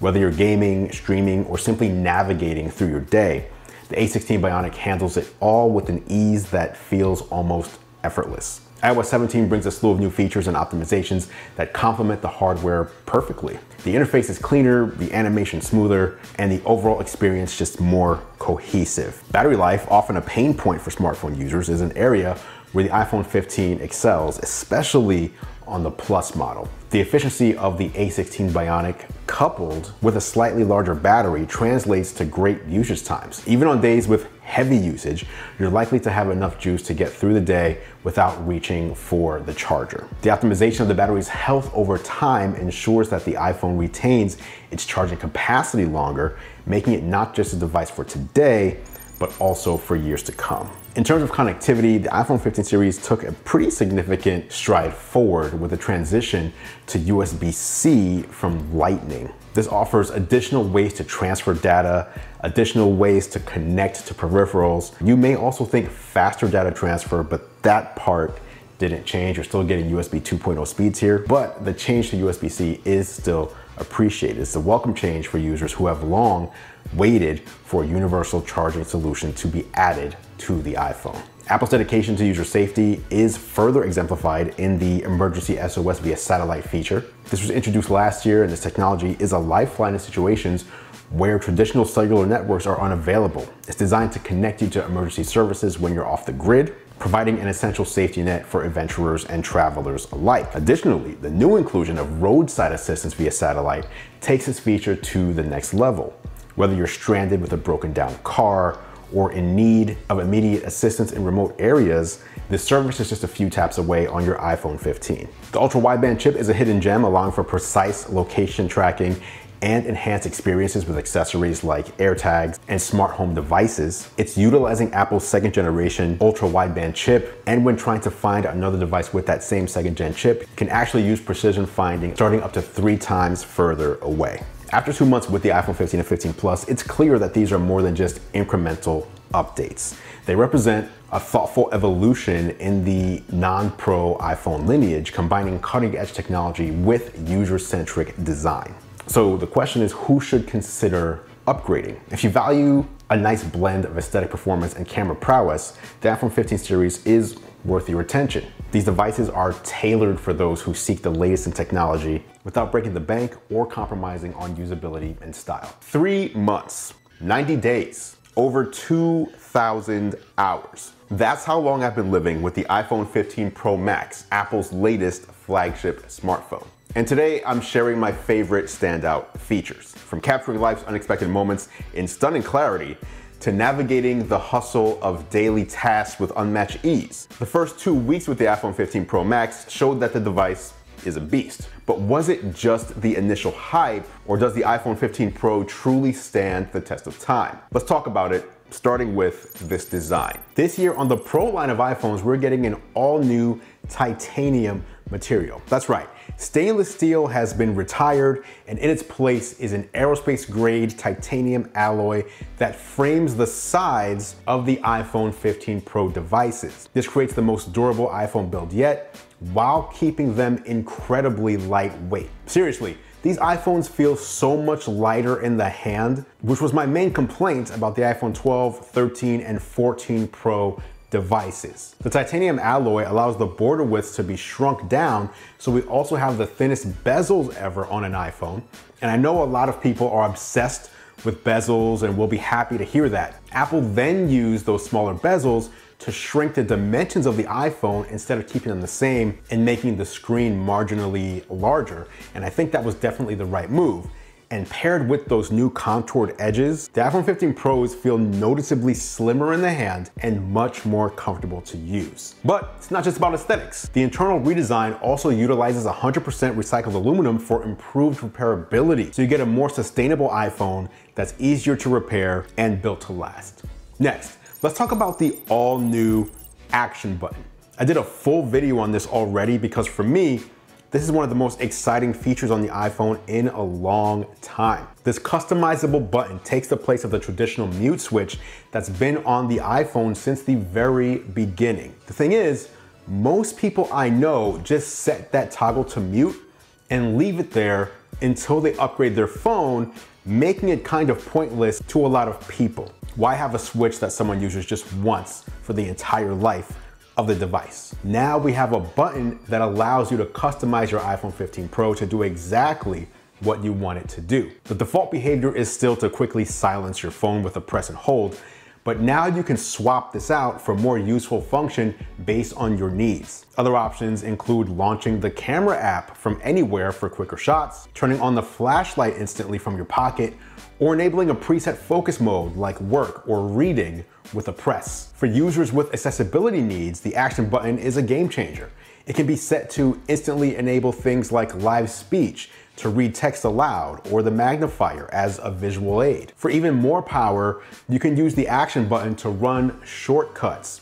That means you can use it to open any app of your choosing, or to run a series of commands in an app, or even your smart home. I think this is truly a game changer and is the perfect evolution of the classic silent switch. Next, let's dive into the camera features. Let's talk about the leaps in camera hardware and software that make the iPhone 15 Pro and Pro Max so great for mobile photography. Built into the camera app are 7 built-in focal lengths through computational photography, making the camera super versatile. Now, I've seen some people online saying you're getting several different lenses, but that isn't the case. You still have 3, but you can choose to crop into 1.2x and 1.5x for 28 and 35mm equivalents, respectively. The main 48 megapixel camera now captures even finer details at a crisp 24 megapixel resolution by default by taking a binned 12 megapixel image with the larger quad pixels for great low light detail and combining with the full 48 megapixel image with individual pixels so it picks up all the detail. Apple's photonic engine then goes to work applying deep fusion, smart HDR, and the entire image processing pipeline to give you excellent 24 megapixel photos with zero shutter lag. Of course, if you prefer the 12 megapixel images, you can just switch it up in settings, but I wouldn't. Another big one in the camera this year is 48 megapixel HEIF. That's high efficiency image format. This allows you to take a full 48 megapixel image at a tremendously smaller file size. 5 megabytes versus 75 megabytes when shooting a 48 megapixel shot in Pro RAW. Of course, videos taken on the iPhone 15 Pro continue to be industry leading as it pertains to quality as well. Whether you're using the camera for photos or video, you'll come away happy with the results. Now for me personally, the coolest camera feature on these new iPhones, both the 15 and 15 Pro, is the fact that when taking a picture, if it detects a person, dog, or cat, it'll automatically capture all the depth data, allowing you to change it into a portrait mode photo later after the fact. You can also do this by manually tapping on a subject in your photo as well. But the coolest part of all this is that you can even change the focal point of a photo later. This is like the holy grail of photo editing, and thanks to the power of computational photography, it's here in your iPhone. Now, everything I just mentioned applies to both the 15 Pro and Pro Max, but the iPhone 15 Pro Max boasts the biggest innovation. A tetraprism design enables a telephoto lens that achieves a 5x optical zoom range, giving you a 120mm focal length with an f2.8 aperture, enabling great close-ups from afar. Paired with a new 3D sensor shift image stabilization technology, even shots at full zoom stay crisp and steady as the sensor shift module moves in all 3 directions for the first time on any smartphone. This provides up to 10,000 micro adjustments per second, which is twice as many as the iPhone 14 Pro Max. Also for the first time, the Pro camera system meets the demands of professional filmmakers. Capturing log encoded ProRes video to external SSD drives enables cinema-grade post-production workflows without having to eat into your iPhone storage. One other note as it pertains to the camera, iOS 17.2 just dropped yesterday, which adds in something called spatial video recording. Now, spatial video recording uses your main camera lens and the ultra wide together to record videos in 3D. These can then be viewed in 3D on the Apple Vision Pro. But I've been using an app called Spatialify, which makes them compatible with this. This is the Meta Quest 3. And until Apple Vision Pro is released, this is the next best thing. And even on this, those videos are truly amazing. And it's profound enough that I recommend you shoot all of your personal videos with your loved ones in spatial if you have an iPhone 15 Pro or Pro Max. It's that good, and you're gonna wanna be able to watch that content in this new immersive format going forward into the future. Now, powering all these new capabilities is the beastly new A17 Pro chip. It's a whole new architecture built on a 3nm process with improvements to the CPU, GPU, and neural engine. The 6-core CPU is up to 10% faster thanks to these architectural improvements, making it the fastest CPU in any smartphone and rivaling speeds found even in desktop PCs. But the real news is the all-new 6-core GPU. It introduces a totally redesigned architecture that amplifies graphics and gaming capabilities to levels never before seen in a smartphone. Demands of professional workflows like ProRes video and the new 48 megapixel camera output are easily met with dedicated imaging and video pipelines. And bleeding edge gaming features like hardware-based ray tracing create console quality visuals on an iPhone for the first time. Let me just say that playing Resident Evil Village on a smartphone at this quality was insane. I can't wait to see how other games like Death Stranding, and especially Assassin's Creed Mirage look with the power of the A17 Pro behind them. Next, I'm sure you were wondering how long it was going to take me to get to it, but hey, Apple left us waiting on this one for years. It's the new USB-C port with high-speed connectivity, replacing the tried and true Lightning port. While convenient for compatibility with other Apple products and having a universal wired charging port built in, the biggest benefits are enjoyed by professional users here too. External storage and peripherals hook up effortlessly for fast, pro-grade workflows. With support for USB 3.2 Gen 2 data speeds, transferring huge files is incredibly fast, We're talking 10 gigabits per second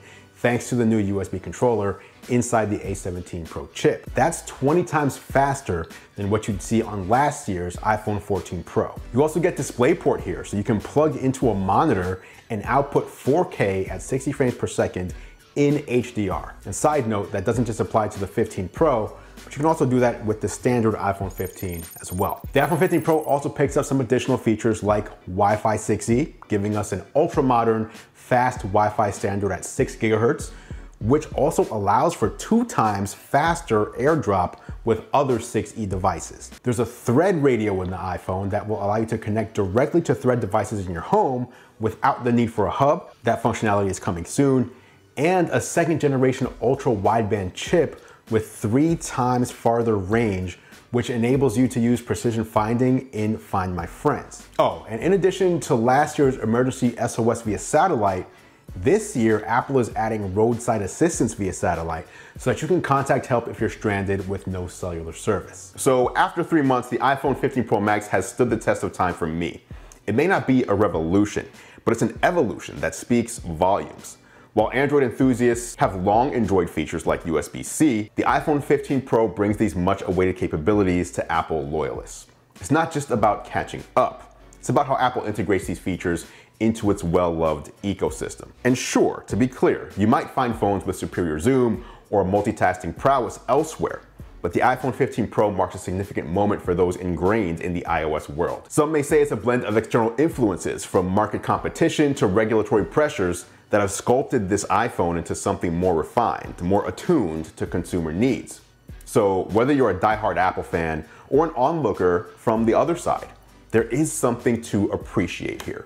The iPhone 15 Pro stands as a testament to progress shaped by the world around it into a device that's distinctly iPhone, yet undeniably improved. Thanks for watching as always, guys. I appreciate your support. I'm Andrew Webers, and I will catch you in the next video.